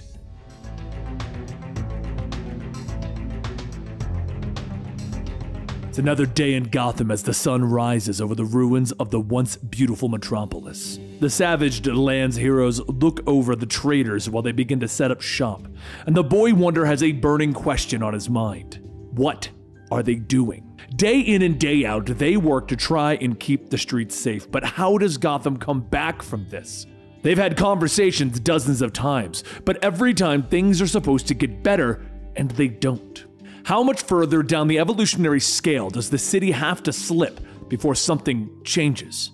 Heck, the Penguin actually seems like a respectable individual now. Batman asks if he's going to help or not, and Tim tells him that he's here, right?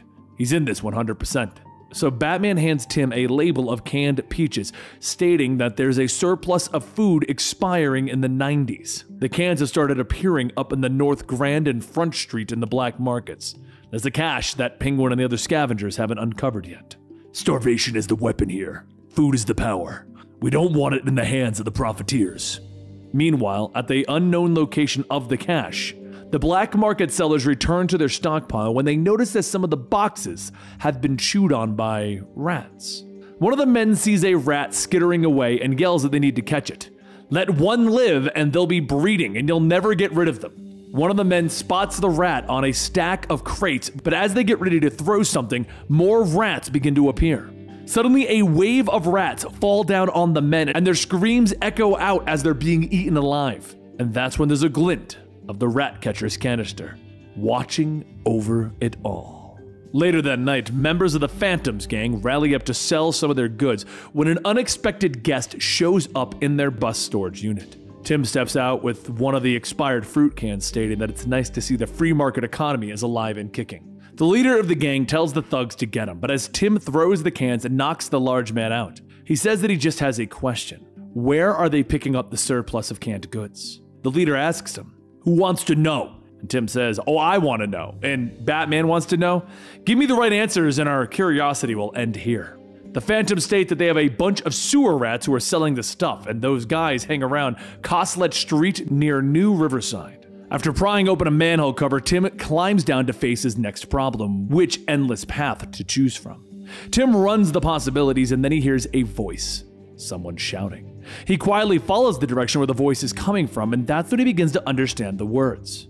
The rat catcher calls out to his rats, stating that they have always outnumbered their enemies. Their strength was always in their numbers, and now they've never been stronger. With the supply of food that they have, they'll be able to breed with confidence, and then they will take the streets, and Gotham will be theirs to the taking. Tim is listening and telling himself that the rat catcher has really lost it. Too much time in the fumes. But he's really working the room. As the rats claw their way into the cans, Tim continues his watch when a stray rat scurries towards him. Before Tim realizes, the rat jumps up and bites him in the heel, causing him to fall off the pipes along the ceiling. He catches himself, quickly yelling for the rat to go away, but the rat bites his finger and sends him crashing into the boxes below. As the rats surround him, the rat catcher looks over, stating, "Well, this is a pleasant surprise. Seconds on fresh meat." Tim quickly leaps to his feet, telling the rat catcher to call them off, but the rat catcher shouts that there is nothing that's going to stand in the way of his army. Not him, and not any other masked do-gooder. Tim dashes behind a tower of stacked boxes, throwing his weight into them, knocking it over into the rats. But even as they scatter out of the way, they make their way towards him, pinning him to the ground. He struggles to get them off, and that's when he sees that there is no other choice, bringing out his secret weapon. Seconds later, there's a loud zap as hundreds of thousands of volts pulse off of his costume. He begins to make his escape after stunning the rats, and the rat catcher yells that he will not get away. After him! With no other choice, Tim jumps down into the sewage below, stopping the rats in their tracks. And the rat catcher is forced to watch Tim Drake float away, shouting that he can't allow him to bring the others. They'll take our food! So the rat catcher does the only thing that he can do, and he sends his trusty rat, Patch, to track down Tim. After tumbling through the pipe system for a while, Tim manages to grab onto a broken piece of metal, climbing up onto a ledge. With hardly any energy left, Tim hurries to the abandoned subway station connecting the sewers to the rest, and he begins to take some antibiotics to avoid the infection. A short while later, after closing his eyes, Tim feels something cold touch his face. He springs up to see a bunch of people crowded around him and a young man wearing a wolf pelt, stating that they mean him no harm. They found him with an extremely high fever. The girl next to him says that they lowered his temperature with the ice. And Tim asks, "Ice? Where in Gotham did you find ice?" The boy, who seems to be the leader, takes off his wolf pelt, telling him that he can explain all of it. His name is Aragoth, the war chief of the Wolflings, and they are the guardians of Gotham's depths. Tim looks at Aragoth, thinking that that can't be his real name because his real name is Corey Windmere. He was in Tim's third period class in Gotham Heights High. Tim gets up stating that he appreciates the help, but they all need to remain hidden. There are some pretty mean characters fighting for control up on the streets. The girl tending to Tim asks, will he help them? And Tim says that they don't know anything about him, but Aragoth tells him that they know exactly who he is. Tim steps back asking, "You do?" And Aragoth smiles, stating, "Of course! You're the Squire of Batman, Robin the Boy Warrior. You fight for justice just as we do. However, you must rest. We don't have any medicine." Tim takes out another antibiotic pill, stating that he just needs to rest and take these. Give him some time to recover. There's a huge storeroom of medicines and food hidden here, though. Batman had sent him to find it. Aragoth calls out to the other Wolflings asking, "Did you hear? The rumors are true! There's a quest for the Wolflings!" Tim tries to tell him not to go, but the girl tending to him says that he must rest. He ignores her request to catch up with the others, and Aragoth looks at him, stating that he is ill. "Please allow the chief of the Wolflings to fulfill the Batman's will." Tim tells him again that they can't. There are some really bad guys out in the sewers. Aragoth shrugs off the comment, stating that Robin's danger is the Wolflings' danger, and they will complete their quest. Meanwhile, in another part of the sewers, the rat catcher walks through the sewage where Patch suggested that he go, and stumbles upon some floating ice. He asks where it came from when suddenly he realizes the question is not where did it come from, but who. The rat catcher takes off his mask, telling Mr. Freeze that it's been a while. Last time they saw each other, it was Blackgate. And Freeze says, "Ah, the Rat Man. Maybe you know where the supposed hidden stockpile of goods are located. It is said that it is in some kind of warehouse." Ratcatcher thinks for a moment and says that he's not so sure. He's been down here since Blackgate and hasn't come across anything like that. Wish he could help. Freeze fires his cryo gun, freezing one of the rats, shouting, "You're lying!" He then smashes the rat into 100 pieces, telling the Ratcatcher that he will help him find the cache or he will end up like his little friend there. Ratcatcher says, all right, you win." But back with the Wolflings, Aragoth leads his pack through the sewer system when Wind Rider crawls out of the vent, stating that he's found it. A room full of a whole bunch of stuff. The Wolflings all quickly pile into the vent and they crawl through to the other side to find Ratcatcher's stash. Just as they begin to pick out things and bring them back one at a time, one of the Wolflings spots a rat. A voice then asks, "Who are these kids?" And the Ratcatcher asks, "How should I know? The sewers are crawling with freeloaders these days." Aragoth stands tall, stating that the bounty is claimed by the Wolflings. It is pointless to challenge us. You are two while we are many. And Ratcatcher asks, "Many, huh? Looks like all your friends are already in the middle of running away." Back a little ways, Tim is pushing through his fever, looking for where Aragoth went, when suddenly Wind Rider and another of the Wolflings run past him. He tries to ask where is Aragoth, and the two just yell, "Don't know, scary guys!" Tim sees one of the Wolflings drop his bow and arrow and decides that maybe he should bring that along. Back in the storeroom, Mr. Freeze fires his cryo gun again, hitting some of the canned food crates, attempting to shoot Aragoth and Ratcatcher, asking, "Are you crazy? Turn that thing off! You're freezing this stuff, and if you do, it's no good to anyone." But meanwhile, up in the vents, Tim quietly creeps in, pulling back on the bow. He releases the string and the shoddy wooden arrow pierces Freeze's tubes on his back, He spins around, freezing the pipes, telling Ratcatcher that he said nothing about Batman knowing of this place, and Ratcatcher says, "You didn't ask! Besides, I've only seen the kid!" But as Tim tries to get back into the vents, the part that was frozen shatters, and he lands on the ground. He knocks 3 arrows at once, releasing them, and they all bounce off of Freeze's armor, and he asks, "Was that supposed to do anything?" Argoth puts his weight into some of the boxes, tipping them over onto the Ratcatcher. Freeze scoffs, stating, "I don't need the Rat Man. Why make this difficult? It will only end poorly." So Tim hides behind a box, telling him, "I need a plan. I can't attack head on. What if I were to..." So he jumps up, throwing his batarangs at the pipes that Freeze is standing next to. He breaks them so that all the hot water begins to pour down on Mr. Freeze, and as the steam is clearing, Tim jumps on top of a frozen-in-place Freeze, telling him, "It's over. Try and move and you're gonna crack your cryo suit." A short while later, Gordon's Blue Boys take Freeze and Ratcatcher in. Batman watches, stating that he thought that they might have some bad customers down there. "Had no idea that they were this formidable. Robin here did the impossible. It's time for us to go home." As Batman looks back, he sees Tim still feeling the effects of the fever. So he picks him up, telling Cassandra to stay with the cops until everyone is locked down. "I'll be back when Robin is stabilized."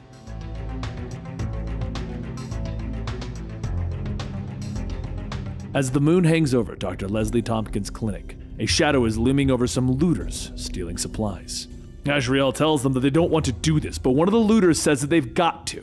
So Azrael steps forward, stating that the people in this hospital depend on the things that they're taking more than they do. They're sick and they're dying. The looters tell him tough luck. They gotta survive too. Now get out of the way. So Azrael puts on his mask, telling them no. As the men charge at him, Azrael asks himself, who were these men before they found themselves in this cruel place? Criminals, muggers, perhaps thieves, or even murderers? Or were they just ordinary citizens, lawyers, grocers, plumbers, clergymen, husbands, brothers, loving fathers, or good friends, perhaps? Maybe all of the above. But what are they now? What have they been forced to become? A twisted combination of desperation and hunger. Less than animals, because animals would never have illusions. They imagine themselves victimizers. But can they possibly realize the truth that they themselves are victims? As the last man falls, Azrael stands tall in another triumph. Another glorious triumph. Hooray. But with another victory under his belt, Azrael returns to Leslie Tompkins, telling her that he has failed yet again. She asks, what did he do? Did he beat the tar out of another person? And Azrael says that it was 3 someones and they were trying to steal blankets. He may have hurt one of them badly. They might come here asking for help. She tells him that she'll help them, of course. But how long has it been since he has even slept? He rubs his head, telling her 3 days. He's not really sure, maybe 4. Why does this always happen? Why does he always resolve matters with his fists? Leslie puts her hand on his shoulder, telling him that perhaps it's because that's all he knows. He will have to learn another way to relate to these problems, though. And maybe, for the good of his own soul, he may want to go someplace where there isn't such a demand for his peculiar talents. His salvation may even depend on it. Azrael asks, wouldn't she need him to protect the clinic?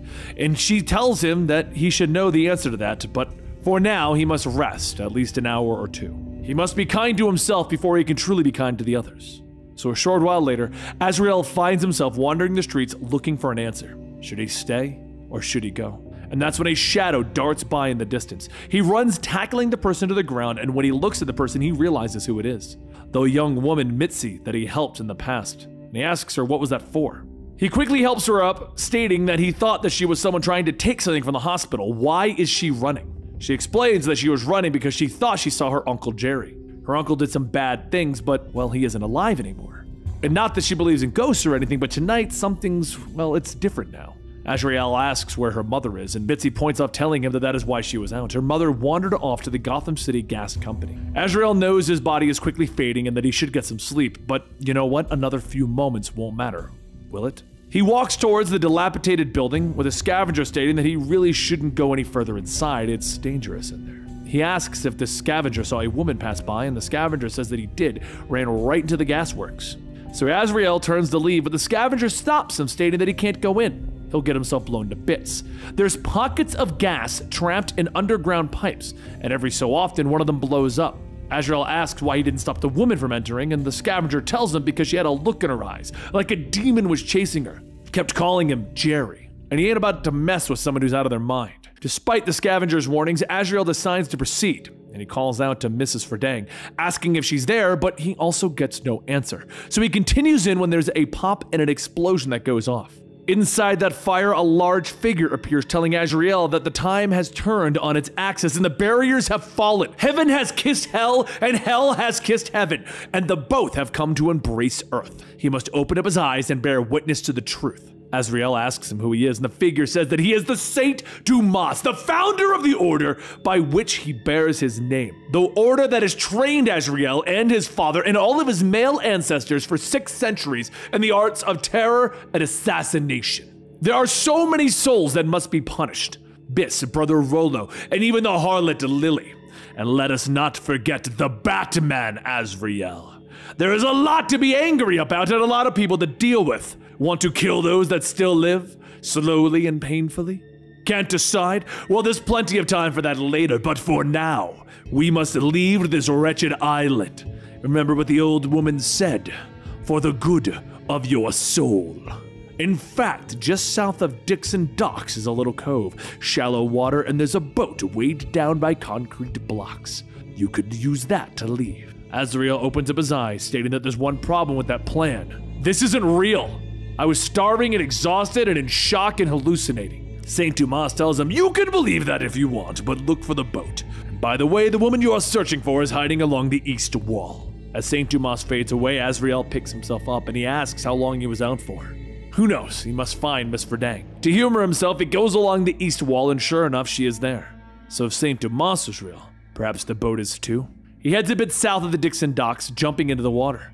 After a little bit of swimming, he sees it, a boat weighed down by concrete bricks. And once he removes them, the small rowboat floats to the top, with Azrael getting inside. He could walk away from no man's land. He could walk away from the terrors and the obligations. He could step back into the world, but something nags him. Faintly at first, but ever more insistently. He looks back to the Dixon Docks, calling out for Mitzi and her mother. He tells her that she should have no problem getting across. Just try and steer a bit and let the current carry you guys away from here. She says that she hopes that they can meet again, but before they go on this boat, she has one last favor to ask. She wants to see the face of the man that is giving them freedom, that is sending them away from Gotham City. Please remove your mask. Mitzi kisses Azrael on the cheek and then helps her mother into the boat, and they row off into the night, free of this treacherous city. There's a large thunk as a small chest of jewels and money is set on the table, and a man says that he needs a way out. All of this is theirs if they can make it happen. Phantom gang leader Shank kicks his feet onto the table, asking if that's everything. Well, that'll work. We got ourselves a deal. The man jumps up asking, really? Thank you, thank you! Shank waves his arm stating, yeah. Show this man the exit, guys. Shank's goons walk the man to the dark door. And the man asks if he's gonna need a flashlight or something. One of the goons opens up the door, kicking the man in, stating, you ain't gonna need one, bon voyage!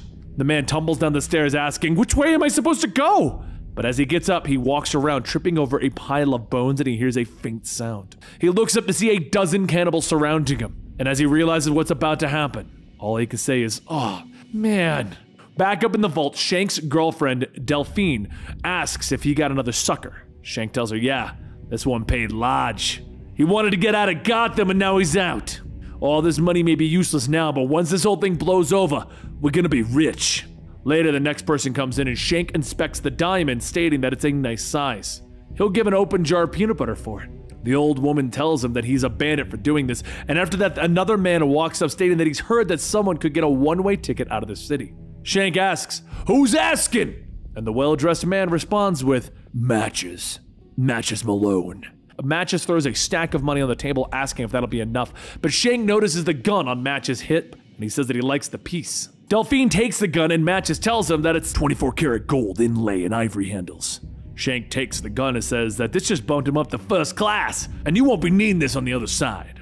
As the goons walk Matches down, he asks, why don't you leave this place? The men say that Shank has long-term plans here. Once the door opens, Matches tells the men, I'll raise a cold one to you. And as the men tell him sure he will, they push him down the stairs. Matches tumbles down like the other man before, but when he hears the shuffling in the distance, he stands up telling the cannibals, I can help you. I can get you out of here. The cannibals all lunge, grabbing Matches, but Matches manages to knock them all away and escape. Up ahead a bit, he turns back, throwing small canisters of smoke to hide himself, but the cannibals rush at him, knocking him over a ledge. As they all inch closer to the ledge, they all look down, and Matches sheds his disguise, and Batman jumps out yelling, "I can help you!" The cannibals all scream, shouting, "Monster!" and they begin to run away. Meanwhile, outside, a loud clang, clang, clang can be heard echoing throughout the hideout. Delphine follows the sounds to the exit door, hearing a faint hissing sound. She watches it, and suddenly the handle melts and it falls to the ground. Shank appears from behind her, asking, "What's got you all frightened?" And she squeals, "Him!" Batman charges at Shank and the group, and as Shank takes out the decorative gun, he pulls the trigger. The gun pops, falling apart, and Batman tackles into the men, fighting off the ones that are left standing. The cannibals start to come out of the dark, and Batman tells them, "You're free, just as I promised. No more killing. It's over now." And as Gordon and the Blue Boys arrest Shank, Shank yells, "I was selling people their dreams! They wanted out! I showed them out!" But for Delphine, she's left to fend for herself, trying to sell off the money and jewelry for a loaf of bread.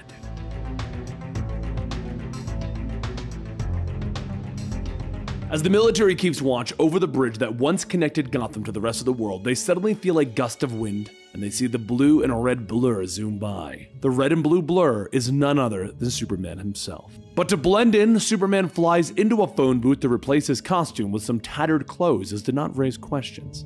He walks the streets and notices a man trying to get crops to grow, and he sees that he's trying to grow okra. The man shouts to Superman to get away, but Superman tells him that he might need some scarification to get these to grow. He takes out a small knife, cutting the outer layer of the seed off, stating that this will help it grow and allow water to be easily absorbed. The man says that's fine and all, but there ain't no water to absorb. Cold snap's been holding off the rain. As Superman replants the seeds, the old man says that he can help them over there at the community garden, though. They have a small setup going at the police station. Superman tells the man, of course, he could leave now. After a short walk, Superman notices a woman sleeping on the steps of the police station, and he asks if she's okay. She grabs her shiv, telling Superman to get away, and if he tries anything, Batman will come and beat him to a pulp. Superman laughs. I'm sure Batman will. The woman then says that it's not safe for them to be here. This is Blue Boy territory. They need to go before they blow her cover. She works for the org. Superman holds his hand up, telling her to be quiet. He can hear someone coming. It's at that moment that a group of police officers in raggy clothes come walking up, and the girl quietly says that they aren't the Blue Boys. One of the officers takes out his gun, stating that it's a little late for them to be wandering around, and Superman asks, "What's the problem here?" And the man says that it depends. If he'd call being stuck in a god and government-forsaken urban hellhole with a spineless police commissioner and a bunch of creepy mental cases dressed in bat suits, then yeah, they got themselves a little problem. Fortunately for them, they found a solution. This is a mutiny. Independent Sentinel. Private sector militia. What about you, though? You look pretty fit. Do you know how to shoot a gun? Superman tells him that he's heard ammo's hard to come by, and the young girl yells that it is. But ex-officer Petite here was crazy enough to have a Mondo private stash sitting around before this place became no man's land. Petite holds up his gun to Superman's head, telling him, "We have no use for old men or children. So if you're not with us, you're against us. What'll it be?" The young girl throws herself into Petite, yelling that the stranger says forget it. And Petite falls back, taking the safety of his gun and pulling the trigger. The gun goes off, but Superman quickly uses his heat vision to stop the bullet. Everyone tries to pile on to Superman, but that's when Batman appears, knocking everyone out. As the remaining of Petite's gang begins to run away, Batman tells the girl and the old man to hurry back home. And once the coast is clear, Batman motions to Cassandra that everything is secure. And Superman says that it would seem that he's not working alone. Batman asks Superman what he's doing here after their last encounter, and Superman asks if he could go to the community garden. There's something he'd like to see. But to answer his question, he got a tip that the techno-terrorist group Locust is still trying to make Gotham its private lab, possibly with an aerial germ assault by small remote drones. The two scan the skies, and as Superman locks onto something, Batman asks if there's anything up there. And at the same time, both men say excuse me so that they can go deal with something. And then they return to their original spots. Superman then says, look, he came to Gotham to check up on Locust, but also walk among the people to really try and understand what happened and what it will take to help. So as the two of them reach the garden, Superman looks at the crops, and Batman says that he appreciates the concern. But they have a good team in place here. Superman looks up, asking if there's anything that he needs other than rain, and Batman tells him that he has everything under control. Superman shakes his hand, telling him, okay, well then, if you don't need me, others might. Good luck with everything, Bruce. He walks out of the garden, changing into his costume, and he flies off. And Batman stares at the crops for a moment as it begins to rain. As Killer Croc is fitted for his new suit, he shouts that he ain't going back to the sewers. They're moving up in the world.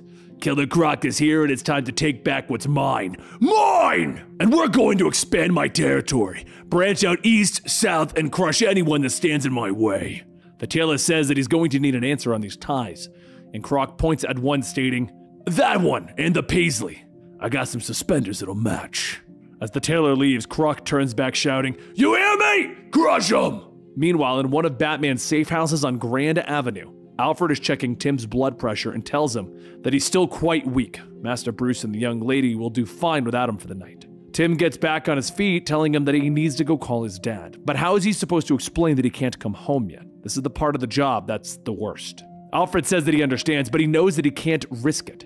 And meanwhile, in the Drake household, Tim's father sits by the phone, waiting for that very call from his son. A short while later on the streets, a man with a noose around his neck asks if maybe they can discuss this. And Croc tells him, "You had your chance," and he lifts him into the air. He yells, "This is my turf now! Everything and everyone is now property of Killer Croc, and there's plenty of rope for anyone who thinks different. Now everyone bring me all your food, fuel, guns, and gold." Croc rides on his car, pulled by the people of the suburbs, calling out to anyone to line up and deposit everything into his cart. If they want to hold out on anything, you're gonna get cut off! And now you can live by my word. You can live because I lets you live. The little girl walks up holding her crocodile doll, asking if he can take care of Crocky. And Croc takes the doll, and everyone gasps at what's about to come, as Croc bursts out laughing. He tosses the doll back to her, telling her that she'll take care of it. And then up on one of the ruined buildings, Tim reports back that Croc is making a move on South Grand. Not sure what it's all about though. Alfred tells him to use caution. He shouldn't be out in his current condition. He'll contact the Master and Nightwing can deal with this. Tim says that he has no intention of tangling with the Mr. Lizard there, but if he could, and just then two of Croc's men appear around the corner and they begin to open fire on Red Robin. Alfred yells over the comms asking, "Is that gunfire? Are you in danger, Master Timothy?" Tim quickly throws his batarangs, telling him that he'll tell him about it later, and then he gets to work knocking the men out, and once it's all done, he reports back that the problem is solved. Alfred says that he highly suggests a hasty retreat. The area is dangerous, and as Tim gets back into position to scout the area, a third man steps out of the shadows, hitting Tim in the back of the head with a large wooden board. And a short while later, back over at the Blue Boy's borders, the boy catches his breath, stating that he has a message for Gordon from the Penguin. Killer Croc is on the move. He's coming down from Grand towards Penguin's turf, and Penguin said that if he falls, the Blue Boys are next. He wants guns sent his way. After rallying up some of the armed officers, Harvey Bullock and Montoya head over to the Penguin outpost, and Penguin says that the Adol the Amphibian is crossing Beidle Square heading their way. If Croc takes the district, he'll cut the island in half, and that is bad for business. Harvey tells him, yeah, it's bad for everyone. Soon the dust is kicked up as Croc makes his way towards the barricade, and as they take a closer look, they notice someone tied to the hood of the car. Tim is struggling to free himself from the bindings as Croc shouts, "It's all mine, Penguin! Stand in my way and I'll see you in the morgue. The morgue! But if you take any shots at me, you'll blast right through the boy hostage." Penguin readies his rifle, telling everyone that if they take out the crocodilian, they can take out the rest. Harvey points his gun at Penguin, telling him that he may want to rethink the strategy. They can take out Croc without harming the kid on the hood. Penguin scoffs, telling them that they're fools. Harvey and Montoya then take out small red grenades, stating that they won't be using deadly force. These puke grenades are going to make everyone wish they were dead. As the grenades are tossed, the hissing sound can be heard as brown gas fills the area, and Croc shouts, asking, "Is that all you got? I eat this stuff for breakfast. It's gonna take a bit more than an upset tummy to stop me." The car crashes into the barricade, but as Croc jumps into the fight, a man in a gas mask slowly creeps up on Tim. Tim asks if that's, and Alfred tells him to be quiet. The rescue must be serpentipitous if it's going to be effective. Croc claws his way to the front, making his way towards the Penguin, but when he gets in range, Penguin fires his rifle into Croc's chest. The buckshot rips through Croc's shirt, and he shouts that was Egyptian kind, you bird-brained son of a... "This is my turf, Penguin. Where do you want to be buried?" Penguin laughs, telling him that better men have tried. Much better men, Croc. But before Croc can tear Penguin apart, Harvey fires his shotgun, tackling into Croc, telling him to stay down. After tying up Croc, Penguin tells everyone that that's it! We have them rooted. Croc rips apart the building, stating, "You're giving me a headache. The suit was silk and wool. Now look at it! You're gonna pay with your blood." But just then, 3 batterings hit Croc in the arm, and Tim launches himself, kicking Croc in the head, telling him that he has to work on his pattern. Tim then cracks him with his staff, jumping onto the nearby car to get away. Croc reaches in, but Tim takes off his utility belt, tying Croc's wrist to the steering wheel before jumping out. Croc lifts the entire car, shouting, "I'll kill you!" But as the car is held up, the axle falls off, landing on Croc's feet. With him subdued, Harvey asks Tim if he's got a place to stay, and Tim says that Batman has a few hangouts left. As Tim runs off to meet with Alfred, Montoya and Harvey state that he is every bit as tough as when he was young. And Harvey asks when he was that kid's age? No way. With everything settling down, Tim tells himself that he would much rather face Croc again than what he's about to do next. But this has to be done. Tim sits down and he calls his father. He tells him that he's in Gotham, with his father shouting, asking if he's crazy and how the hell did he even manage that stunt. Tim says that there's an old service tunnel and some kids dared him, and well, the path out is now blocked, but he's safe. After hanging up the phone, Alfred says that he does not envy him, but at the risk of sounding patronizing, perhaps things will look better in the morning. Tim jumps in bed to sleep for the night, but the next morning he's woken up by Batman. Tim hardly has enough time to rub his eyes asking what's going on, and Batman tells him that they have a problem. Tim gets out of bed, getting dressed, asking what's going on. Is it Two-Face? Is it Penguin? And Batman says it's not that kind of problem. Look at the TV, Tim. Every news channel is displayed, and each of them has Tim's father telling the world that his son is trapped in Gotham. Tim's eyes go wide as he realizes what's happening. Oh my God.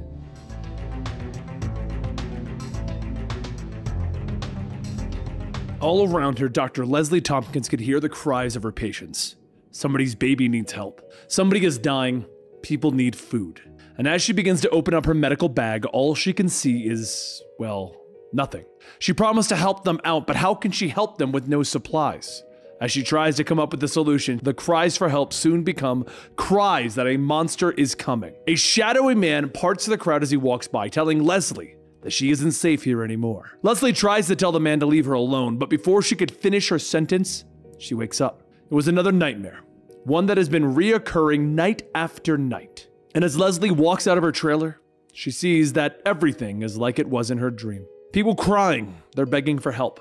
The only difference is that the monster in her dreams was further away. Laying on a beach, badly wounded and tied down, is that monster. Victor Zsasz. Zsasz is a pure sociopath, cuts a new mark into his skin every time he murders someone. His body is completely covered in them now. Helping Leslie watch over Zsasz is the reformed Black Mask thug, Mikey, who himself has his fair share of cuts. But soon a scream can be heard and Leslie rushes over to the other wounded man named Stumpy, named after, well, his missing right hand. These people need blood, but there's a major shortage. So Leslie steps away to try and clear her mind. However, no sooner does she step away to the neutral zone than she hears something skittering in the shadows. She yells to the person to stop sneaking around and just come out already. Killer Croc, also not her monster, appears asking how is Stumpy doing, and she tells him not good. Croc shouts in anger, telling her that she has to do something. Stumpy's my only friend left here. He always makes me laugh so hard. Leslie says that she is doing all that she can, but Zsasz is an effective killer. Stumpy has lost a lot of blood. Croc lashes out, yelling that he will kill him. He will take that butcher down if he's got to tear this stupid little hospital apart. Leslie puts her hand on Croc's chest, telling him that he'll do no such thing. She will not tolerate any violence in the clinic. Come again in the morning and check on him then. Until then, try to cool down. Croc sighs, telling her that he's sorry. He'll come back in the... But before he could finish his sentence, the sound of a gun going off can be heard, and the bullet lands next to Croc's feet. Ex-Officer Petite holds his smoking gun, telling Croc to step away from the doctor. Croc sinks back into the shadows without saying a word, and Petite says that it was a good thing that they showed up when they did. Hope the rescue earns them a little medical attention. And no need to thank them. Frankly, he would have shot that freak for less than. But Leslie stops him, telling him that she lost her best friend and his wife to gunfire. If he has any intention of stepping into her clinic, then he will damn well do it without the guns. As for Croc, he's been watching over things while one of his friends recover. Petite tells her that they're going to try this again. They're coming off another battle where they're fighting to take the streets back for people like, well, her. He will disarm the injured and she will take them into her little free zone. Meanwhile, he and whoever else will lay a trap for that scaly homicidal freak. They're gonna get one more wacko before the final showdown. As everyone is taken in, Huntress watches over when there's another scream coming out of somewhere in the clinic. Mikey yells for help as Zaz is digging his pinky into Mikey's wrist. Mikey manages to get away, asking how did Zaz do that? He's still asleep. He would have killed him. It wasn't that he has killed, it's that he lives to kill. Everybody here is at risk as long as Zaz is breathing. What is the matter with the civilian do-gooders? Social charity work does not mean anything if you grant monsters refuge. Leslie tells him that she's afraid that that's exactly what it means. Some people may find their purpose through vengeance, but some doctors are pacifists. Huntress then shouts, asking, "You're healing Zaz on the grounds of pacifism? So that would mean that you wouldn't raise a hand in self-defense?" Leslie says that is exactly what she would do, and Huntress scoffs, telling her, "Right. It would be easy to think that when you have Gotham's Dark Knight watching you." As Huntress turns to leave, she sees Cassandra wearing her old Batgirl costume and she glares at her. Cassandra holds out her hand in an attempt to say hello, but Huntress pushes her to the side and continues to walk. Next, she sees Batman before her, and he asks if she's going to push him out of the way of her too. After a moment of debating if she could push Batman, Huntress steps aside and leaves. This is the monster that Leslie is afraid of, Batman. Leslie asks if he's being a little hard on Huntress, and Batgirl says that she knows why he is. She lost 6 innocents to Two-Face, partially due to her negligence. They have brought in some supplies, gas for the generators, and a few pints of O-negative. Batman pauses, looking at Mikey's bandaged wrist, stating, This is Zaz's work." He hurries over to the bench where Zaz is tied up, yelling at him, asking if she's out of her mind for keeping him here. And Leslie runs over to stop Batman from untying Zaz, telling him that he can't. Zaz is unconscious. He can't heal like that. He will need an infusion as it is. Batman stares back, asking, "Is this what I went through hell for? To save that monster? You will not use that blood that I just brought in for Victor Zaz." Leslie stares at him, telling him yes, she will, and if he doesn't like it, he'll have to physically stop her. If Zaz doesn't get that blood in the next couple of hours, he will die. They cannot allow their only hope to turn into a killer. But before Batman could respond, gunshots can be heard, and Leslie turns back, calling out to Petite. Batman tells Cassandra to follow, but Cassandra motions, asking who is Leslie. Batman tells her that she is not his mother, but she's been like one to him for most of his life. Outside of the tents, Huntress tries to pull Petite's gun, telling him that he does not want to shoot anyone here, and Petite pulls back, asking, "What's so different about now?" As he falls back, he bumps into Batman, and Batman tells him, "Because I'm different." And then another voice yells that they've had enough. Everyone looks up to see Croc in one of the buildings, and he shouts that if no one is respecting the hospital zone, then neither will he. Leslie goes back to check on Zaz, and Batman follows, telling her that she needs to leave for her own protection. Zaz is under-deviated in his bloodlust. She will have to give him a better response than the Hippocratic Oath. Leslie stands up, shouting, "How about her consideration for the world that they live in and her part in it?" He isn't the only one with a belief system. Whereas she is grateful for what he does in watching over them, he is being childish and he is being stubborn. And more than that, she fears that she has taught him nothing. She fears that she may sink to his level instead of raising him to hers. A few moments pass in silence without saying a word. Batman turns to leave. Leslie calls out to him, but Batman continues on. Outside in the neutral zone, Cassandra runs up and Batman tells her to stay here. "Protect the doctor with your life." Cassandra grabs onto his cape, spinning him around, shouting, "What? What is it?" And Cassandra motions to her face. Batman tells her that he doesn't know what she's trying to say, and he turns away. She then uses her finger to trace some of the rain falling off her face, showing that she's crying. Back inside, Leslie begins a preparation for Zaz's infusion when suddenly his eyes open. He jumps to his feet, looking around, asking where is he. Leslie tells Mikey to run, but before he could move, Zaz hits Mikey, knocking him headfirst into a pile of boxes. He starts to move towards Leslie, and she tells him that he certainly has the power to do away with her, but she wants him to consider one thing. Ending her life would end the possibility of medical care to all other people, including himself. He claims that murder is the only way to give him feeling, then she challenges him to feel her. She puts her hand on Zaz's chest, and she goes on stating that she asks for 1 second of compassion, or at the very least the loss of her compassion, her attention towards her. Outside, the fighting between Rock, Petite, Huntress, and Cassandra comes to a standstill with everyone watching.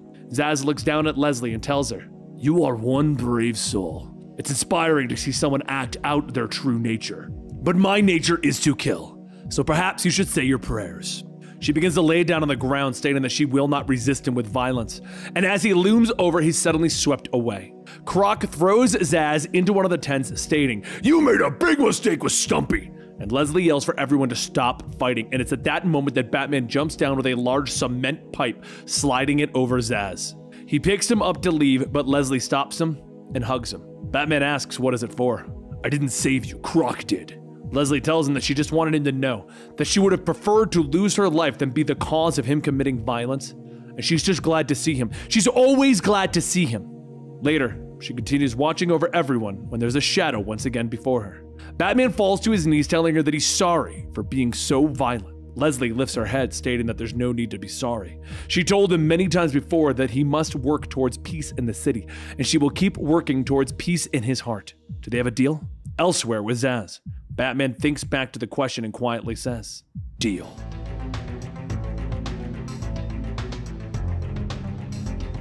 As Batman and Jim stand in Jim's garden, the two men look at each other without saying a word. Jim tries to come up with something to say, but he remains quiet. After the wind blows by, Batman looks at one of the rose bushes and says that he did a fine job with the garden. Jim points at one of the empty plots, telling him that they had an infestation late in the summer. Had to tear up most of the vegetable patch to save the crop. Got some nice carrots out of it, tomatoes too. The two go back to their silence, and after a short walk, Jim takes off his glasses to rub his face, telling him that it's been a long year in the no man's land. Batman goes to respond, but Jim cuts him off, asking, "Are we friends?" And Batman tells him, "Yes, we're friends." Jim looks away, telling him, "It's damn odd then. I don't have very many friends. I don't trust very many people, but I trusted you. I'm grateful for the help, but it's not enough." When the no man's land was announced, Sarah and I tried to get out. We wanted to get away and find work somewhere else, abandon the sinking ship. But everything that I applied for, I got turned down. No one wanted a cop who needed an urban legend to do his policing for him. They all laughed at me, some to my back, some to my face. And then I started to wonder, maybe the Batman was laughing at me too. Batman looks back, telling him, "It's not true." And Jim snaps, "You used me. It's been that way for 10 years. Batman tells him, "Maybe it's the other way around." And Jim tells him, "Absolutely, because I thought we wanted the same thing. I thought we wanted our city, this city, to be safe. That we were in this together, Batman. But where the hell were you when we needed you? This is why I don't believe that we're friends. There's no respect. There's no trust. There's always been secrets that I never pressed, but maybe I should have, instead of letting this become this, whatever this is." Batman tells him, "We're partners." And Jim scoffs, "Don't you blow smoke in me. Partners are equals. When was I ever treated like an equal with you? Partners, for example, tell each other their plans. They keep them informed. They sure as hell don't walk out in the middle of a damn sentence."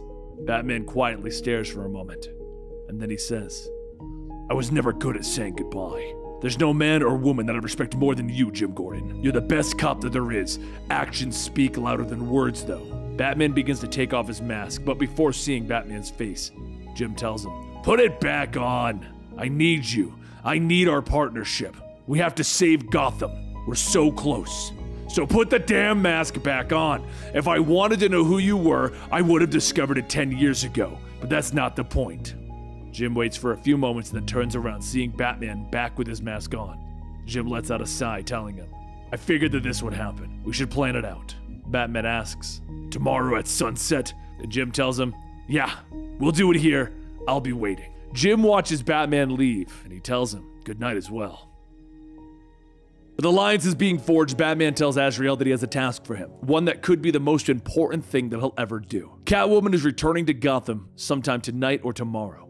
She'll be carrying something that will determine the future of Gotham City. Azrael asks, what does it have to do with him? And Batman says, she may be injured or on the run. She's going to need a guardian angel. Azrael thinks for a moment, asking, how will she be entering the city? The last open tunnel was blown shut, not to mention all the military choppers overhead. Batman tells him, she'll most likely be parachuting in near the eastern border of Robinson Park. Azrael asks how could he be so sure, and Batman tells him, because that's what I would do. 40 miles south on a military base, a pilot tells his partner Freddy to hurry up. They're supposed to be on station over Gotham in about 20 minutes. Catwoman sits down in the pilot's uniform, stating that she may not be Freddy, but she's gonna take a guess that he's glad that he isn't here. The pilot begins to ask how did she get in here, and Catwoman finishes by asking, how do you get past electric fences and motion detectors as well as the company Marines patrolling the area? Easily. If I could do that, I imagine what I could do if you didn't cooperate. So how about we be friends for this little adventure? It'll be less painful that way. Now can we get this Tinker Toy off the ground? Up, up, and away, bright eyes. So a short while later, Azrael gets into position for Catwoman's arrival, but up in the skies, a pilot screams, asking, "What the hell was that for?" Catwoman laughs, stating that he might want to consider that a down payment on what he'll owe her if he ever thinks about disobeying her again. She just looked at the compass. They aren't flying north, they're flying northeast towards New York. He probably planned to pretend that he was lost or trying to run out of fuel, an excuse to radio the authorities. So she'll say this once, don't be stupid, and change the course flying towards Gotham. The chopper leans back on course, but as the two get closer to the ruined city, the pilot says, "You know, I've been thinking. I could probably come up with something to explain how I was outsmarted, but I don't really want to admit that some woman in a Halloween costume got the best of me. However, I would be happy to explain that down to Chopper, as long as they find your body in the wreckage." As the helicopter makes a nosedive towards the ground, Catwoman tells him that he's bluffing, but as the chopper begins to bump and clip nearby buildings, it goes spiraling off course into the ground. Catwoman props herself up and slowly limps away when suddenly a spotlight overhead shines down on her. Agent Stone, CO of the Hardlines, the private military group that Catwoman ran into before, calls out that if she wants to keep running, she can do it if it makes her feel better. Whether she fights back or not, he's coming back to her. Azrael jumps between the two of them, telling him, "No, she won't. This will be your one chance to get back into the helicopter and leave." Stone looks at Azrael, telling him, "Oh, you must be new. Didn't recognize the suit. Either way, you can either step aside or get hurt. The choice is yours." The two charge at each other, deflecting some attacks while taking others. After hitting into one another, they back off, and Stone says that he's pretty good. Azrael goes back to swinging, asking, "Are we done yet?" And Stone tells him that he was just starting to enjoy himself. So later at the meeting place, Catwoman shuffles in and Batman tells her, "You're injured." And Catwoman says, "Yeah, but nothing a platoon of doctors in a week in Aruba will cure." She hands over the disc and Batman says, "I don't know how to repay you. Maybe I can't, but you've earned a lot of points today." She smiles as she limps away, telling him that she'll see him around. And over at Dr. Leslie's clinic, Azrael returns beaten and battered, and Leslie asks, "What is it this time?" "Just never mind. Get on the table so I can examine you, Azrael." He laughs, telling her in a moment. First, she needs to do him a little favor. He continues to walk in, dragging Agent Stone behind him, telling him, "You're gonna have to look at this guy too." For Nightwing, it's the same dream every night. Him and Babs, before her accident. They would soar through the city, but then he would always fall. She would ask if he knew where he was, and then he would see her in her wheelchair as Oracle. He would wake up in her bed, and the nightmare was over. He groans, stating that his hands are cold, and Babs tells him that he let himself get beat up on by every thug in Blackgate, and he moans like a little girl. She kisses his forehead, telling him that the fever is going down, but before he asks, that kiss was purely scientific. Nightwing leans up, stating that he appreciates this, everything that she's done. Babs tells him to just be grateful that he came to her and not the subterranean boys club. Alfred wouldn't let him lie around and watch cartoons all day. Now get back to sleep. She'll call when the soup's ready. After a short while, Nightwing gets up, stating that the food smells great. She's going to put rice or pasta with it. She puts on her oven mitt, telling him neither. She made bread. Just then an alert pops up that there's activity in Zone 1. Nightwing asks if it's important, and she says no, that's just seismic activity, but someone's on the street up front. The two sit down to eat, and the alarm goes off again, this time in Zone 4. And Nightwing asks what about that one, and she says that it's the steam tunnel running under the building. Whether it's a two-legged or four-legged, it won't be a problem. A lot of non-lethal nasties down there. Nightwing then asks when is she supposed to worry about these alarms, and she tells him when it hits Zone 12, then she's in trouble. How's the soup? He eats it, stating that he could get used to it, and the two of them begin to talk, and they eat. An angry look comes over Babs' face as she leaves, and Nightwing says that he didn't mean to. He says there's nothing, she just has to check on something. He follows, asking what is it, and she says there's nothing, he just needs to be a good boy and go back and get rest. And Nightwing asks, is it because of the chair? She turns back, telling him that it's more than that. And he says that no, it's not. Tell him. She owes him at least that much. Babs takes a deep breath, telling him that he's right. She does owe him that much. For a long time, she felt that she had coped with the loss of her legs, learned to get over it. But lately, she's been beating herself up over it. She couldn't just get over it. She misses walking, running, turning the bathtub faucet with her toes. She then realized that she's never not going to miss this. There's so many things that she can't do now because of it. So many things that she had to leave behind, including him. He kneels down, stating that it doesn't matter to him. What can he do? And she begins to cry, stating that she just needs time. That's all. And he tells her anything. He just misses her. She touches his face, and says that he's gross, he needs a shave. So a few moments later, she slowly lowers the razor and Nightwing asks if she's done this before, and she tells him not to smile and don't make her laugh. It really wouldn't be pretty for him. Once she finishes, she kisses his cheek, stating that everything seems fine, and as the two look into each other's eyes, they kiss. It's at this moment that the alarm goes off again, and this time it is Zone 12. Nightwing grabs his mask, asking where is Zone 12, and Babs tells him the roof, but there's another on street level. Just then, the door to the computer room is broken in and a group of well-armed soldiers surround Nightwing and Babs.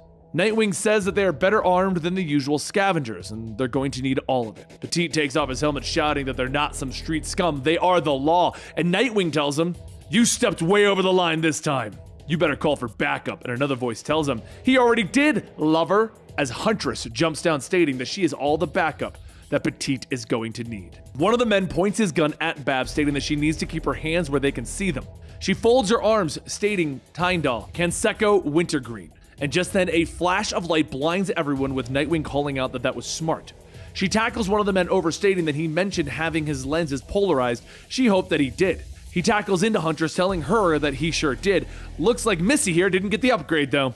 Petite aimlessly starts shooting, shouting that this isn't over, and as Nightwing quickly grabs Babs, he covers her, with Huntress grabbing Petite by the neck, telling him that he's not going to get one of them killed with that cowboy stuff. Once the two of them get to the safe room, Babs begins to get to work contacting the outside world when she asks Nightwing how he's doing. He weakly tells her that it was nothing, him and Huntress, it was a big mistake, way over that now, Babs. She tells him, right, as if I couldn't tell by the way you clocked her. Her and Petite are poisoned together. I'm not sure what their game is, but I figure that they think I'm a bargaining chip with my dad. I don't think that they know the whole Oracle thing. Babs begins to set off the rest of the traps in the room and then tells Nightwing that they need to go. She radioed everyone. They just have to make it out. As the two get into the elevator, there's a loud explosion with everything beginning to shake. Babs asks what the hell are those maniacs doing. They're going to bring down the whole place. And Nightwing tells her that they're going to be okay. They are. But before he could finish, the lights go out. Nightwing cracks a glow stick, climbing out of the elevator, grabbing Babs, telling her that this isn't going to work. And Nightwing struggles, telling her that it has to. They just can't let Petite find them. Babs laughs, stating that it's always like this, huh? I really had a thing for you back then. And Nightwing tells her that it didn't have to end there. It didn't have to end for him. But as the two reconcile, the doors to the next floor open up and Huntress jumps in, stating that she doesn't have time to explain. Petite is losing his mind. She may be their only way out of this mess. Babs asks if they're really supposed to trust her, and Huntress says, do you really have a choice? She cuts the cable to the elevator, sending it all the way down, with Petite rushing and trying to shoot everyone. As the elevator crashes at the bottom, Babs tells everyone to hurry to the garage, it's just up ahead. As the three of them get to the door, some of Petite's men stop them, radioing that they've cornered them. One of the other men tells Huntress, Petite can forgive you. Everyone get your hands in the air. Babs smiles, stating, of course. Mallory, Ripken, Peppermint. Just then the floor falls out beneath the men and they all go tumbling into the sewers below. As the three continue onward, Nightwing says that he gets it. An English scholar, a baseball player, but what about the third? She tells him it's a flavor of gum. She needed something that she could never say by accident. Once the three of them get into the garage, Huntress grabs Nightwing, kissing him, stating that she'll see him around. Nightwing stands dazed for a moment and finally tells her, you're dangerous. Babs tells him, right, in more ways than one, lover.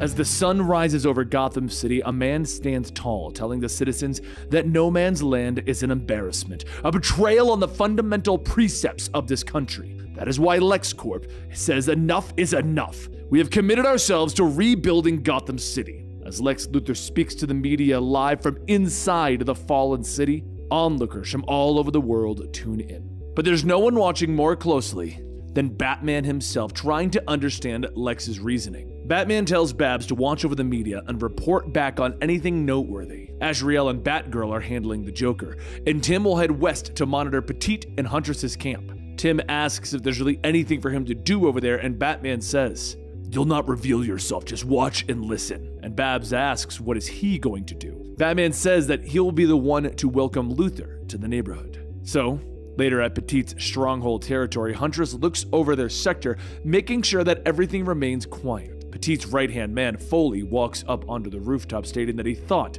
he'd find her over here.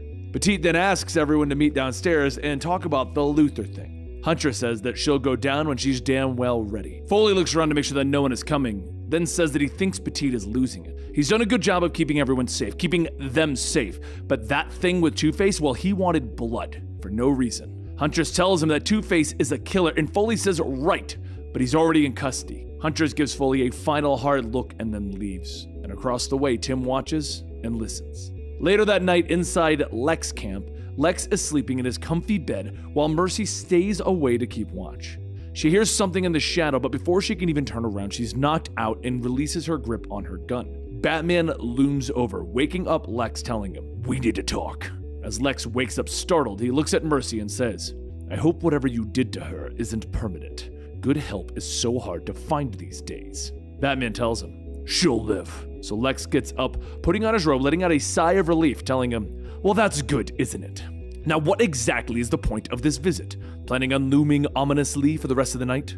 Batman leans forward, telling him, "You know what this is about. This is not your city." And Lex tells him that he is only here on a humanitarian mission, unless he can prove otherwise. Batman smiles, and Lex tells him, "You're bluffing. If you had anything, you wouldn't be here to threaten me." Batman moves nose to nose with Lex, telling him, "This is not a threat.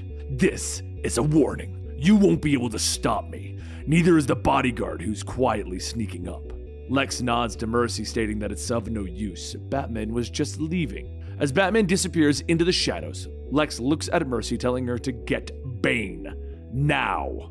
The next day, the news of Lex's construction efforts begins to sway the public opinion, urging more and more people to demand that the No Man's Land law gets revoked. But there's something more about all of this. Why is Lex saving Gotham? While Babs watches the news, Batman tells her, "I need a line to Lucius Fox." As they're connected, Batman laughs, telling Lucius, "It's been a while. Yeah, I'm out here in Barbados with some women, working on my tan, Lucius." Lucius tells him, Right. Have you heard the news?" And Batman tells him in his Bruce voice, "Yeah, that's actually why I'm calling. Met this man the other day. He said he goes from Gotham. As it turns out, he says that Luthor wanted to buy his real estate holdings in Gotham. Lex is offering top dollar. We haven't been approached, have we, to sell land or anything?" Lucius tells him, "No, but this guy, did he have a name?" And Batman tells him, Sure. It was, Harding, or Nick, or Buck. I know it was definitely Harding." Lucius sits back in his chair, telling him, "They haven't sold anything, and frankly, he can't. Presumably, if and when the No Man's Land law is lifted, every title will be reinstated." Batman laughs. "That sounds good. I'll keep in touch." As the days go on, more and more steel and wood are brought into the ravaged land, slowly rebuilding the city to its former glory. But while that's going on, Batman keeps an eye over his city, waiting for Lex to make a mistake. While the efforts of restoring peace are made, there is someone hell-bent on disturbing it. Mercy reports that around 3:30 last night, the Joker appeared, destroying all of their equipment. Lex shouts, "That's every night this week. He's out of control. He's costing us money. Take care of the problem, Mercy." Later that night, as the workers begin to make progress on a new site, someone is knocking out all of the guards one by one, leaving the engineers exposed. Harley Quinn calls out that, "I would like everyone's attention. Ladies and gents, backed by popular demand, it's the Joker!" Joker smacks Harley with a rubber chicken, stating, "That will be enough. Anyways, good evening, folks. Glad you can make it. We have a great show in store for you tonight. But first, let's speak to the audience. What is your name, miss?" A frightened worker says, Lori. And the Joker laughs, stating, "You might want to see someone about that stammer. Or I could take a closer look." He pulls out a pair of scissors from the rubber chicken, and the woman backs up, begging him not to. But just before the Joker could snip, he hears footsteps and yells, "Finally! I was beginning to think that no one cared!" As Joker looks back, he looks up, stating, "Oh, well, this is going to suck." Bane grabs Joker by the collar, telling him, "You aren't very funny," and he punches him across the site. The Joker slides underneath Mercy, telling him, "I see Europe! I see friends!" However, before he could finish, Mercy cocks her gun, and the Joker just smiles. Bane lifts Joker back up, and Mercy says that she will be the last face that he ever sees. No one messes with Mr. Luthor's business. Harley readies her shotgun, telling Mercy that no one messes with Mr. J unless they want a new breezeway through their skull. Mercy grabs the shotgun, pushing Harley away, telling Bane to let Joker go. Joker and his crew begin running, and Bane asks, "Should I kill him?" And Mercy says, "It won't be necessary. He got the message." The next day, the Penguin says that he isn't one to be kept waiting, and Lex tells him, "Make it fast. I would rather not be seen with you." Penguin twiddles his finger, stating, "Exactly. That is why we really shouldn't be telling the media about this meeting, right? Here's the deal. Once Gotham is rebuilt, everything will be fine and good.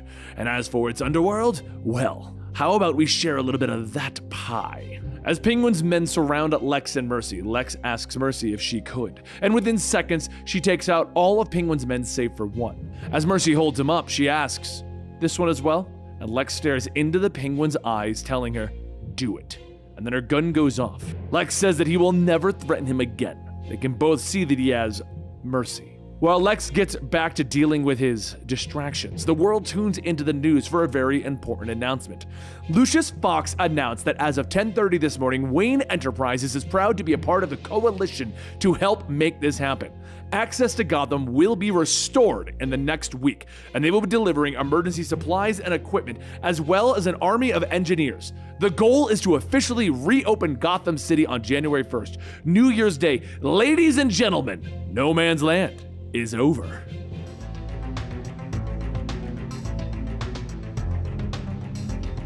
Christmas is drawing closer. The people of Gotham begin to hope once again. Soon it may be over. Soon the No Man's Land may end. As military helicopters fly in with supplies, everyone across No Man's Land looks to the sky. Lex continues to bring in more and more building supplies. Medical equipment is brought in to treat those most affected by the devastation. But there's one lingering question. Where did the Joker go? One more bit of good news is that the Attorney General reopened the GCPD, allowing Jim to become the police commissioner once again. However, as good as things are moving forward, over in the strongman's territory, things are beginning to move backwards. Foley said that on Christmas Eve of all times, everyone should be allowed to go wherever they want. They just can't keep us in one spot. And Petite shouts, "No, everyone here will attend. No more of our numbers whittling away. We will have a Christmas feast. Attendance is mandatory for the sector. If anyone has a problem with that." Petite pulls out his gun, and Huntress yells that that's enough. He scoffs, telling her that everyone will be there. But still, no one has seen hide nor green hair of the Joker. Batman asks Penguin, Poison Ivy, Ventriloquist, and Two-Face, and they all have the same answer. They don't know, and they don't give a damn. So with that, Christmas Eve comes, and everyone sits down for dinner together as a family. Even Petite and the strongman inside their own mess hall. As dinner gets underway, a guard radios in stating that he's here. The Joker! He's coming in! Petite grabs a rifle, telling everyone that this is it, on your feet. And Huntress asks, "Are you crazy? You can't send them out there. The Joker didn't just show up to the lion's den to be shot. It's a trap." The Joker stands outside, shouting, "Merry Christmas, pigs! Come and get me!" Back inside, Petite tells Huntress to get out of his way, and Huntress shouts, asking, "Do you know what the Joker wants to do? He's trying to bait you!" And Petite tells her, "No, he's challenging control. He's making me look like a damn fool in front of my own people. No one does that." He finally pushes her out of the way as he takes a squad outside, and as he looks around, he finds nothing. As the snow begins to fall, Petite looks around for his target, when he finally finds Joker hiding inside of a building, and he pulls the trigger, shooting the Joker in the head. He stands back up asking, "Was that really hard?" And the Joker's voice calls out asking, "Would you like to try for two?" He steps out, and before he could fully step out, Petite fires again, and then a third Joker steps out and Petite fires again. Foley and Huntress run up to the Joker, yelling that he is shooting his own men. The Joker is dressing his men up like him. More of Petite's men are sent out, and all are gunned down, one after another. Huntress and Foley try to reason with Petite, but he either doesn't hear them or he's ignoring them. He calls out to the next squad to come out, and Huntress tells Foley that she will remain here. But he needs to get to Central and get help. Sarah, Gordon, anyone. Foley says that he will come back as soon as he can, and as he gets up, Petite looks over and says, "I told everyone that they cannot leave without permission." He takes out his sidearm, firing a single bullet, hitting Foley square in the forehead. Huntress's grief quickly turns to anger as she charges at him, shouting that he is just as mad as the Joker. Foley trusted him. He trusted him to protect everyone. They all did. Huntress punches him over and over, shouting, "You are a dead man!" And that's when, balam, Petite looks up as he draws his last breath, and the Joker walks out with his crew, stating, "I couldn't have said it better myself. Now, why don't you make like a good girl and move along? We're gonna get those babies and, well, we'll just have to wait for a surprise." Huntress stands in front of the door and the Joker asks, "Do you really want this? You versus us, there's like 20 of us! And thanks to Petite here, we're armed to the teeth!" Huntress readies herself and the Joker says, "Suit yourself. Get her, boys!" All of the henchmen charge in, and the Huntress kicks the trash to the fire to slow them down, fighting off as many as they can. But as the Huntress thinks that she will be able to do this, another gunshot goes off, and she feels a sharp pain in the side of her chest. Joker walks up. "You're good. You're real good. But I've seen some of the best." Another shot goes off, hitting her in the stomach, and she slumps onto the door as the Joker goes on. "You know, it's funny. I wouldn't normally be shooting you like this, except it turned out that Petite had so many bullets. Seriously, he had like a bullet for every man, woman, and child in Gotham." Huntress begins to stand up, but the Joker shoots her a third time in the leg, telling her, "You really are a tough little thing." Huntress looks up as the Joker pulls the hammer back in the gun and tells him, "Bite me." But before the Joker could pull the trigger, a batarang flies through the air, hitting the Joker in the wrist, and Batman grabs him by the shirt. Harley grabs one of the discarded guns, opening fire, but Batman turns to her, knocking her out. With Batman's attention diverted, the Joker takes out a small remote, telling him, "Since we're all here, it's time to bring down the house." Nightwing hauls out the bomb overhead, and Batman quickly throws a batarang to dislodge it from the building. Huntress weakly stating, "Babies. He wanted to take the babies."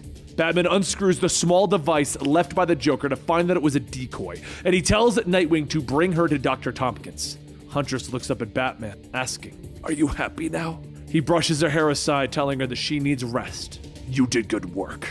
Nightwing lifts her up, telling her, "You should feel special." That's like his highest praise. Over in the Gordon household, Jim, Babs, and Sarah all begin to open their gifts to each other when suddenly Batman appears. Jim asks, "Is something wrong?" And Batman tells him, "We have to discuss a serious problem. Joker attacked Petite's camp. Huntress held him off, but she's in critical condition. She said that the Joker was after infants. It's been confirmed. He kidnapped all of the babies across No Man's Land. This was his statement. He wants to murder Hope." As every able person gathers together, Batman explains that Oracle has confirmed that LexCorp is missing 70 pounds of Semtex. What's more, he kidnapped 36 infants. They will find them, but at that moment, the laughter can be heard, and the Joker yells on the rooftop, "I don't think so. Here's how it's going to play out, Batman.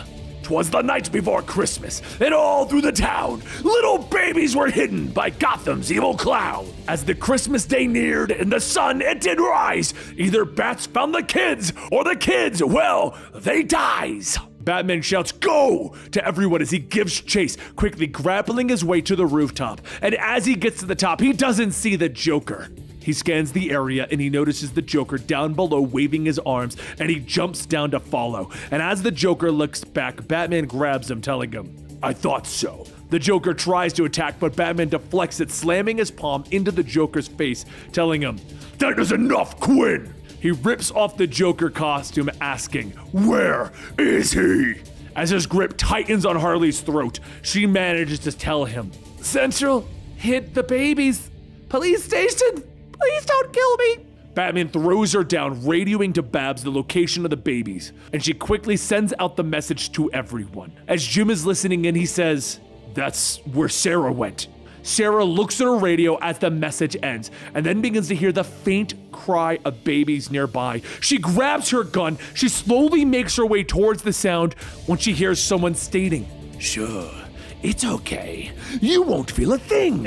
Unky Joker's here." She kicks in the door, telling the Joker to freeze, and as he turns back, stares. He pulls out his gun, stating, "I would like to report a crime. You tried to shoot me and I dropped the baby." He tosses the baby to Sarah, and as she catches him, Joker points his gun and he fires. As everyone converges on the station, the Joker walks out the front door, telling them all, "I surrender." And a few moments later, Renee and Bullock come out in tears, stating they're so sorry. Jim turns to the Joker, punching him to the ground, shouting, "You animal!" And the Joker laughs as he wipes the blood from his mouth, telling him, "You'll be hearing from my attorney about this." Jim pulls back the hammer on his revolver, telling Batman he has gone too far. Paralyzed my daughter, my little girl, and he just murdered my bride. He has gone too far. Batman tells him that they've all gone too far. Look at them. Look at us. We can't take any more. It's time to bring our people back, Jim. Jim continues to aim his gun at the Joker, and Batman turns, telling him, "I won't stop you." Jim's hand begins to tremble, and the Joker asks, "You have a son, right?" The gun goes off, and the Joker screams in pain. "Hey, you can't let him do that! He shot me in the knee! Oh, like your daughter! I get it! Good one, Commish!" Jim puts away his gun, telling them that they're going to arrest him. But before he could even walk down the stairs of the station, he collapses. Batman catches him, telling him, "I've got you." As the priest starts his service, Babs can't hear a thing. She can hardly feel Nightwing's hand on her shoulder, and she can't stop crying. Everyone stops to give their condolences, even Lex Luthor. But as everyone leaves, Batman remains. Jim looks at him and asks one question. Was it worth it? It was December 31st, the last day of No Man's Land. And as the night approaches, Lucius meets with Batman to go over something that he found, well, disturbing. As Batman gets ready for the grand reopening of the city, Lucius asks if he remembers when they spoke of a man named Harding. Batman plays dumb, stating no. Lucius goes on stating, well, he did. Said to look into him selling his land to Luthor. Turns out, Harding doesn't exist. Whoever he spoke to was trying to give him a tip of some major fraud. Batman says that he doesn't really understand, and Lucius tells him that he will skip the boring stuff. All he needs to know is that it looks like Luthor has been tampering with official records, and that's why he's been here all along. He wants to own Gotham. This is the proof. These are notarized copies of actual deeds as well as Luthor's forgeries. We're going to go to Luthor directly to see what he has to say about this, and Batman asks, should I go with? And Lucius says that it won't be necessary. Kick back and enjoy the party. As Lucius leaves, Batman begins to take off his suit, telling Alfred that Luthor is going to listen to what Lucius has to say and then kill him outright. Alfred reaches for the closet and pulls out the cowl, handing it to Batman. With New Year's Eve coming, Gothamites and news all gather at the newly reopened Gotham Tower built by Lex. As Jim and Babs arrive, Jim says that he was never good at these public things. Sarah was always better. He's so lost without her. Babs takes her father's hand, telling him that she knows. She knows. Meanwhile, upstairs in Lex's office, Lex straightens his suit, telling Lucius to make it fast. Lucius tells him, of course, he wanted to stop by and drop off these documents. While reviewing the records, there seems to be some, well, discrepancies. Lex begins to read through them, stating that this is clearly irregular. Hopefully, no one is implying fraud. Lucius tells him certainly not. It's obviously an attempt to slander him by implying this. If these were to be leaked to the media, though, Lex sits back in his chair and says that they should keep this quiet. No need to involve the press, he'll have his people look into it, and in the meantime, would it be an issue leaving the documents here? Lucius tells him, of course, he's got copies. Glad that they'll be able to sort this out. As Lucius leaves, Lex throws the papers off his desk, telling Mercy to kill that man before he gets downstairs. She runs after him, and the second she reaches the door, Batman kicks it in, knocking her to the ground. She jumps to her feet and begins to attack, but Batman blocks all of her hits, telling her, "You're good, just not good enough." He knocks Mercy to the ground, jumping onto the desk, telling Lex, "I warned you a month ago. This city belongs to Batman. Gotham is not for sale, and if you leave now, you can be in Metropolis by midnight." And with that, the new year rolls in, and the people of Gotham find peace. Jim pours 2 glasses of champagne for Sarah, telling her that he loves her, and Happy New Year. And across the way, Batman places 2 roses on his parents' grave, looking up at the fireworks as they light up the night sky. And there you have it, the Batman No Man's Land storyline right here at Comicstorian. Now, if you enjoyed this, make sure you like, subscribe, and check back every Monday for a massive compilation of all of our older videos. Thank you guys, and I'll see you next time right here.